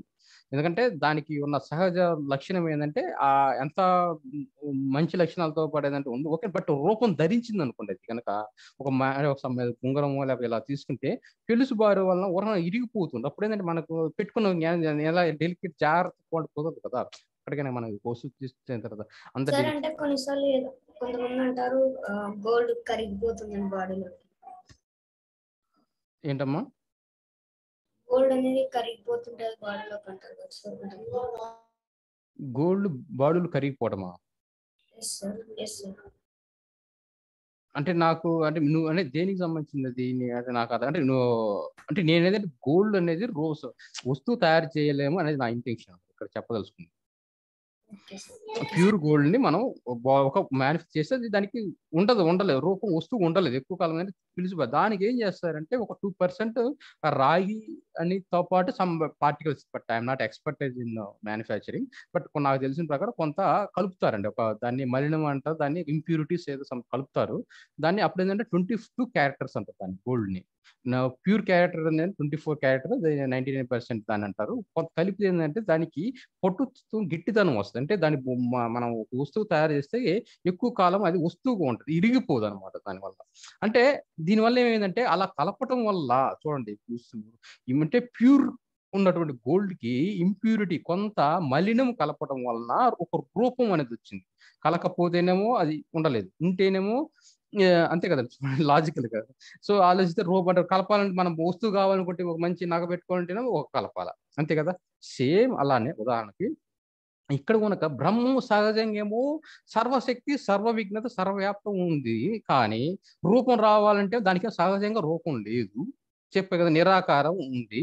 దానికేమో ఇప్పుడు రూపం, దాని యొక్క సహజ లక్షణం ఏంటంటే సో సృష్టి ధర్మం నచ్చడం, సృష్టి రూపం రావాలా, అలా రావాలా. మరి రావాలి అంటే ఏం చేయాలంటే తన అంటే అజ్ఞానం. ఇప్పుడు కొంత రూపం కావాలంటే ఒక దానికి ఏదైనా కానీ ఒక మలినం కలప బంగారం తీసుకుంటే దాన్ని ఎలా కలిపాము, దీనికి సృష్టికి కనుక రూపం కావాలంటే తానే వెరీ ఇంపార్టెంట్ వర్డ్ ఏంటంటే బ్రహ్మము సర్వశక్తి అయినా సర్వ విఘ్నత అయినా కానీ ఉండి కూడా తనకు తానే ఏమనుకుంది అజ్ఞానము లేదా ఆ ఇంప్యూరిటీస్ అంటే కొంత మలినం కలుపుకుంది. అంటే కలిపి అజ్ఞాన, అహంకార, మమకారాలు, లేకపోతే ఇటువంటివి ఎన్ని కామ, క్రోధ, లోభ, మోక్ష ఇవన్నీ ఏంటంటే తనకు తానే పుట్టించుకుని తను కల్పించుకుంది. అంటే తాను అంటే విచిత్రం ఏంటంటే ఇప్పుడు 10th క్లాస్ చదివిన వ్యక్తి తాను ఎవరికన్నా చెప్పాలంటే తాను 1వ తరగతి పిల్లల్లాగా మారిపోయి వాళ్ళు రాస్తాడు. ఎందుకంటే అన్ని తెలుసుకున్న వ్యక్తి 1వ తరగతి లాగా ఉండగలడు, ఎందుకంటే అన్ని తెలుసు కాబట్టి ఏ విధంగా ఉండగలడు. అంతేకానా మీకు తెలిసే ఉంటుంది. కానీ ఏమి తెలియదు 1వ తరగతి వ్యక్తి 10th క్లాస్ లాగా ఉండలేడు, ఎందుకంటే 10th క్లాస్ వ్యక్తి చాలా సబ్జెక్ట్ తెలియాలి. కానీ అన్ని తెలిసిన 10th క్లాస్ వ్యక్తి వాళ్ళు మరి ఏబిసి రాయమని రాదు, ఎందుకంటే అతను ఇలా ఉండగలడు, అలా ఉండగలడు. అంటే అమాయకుడిగా ఉండొచ్చు. అంటే అమాయకుడు అంటే 10th 1వ తరగతి చదువుతారు చూడు, ఎలా ఉంటారు పిల్లలు, ఎలా ఉంటారు అంత అలా బిహేవ్ చేయగలడు. లేకపోతే అవసరం అనుకుంటే 10th క్లాస్ విద్యార్థిలాగా ఉండకూడదు, ఎందుకంటే అతను అంత జ్ఞానం ఉంది. అలానే బ్రహ్మం కొనక తాను సృష్టి రూపం కావాలన్నప్పుడు ఏం చేయాలంటే దాని రూపం కావాలంటే ఇంప్యూరిటీస్ కలుపు అంటే తానకు తాను అజ్ఞానంగాను లిమిటెడ్ పవర్, లిమిటెడ్ నాలెడ్జ్. అంటే ఉదాహరణకు మేబీ ల్యాప్టాప్ తయారవ్వాలని ఉంది ఉదాహరణ, లేదా ఈ మౌస్ గా తయారవ్వాలంటే ఏంటంటే తనకు తాను అంతటా బ్రహ్మంగా ఉన్నప్పుడు ల్యాప్టాప్ రాదు, అంతటా ఉన్నప్పుడు ఈ భూమి తయారవు, చెక్క తయారవు, ఏమి తయారవు ఉన్నప్పుడు తాను ఒక లిమిటెడ్ పెట్టుకున్నప్పుడు హైడ్రోజన్ కావాలి. ఉదాహరణ హైడ్రోజన్ అణువులు వచ్చినాయి అంటే తాను బ్రహ్మంగా ఉన్నప్పటికీ సో హైడ్రోజన్ గాలి, హైడ్రోజన్ ఆక్సిజన్ కావాలంటే తాను హైడ్రోజన్ ఉంటాను అన్నట్టుగా తెచ్చుకుంది అనమాట. అలాగా ఉదాహరణ అంటే తన శక్తిని తగ్గించుకోవడం అనమాట. అప్పుడు రూపం వచ్చేసింది, అర్థమైందా. ఎప్పుడైతే వచ్చిందో తనకి హైడ్రోజన్ ఏమనుకుంటుంది, ఆక్సిజన్ ఏమనుకుంటుంది, తాను ఇదిగో నేను ఇది హైడ్రోజన్ ఆక్సిజన్ కలిపితే ఇది నీరే వస్తాను, ఇంకా ఏందో నేను బ్రహ్మమే అయినప్పటికీ లిమిటెడ్ 2 కలిస్తే ఆ నీటిగానే ఉండిపోతుంది. కానీ తన యొక్క పేరెంట్ ధర్మం ఎవరు, తన యొక్క బ్రహ్మం దాన్ని ప్రదర్శించలేకపోతుంది. అదే ఎవరంటే ఆ బ్రహ్మమే అనుకుంటుంది. ఎందుకంటే తను హైడ్రోజన్ ఉండాలంటే ఏం చేయాలి, మరి తప్పదు కదా, తన యొక్క శక్తిని ఏంటంటే తగ్గించుకుంది అనమాట. అలానే ఏంటంటే ఇప్పుడు కూడా బంగారం కొనక ఏంటంటే ఇలా ఏదో ఇంప్యూరిటీ తీసుకొని మరి రూపం కావాలి కాబట్టి తన సహజ రూపాన్ని తగ్గించుకొని తన యొక్క శుద్ధమైనటువంటి ఇంప్యూరిటీ ఉండి కాకుండా కొంత రాగితో కలిసి తాను కలిసి రూపం వచ్చింది. అలాగా అందుకే మీరు చూసినట్లయితే ఈ సృష్టి రూపం ముందుకు జరగాలంటే అజ్ఞానం కావాలి, మమకారాలు కావాలి. అందుకే రాక్షసులుగా పుట్టాలి. ఎవరు పుట్టాలి, ఆ బ్రహ్మమే పుట్టాలి. తపస్సు చేసి వరాలు పొందాలి. ఎవరు పొందాలి, ఆ బ్రహ్మమే పొందాలి. వరాలు తీర్చడం కోసం, రాక్షసులు చంపడం కోసం, అవతారాలు జరగడం కోసం ఇవి ఎన్ని కొనక ఇదే మాయ అన్నమాట. అంటే ఎందుకు మాయ అని పేరు పెట్టే లేకపోతే అంతా ఏంటంటే సృష్టి అనే ఒక ధర్మం అనేది ముందుకు వెళ్ళాలి. ఎందుకంటే 43 సంవత్సరాల టార్గెట్ మనం పెట్టుకున్నాం ఉన్నాం కదా. ఎవరు మ్యానుఫ్యాక్చరింగ్, ఎవరు సృష్టి అంటే రూపం తయారైంది. ఇప్పుడు నేను బ్రహ్మం ఉన్నాను, ఒక ధర్మం ఉంది. ధర్మం అంటే నా ధర్మం అంటే 43 సంవత్సరాలు సృష్టి ఈ భూమి జరగాలి. ఉదాహరణకు ఉంటుంది, మిగతా అంతా నేను మాట్లాడటం లేదు. దీనికి భూమికి 43 సంవత్సరాలు జరగాలంటే మరి అంతకాలం మరి రూపం ఉండాలంటే ఏం చేయాలి? అప్పుడు దానికి ఒక ఆ ఈ అది ఇప్పుడు ఒక సంవత్సరం అంటే ఏదో ఒక విధంగా మెయింటైన్ చేసి దాని రూపం తీసుకొచ్చి క్లోజ్ చేయొచ్చు. అలా కాదు కదా. ఇప్పుడు 43 ఇప్పుడు మనం 100 సంవత్సరాలు బతకడానికి 1,00,000 ఆలోచిస్తున్నాం. అలానే 43 లక్షల సంవత్సరాలు ఈ భూమి మరి ముందుకు రన్ అవ్వాలంటే ఎక్స్పైరీ ఎవరు? మ్యానుఫ్యాక్చరింగ్ ఎవరు తయారు చేశారంటే బ్రహ్మం చేసింది. భూమిని తనకు తానే పెట్టుకుంది, రూపం వచ్చేసింది, ఓకే, బాడీ వచ్చేసింది, ఇది రూపం.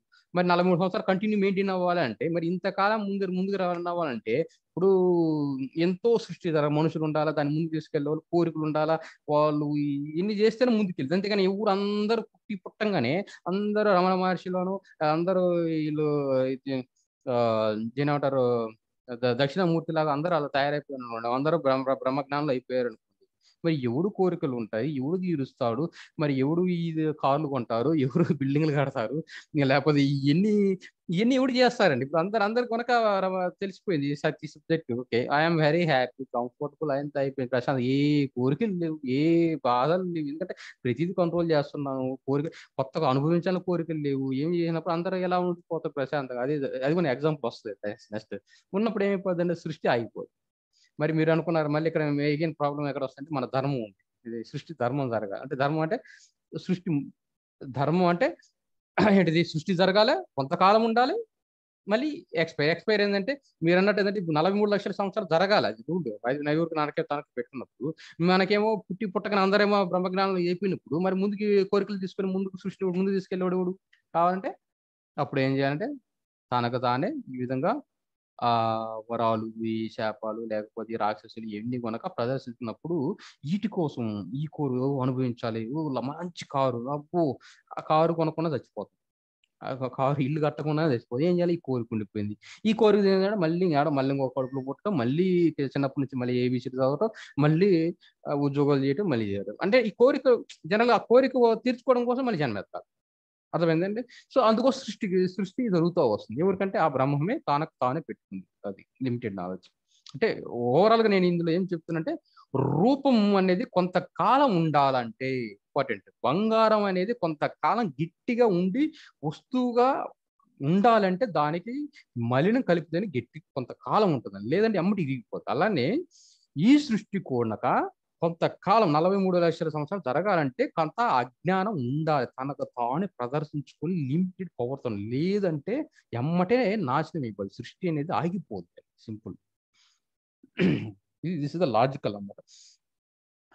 సో ఇక్కడ మనము కొంచెం డెప్త్ గా వెళ్తుంటే సబ్జెక్ట్ లోకి చాలా మంది ఒక డౌట్ వేస్తుంటారు. ఇప్పుడు ఈ సృష్టి ధర్మంలో బ్రహ్మగారు ఉన్నారు, తర్వాత విష్ణుమూర్తి ఉన్నారు, లేకపోతే వీళ్ళందరూ ఏంటి సార్, వీళ్ళందరూ డిఫరెంట్ దేవుళ్ళ, లేకపోతే డిఫరెంట్ వేరే అమ్మగా ఏదన్నా, నేను పేర్లు చెప్పట్లేదు, బట్ వీళ్ళందరూ మన ఇల్లే కాదు, నేను ఇంకా చాలా మంది ఉన్నారు. సో వీళ్ళందరూ ఏంటి ఇదని అంటే, ఇప్పుడు మనం ఉన్నారండి, ఇప్పుడు గవర్నమెంట్ ఉంది, ప్రస్తుతం బీజేపీ గవర్నమెంట్. నేను బీజేపీ గవర్నమెంట్ చూడాలి అని అన్నా అనుకోండి, బీజేపీ గవర్నమెంట్ ఏడ చూస్తామండి? ఇప్పుడు అంతా మన దేశం మొత్తం బీజేపీ గవర్నమెంటే ఉంది ఉదాహరణకు, అంటే మొత్తం సెంట్రల్ ఉదాహరణ. సో ఆ గవర్నమెంట్ నేను చూడాలి అంటే ఎలాగంటే దాన్ని చూడలేను, అంటే రిప్రజెంటేషన్ కావాలి, రిప్రజెంట్ సంబడి. ఇప్పుడు నేను చూడాలంటే, ఇప్పుడు నేను ఎడ్యుకేషన్ మినిస్టర్ చూడాలనుకోండి, అప్పుడు అంటే ఓకే గవర్నమెంట్ చూడాలంటే చూపించలేవు. అప్పుడు కాదంటే నాకు ఎడ్యుకేషన్ మినిస్టర్ చూడాలంటే అప్పుడు మనం ఎవరో ఒక మంత్రిని చూపిస్తాం, లేకపోతే ఒక రక్షణ మంత్రి చూడాలంటే ఒకటి, ఇలాగ ఏదో ఒక మంత్రిని. అలానే ఏంటంటే మనం ఈ సర్వశక్తి సర్వ విఘ్నత కలిగినటువంటి బ్రహ్మం అనేది అంతటా ఉన్నది. కానీ నాకు ఏమిటంటే, నాకు ఒక ఎవరైనా స్థితి చేసే ధర్మానికి సంబంధించిన వ్యక్తి, ఇప్పుడు నాకు ఏదైనా కోరిక కావాలి, తపస్సు సాధించాలనుకుంటే మెయింటైన్ చేయాలి, దానికంటే ఒక విష్ణుమూర్తి అనే ఒక దానికి రిప్రజెంటేటివ్ కాబట్టి విష్ణుమూర్తి ఉన్నారు, లేదా లయం చేసేదానికి ఒక రిప్రజెంటేటివ్ ఉన్నారు. సో అలా శివుడు కానీ, సృష్టి చేయడానికి బ్రహ్మగారు కానీ, ఇలాగా ఒక రిప్రజెంటేషన్ గా ఒక వ్యక్తి అనేది ఉన్నారు. దీని కాదు ఒక పదవి అనమాట. అంటే ఇందులో కూడా మారుతూ ఉంటారు. అంటే బ్రహ్మ లేకపోతే విష్ణువు లయం అనేది ఒక పర్సన్ అంటూ ఏం కాదు, అది యాక్చువల్లీ ఇది పదవి అన్నమాట. ఇప్పుడు మన విద్యామంత్రి ప్రధానమంత్రి ఉన్నారు. ప్రధానమంత్రి ఈ రోజు ఒక వ్యక్తి ఉంటారు, రేపు ఇంకొకరు వస్తుంటారు. కానీ మంత్రి పొజిషన్ ఇస్ సేమ్ అలా అనమాట. అంటే అలానే ఇక్కడ కనుక ఇవన్నీ కనుక ఈ పదవులు అనమాట. ఇక్కడ ఇంకొకరు వస్తుంటారు. అందులో సృష్టి జరుగుతున్నప్పుడు కల్పాలు మారుతూ ఉన్నప్పుడు వస్తూ ఉంటారు అన్నమాట.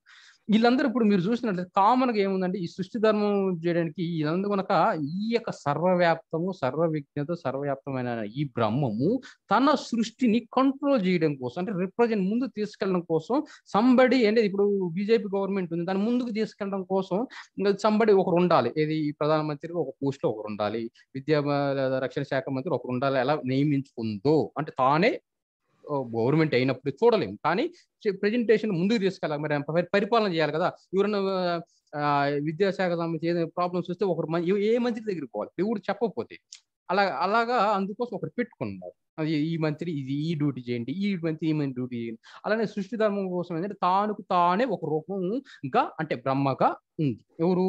ఆ బ్రహ్మమే. ఇక్కడ సర్వశక్తి సర్వైన ఆత్మ లేదా బ్రహ్మ పార్టికల్స్ ఉన్నాయి కదా, మనం అనుకున్నాం కదా.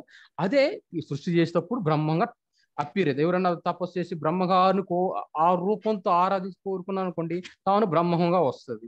కాదు తాను విష్ణుమూర్తిని చూడాలి అని రిప్రజెంటేషన్ చేసే ఆ ఫీలింగ్ తో ఇతను సంకల్పం ఏదో అనుకున్న మనసులో ఉన్న కాదంటే ఎవరు వస్తారంటే ఈ బ్రహ్మమే తానుగా వచ్చేసింది. ఇంకొకటి ఏంటంటే నా శివుడి కోసం తపస్సు చేసి ఉదాహరణ అనిపించింది అనుకోండి, ఈ ధర్మం కోసం అంటే ఈ ఆత్మ ఇక్కడ ఉన్నటువంటి ఈ పర్సన్ ఉన్నటువంటి ఈ బ్రహ్మమే ఈ రూపంలో వచ్చేసి వాళ్ళకు అనుగ్రహించి వాళ్ళు ఏది అనుకుంటారు. ఇక్కడ తపస్సు చేసే వ్యక్తి కూడా అదే కదా, బ్రహ్మమే కదా. సో ఇలాగా డ్యూటీస్ అనేది అంటే రిప్రజెంటేటివ్ మాత్రం, బట్ ఉన్నది ఓవరాల్ ఏంటంటే బ్రహ్మం అన్నమాట. వెరీ థింగ్ దీన్ని బట్టి మనం అర్థం చేసుకున్నప్పుడు వీళ్ళల్లో తేడాలు అంటే ఏమి లేదండి, ఉన్నది ఒకటే అనమాట. వీళ్ళందరూ కనుక ఈ బ్రహ్మం యొక్క రిప్రజెంటేషన్ ఆత్మ యొక్క, అంతేగాని సో వీళ్ళు వేరు వీళ్ళు వేరు వీళ్ళు వేరు ఏమి లేదండి. అంత కనుక అంటే డ్యూటీ నిమిత్తమే అన్నమాట. బట్ ఒక తల్లిదండ్రులు కనుక ఒక వ్యక్తి భార్య గాను భర్త గాను లేకపోతే ఆఫీస్ లోను లేదా ఇంట్లో తండ్రి గాను ఇలా రకరకాల ఎలా చేస్తున్నారు, ఒకన్నది ఒకటే పర్సన్ అలాగా.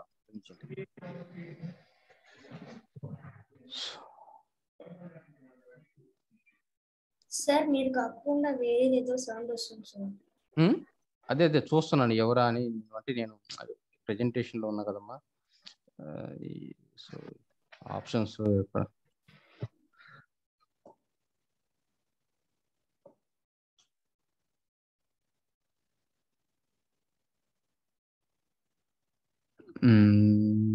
ఎవరో మరి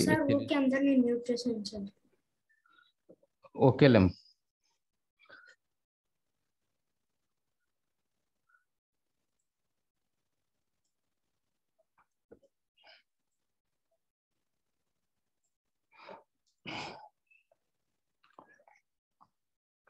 సో ఇక్కడ వచ్చేసరికి నెక్స్ట్ సృష్టి ధర్మాన్ని చేయడానికి ఒక క్రమ విధానం ఉందండి. అంటే మనము ఈ సృష్టి అనేది ఎలా ఉంటుందంటే చేయటము మనకున్నాను కదా, మరి ఒక రూపం తయారవ్వాలి కదా మొత్తం సృష్టికి అంతా కనుక.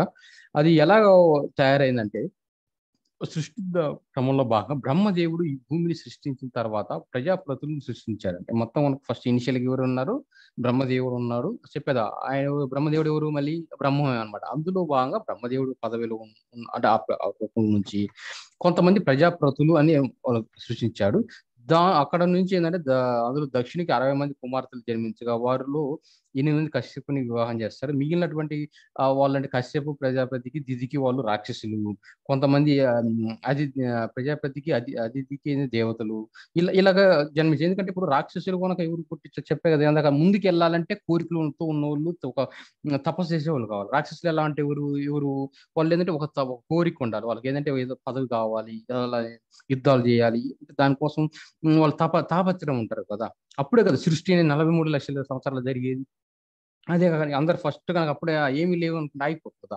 సో అందులో భాగంగా ఎవరు అంటే ఈ విధంగా జన్మించారు అనమాట. ఎవరు సృష్టి అనేది ఇదంతా కనుక మన యొక్క సృష్టి యొక్క చక్రం అనమాట. వెరీ లెంతీ చార్ట్ చాలా ఉంది. సో ఇది ఇంటర్నెట్ లో అనుకుంటుంది, మీరు చూడొచ్చు. సో ఇది ఫస్ట్ ఎలా జరిగిందంటే ఒక సీక్వెన్స్ అనమాట.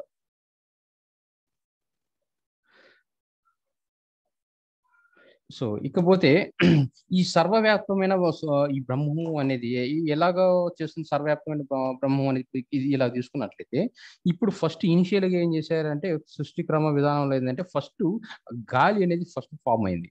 తర్వాత అగ్ని అనేది వస్తుంది, తర్వాత నీరు అనేది వస్తుంది, తర్వాత భూమి, మనిషి, చెట్టు, ఇలా ఒక సీక్వెన్స్ అనేది సో ఈ ఆర్డర్లో అనేది తయారైంది వచ్చేటప్పుడు.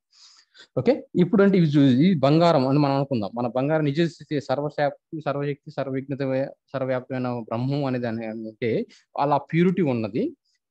అజ్ఞానం లేదా మాయ అనేది కల్పించుకున్నప్పుడు అంటే ఉన్నప్పుడు ఈ రూపం అనేది వచ్చింది. ఇలాగా అంటే తాను ఇంతట ఇలా ఉన్న శక్తివంతుడు అయినప్పటికీ తాను ఆకాశం గాను, గాలి గాను, అగ్ని గాను ఇలాగ లిమిటెడ్ పవర్స్ తోటి అన్లిమిటెడ్ నుంచి లిమిటెడ్కి వచ్చింది.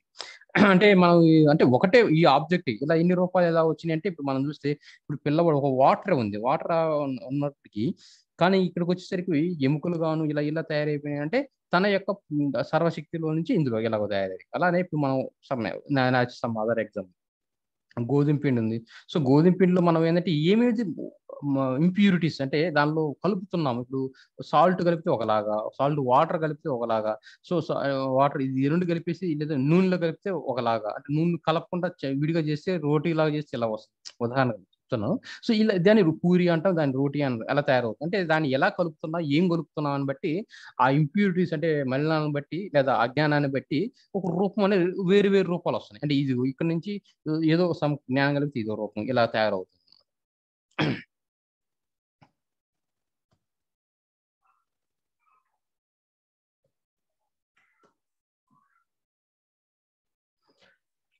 ఓకే, సో చాలా మంది అడిగే క్వశ్చన్ ఏంటంటే మరి ఈ సృష్టి అనేది ఇప్పుడు మనం అనుకున్నాం కదండి, మరి సృష్టి జరిగింది అనుకున్న ఒక ధర్మం ఉంది, సృష్టి 43 లక్షల సంవత్సరాలు తీసుకెళ్లాలా, మరి చెప్పారు మరి ఈ సృష్టి ధర్మం అనేది 43 సంవత్సరాలు మరి ముందు తీసుకెళ్లాలంటే మరి కంటిన్యూషన్ గా మరి ఎలాగా మరి అంతకాలం జరగనట్లు మనం ఉన్నామండి.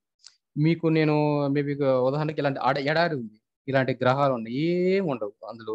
ఇలా ఎడారిలో పడేస్తాను 1,00,000 సంవత్సరాలు బతకండి అంటే ఎలా ఉంటుందంటే అక్కడ వైరాగ్యం వస్తుంది, విరక్తి అన్ని కలిగించి ఏది భూమి ఏంది ఇలా ఏముంది అనుభవించడానికి చూడడానికి అనే ఫీలింగ్ తోటి అందరూ కనుక మళ్ళీ ఎక్కడ పోతాము, మళ్ళీ మోక్షం. ఇక్కడ ఈ సబ్జెక్ట్ తెలుస్తారు ముందు రోజు ప్రాక్టీస్ చేసా కానీ వెళ్ళిపోతాం, ఈ బాధ ఎవడు పడతారు అంటారు. కానీ అంటే ఉదాహరణకు చెప్తున్నాను, ఇప్పుడు అదే సినిమా డైరెక్టర్ నోటితో కథను చెప్పే బదులు ఇప్పుడు అంటే ఎలా ఉండాలంటే ఆకర్షించబడాలి. అంటే ఇప్పుడు మనం ఎప్పుడు భూమి మీద ఎక్కువ కోరికలు ఎక్కువ కాలం బతకాలని అనుకుంటాం చెప్పు. ఇప్పుడు మనం ఇప్పుడు ఇలాంటి ఇప్పుడు నేనున్నాను, ఇప్పుడు ఒక వ్యక్తికి ఇదివరే బాబు ఇదివరే మంచిది ఇక్కడ ఒక బిల్డింగ్ కట్టిస్తాను, మంచి హెచ్డి టీవీ ఇస్తాను, కారు ఇస్తాను, ఇటు మంచి పదార్థాలు పెడతాను. అప్పుడు ఏమనిపిస్తుంది అంటే మనకి ఎక్కువ కాలం తినాలనిపించింది, వాటిని అనుభవించాలనిపించింది, కాకుండా ఒక కోరిక కలిగింది దీనికోసం సంపాదించాలి అని కష్టపడతాం. ఇలా ఎడారిలో పెట్టుకున్నాను అనుకోండి ఉంటే ఏమనిపిస్తుంది, ఏముంది జీవితం వచ్చి అనిపిస్తుంది, బోర్ కొట్టి అవునా కదా. అందుకే మరి ఇన్ని సంవత్సరాలు మరి సృష్టి జరగాలంటే మరి ఆకర్షణ అనేది ఉండాలి కదా. సో ఆకర్షణ అందుకోసమే 84 లక్షల జీవరాశులు ఉండేటట్టుగా, అంటే భూమి మీద రకరకాల జీవరాశులు, చెట్లు, పక్షులు, ఈ చేపలు ఇలా ఎన్నో ఉన్నాయి. సముద్రంలో ఎన్నో చూస్తే అసలు ఎన్నో ఆశ్చర్యం వేస్తుంది, ఇన్ని రకాల జీవరాశుల అన్ని లోహాలు. ఇప్పుడున్న ఈ స్టీల్ లేకపోతే ఒక ప్రాబ్లం. అసలు స్టీలు, ఇనుము అనేది ప్రొడక్ట్ అనేది భూమిలో కనుక లభించేటట్టు కనుక ఆ బ్రహ్మం కనుక చూడకపోతే ఏంది పరిస్థితి ఆలోచించండి. ఉదాహరణకు అది కానీ లేకపోతే అసలు సగం వస్తువులు తయారవు. అలాగే అంటే ఉదాహరణకి ఏది తయారైనా ఒక ప్లాస్టిక్, ఇలా ఏది తయారైనా ఒక భూమిలో ఉన్న ఒక లోహాలు వాటితోనే తయారవుతున్నాయి కదా. మరి అవన్నీ మనకి ఎవడు పెట్టేస్తున్నాడు వస్తువులు అంటే భూమిలో తయారయ్యేటప్పుడు ఏంటంటే ఇవన్నీ కొనక భవిష్యత్తులో అవసరాలు కావాలి. ఎందుకంటే భూమి ఈ 43 సంవత్సరాలు జరగాలి కాబట్టి వాళ్ళకు ఎన్ని అందమైన వస్తువులు గాను ఈ భోగాలు విలాసాలు ఎన్ని ఉంటేనే కదా ఇన్ని జన్మలు అనుభవించేది. కానుక దాన్ని బట్టి కోరికలు పెట్టుకుంటాం, వాటి తీర్చడం కోసం మళ్ళీ మళ్ళీ జన్మలు పొందుతాం. అది అది అంటే ఆ మనుషులు ఎవరు, ఆ బ్రహ్మమే తాను తన యొక్క సృష్టి ధర్మం కోసం ఇలా లిమిటెడ్ పెట్టుకుంది కాబట్టి అందుకోసమే ఈ అందంగా చూపించడం కోసం, అర్థమైందండి. సో అందంగా చూపించడం కోసం ఈ ఆకర్షణ ఇంతమంది ఇప్పుడు మన టీవీలు కానీ ఇన్ని ఆకర్షణలు ఉన్నాయి. ఎందుకు సృష్టిలో రకరకాల వ్యక్తులు ఉన్నాయి, ఇన్ని రకాల పదార్థాలు ఎన్ని అంటే ఈ ఎక్కువ కాలం ఉంటుంది కోసం, ఎవరికి అంటే తన కోసమే.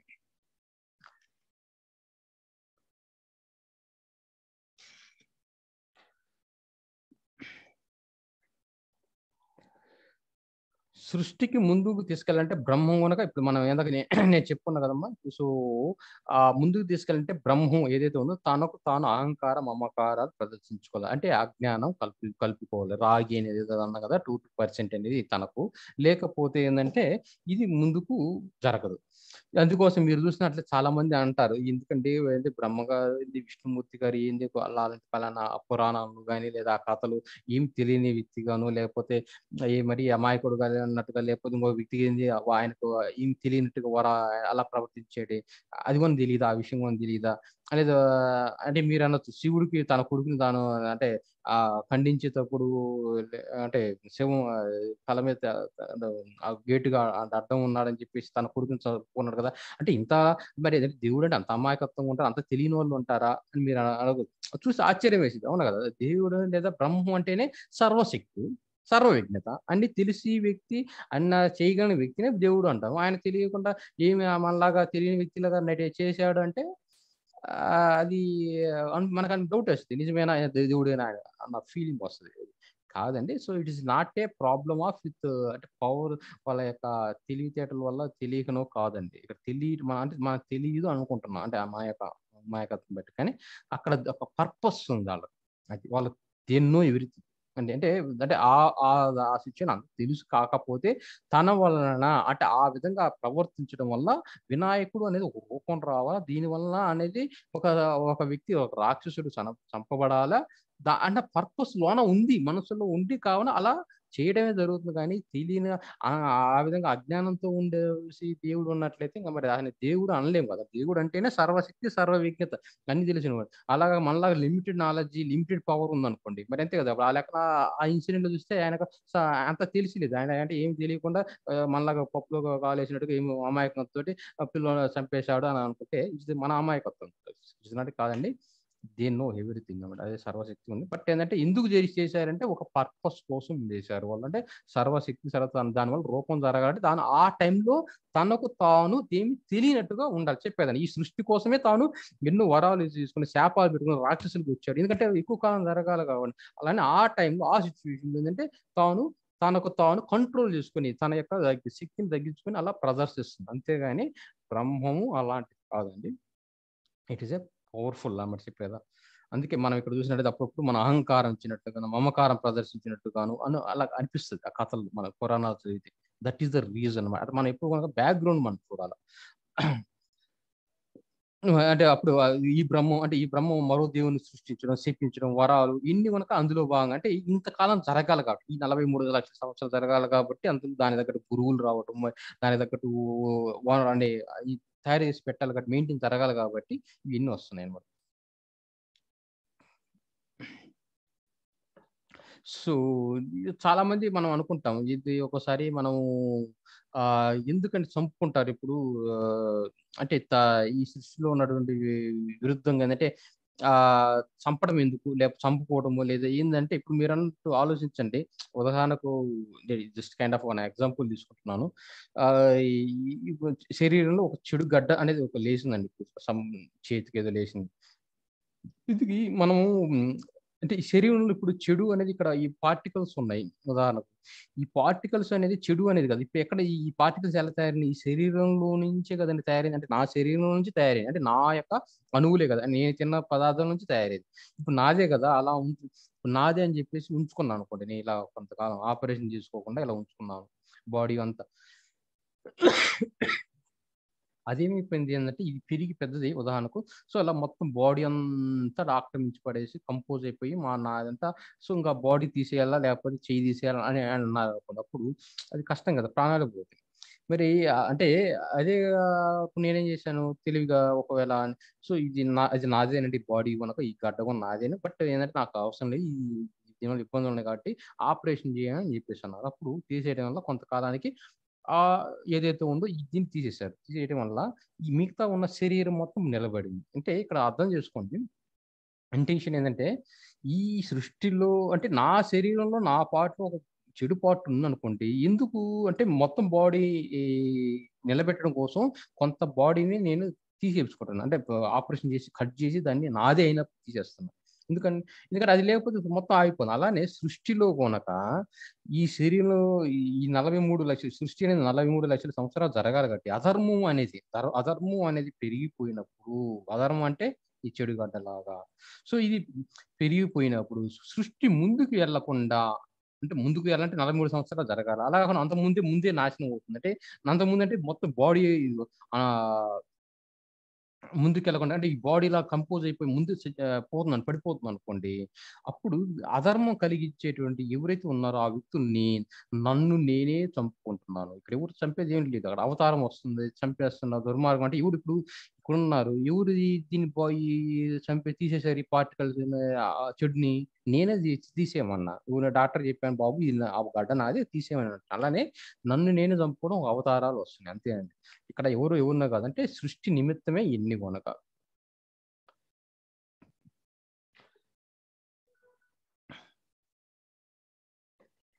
ఇప్పుడు మీకు దాదాపు ఇంత సబ్జెక్టు వింటూ ఉన్నారు కాబట్టి మీకు ఒక క్లారిటీ రావాలండి. ఇంతవరకు మీరు ఆలోచించండి. ఒక చిన్న క్వశ్చన్ లాజికల్గా అడుగుతాను. ఇప్పుడు సర్వశక్తి, సర్వవిజ్ఞత, సర్వవ్యాప్తమైనటువంటి బ్రహ్మము అని అన్నాను. ఎక్కడ ఉన్నది అని చెప్పాను. సో ఇదంతా బ్రహ్మము అని చెప్పేసి అనుకున్నాను కదా. మరి ఇందులో నుంచి ఒక రూపం వచ్చింది. ఇప్పుడు ఏంటంటే మన యొక్క అంటే సృష్టి ధర్మ నిమిత్తం ఉన్నది ఒక రూపం వచ్చింది. ఇది కొంతకాలం ఉంది. ఇందులో ఇప్పుడు ఈ సృష్టిలో భూమి మీద ఇప్పుడు ఒక ఏనుగు ఉంది, సో బిల్డింగ్ ఉంది, ఇలా కారు ఉంది, వెజిటేబుల్ ఉంది, ఈ వ్యక్తి ఉన్నాడు, సో ఈ దేవుని విగ్రహం, ఇవన్నీ ఎక్కడి నుంచి వచ్చినాయండి? ఇప్పుడు బ్యాక్కి వెళ్తే ఇక్కడ నుంచి వచ్చినాయి, అంతే కదా. ఈ పార్టికల్స్ లో ప్రతి అణువు ఇదంలో ఏ కాలంలో అణువులు ఉన్నాయో, ఇందులో ఉన్నాయో, ఇంట్లో ఉన్న ప్రతి కణాలు అంటే ఇందులో నుంచి వచ్చింది రూపం. మరి ఇది ఎక్కడి నుంచి వచ్చింది? ఇక్కడ నుంచి వచ్చింది. మళ్ళీ ఇక్కడ నుంచి ఎక్కడ అంటే బ్రహ్మం, అంతే కదండి. కరెక్ట్ కదా. సో అంటే విశ్వం అంతటా బ్రహ్మము దేవుడు అయినప్పుడు ఈ గ్యాలాక్సీలు ఇదంతా కనుక దేవుడు లేదా బ్రహ్మమే అవుతారు కదా. ఇదంతా ఆయన ఉన్నప్పుడు ఇది కనుక అంటే ఇప్పుడు చూడండి, లాజికల్ ఆలోచన. గ్యాలాక్సీలో ఉన్న భూమి, చెట్లు, జంతువులు ఎన్ని కనుక ఎవరు అవుతారంటే నేనే అవుతారు కదా. అంటే శరీరం అనే నేను అనేది కనుక ఎవరంటే ఇప్పుడు ఈ బాడీలో ఉన్నది ఎవరు? మీకు అర్థమైందా? అంటే ఆత్మ లేదా బ్రహ్మము దేవుడు. అంటే అందులో ఉన్న కణాలు కనుక అందులో దేవుడు అంటే బ్రహ్మమే అన్నది అనమాట. అంటే ఇప్పుడు మీకు అర్థమైందంటే మీరు అంటే మీ పేరు ఏదో ఉంది నేను అంటే ఇక్కడ ఎవరు ఎంతమంది ఉన్నారో నాకు ఐడియా లేదు. అంటే ఇక్కడ శరీరంలో ఉన్నట్టు ఇప్పుడు రాజా అనుకుంటే రాజాలో ఉన్నది గుణక ఆ బ్రహ్మము ఉన్నటువంటి పార్టికల్స్ ఆ బ్రహ్మమే. సో ఇందులో ఉన్నప్పుడు బల్లలో ఉంది, ల్యాప్టాప్ ప్రతిదీ అనుకున్నా అలానే మీలో గుణక ఉన్నది అదే అనమాట. అంటే ఆ బ్రహ్మము పార్టికల్స్ అంత నుంచి ఏంటి అంటే ఇప్పుడు క్లారిటీ రావాలి. అంటే ఈ శరీరం ఉన్న గుణక అదే టోటల్. సో ఈ బ్రహ్మం ఇంకా థర్డ్ పాయింట్ ఏంటంటే బ్రహ్మం లేదా ఓకే. సో మనకు ఈ మూడో పాయింట్ గురించి చెప్పడం అనేది మనకు టైం 1 o'clock అవుతుందండి. 3 నిమిషాలు టైం ఉంది. నేను చెప్తే మళ్ళీ మధ్యలో ఆగటం మళ్ళీ బాగుండదు. కావున ఏంటంటే సో ఇప్పుడు నేను ఇది రికార్డింగ్ ఆపేస్తాను.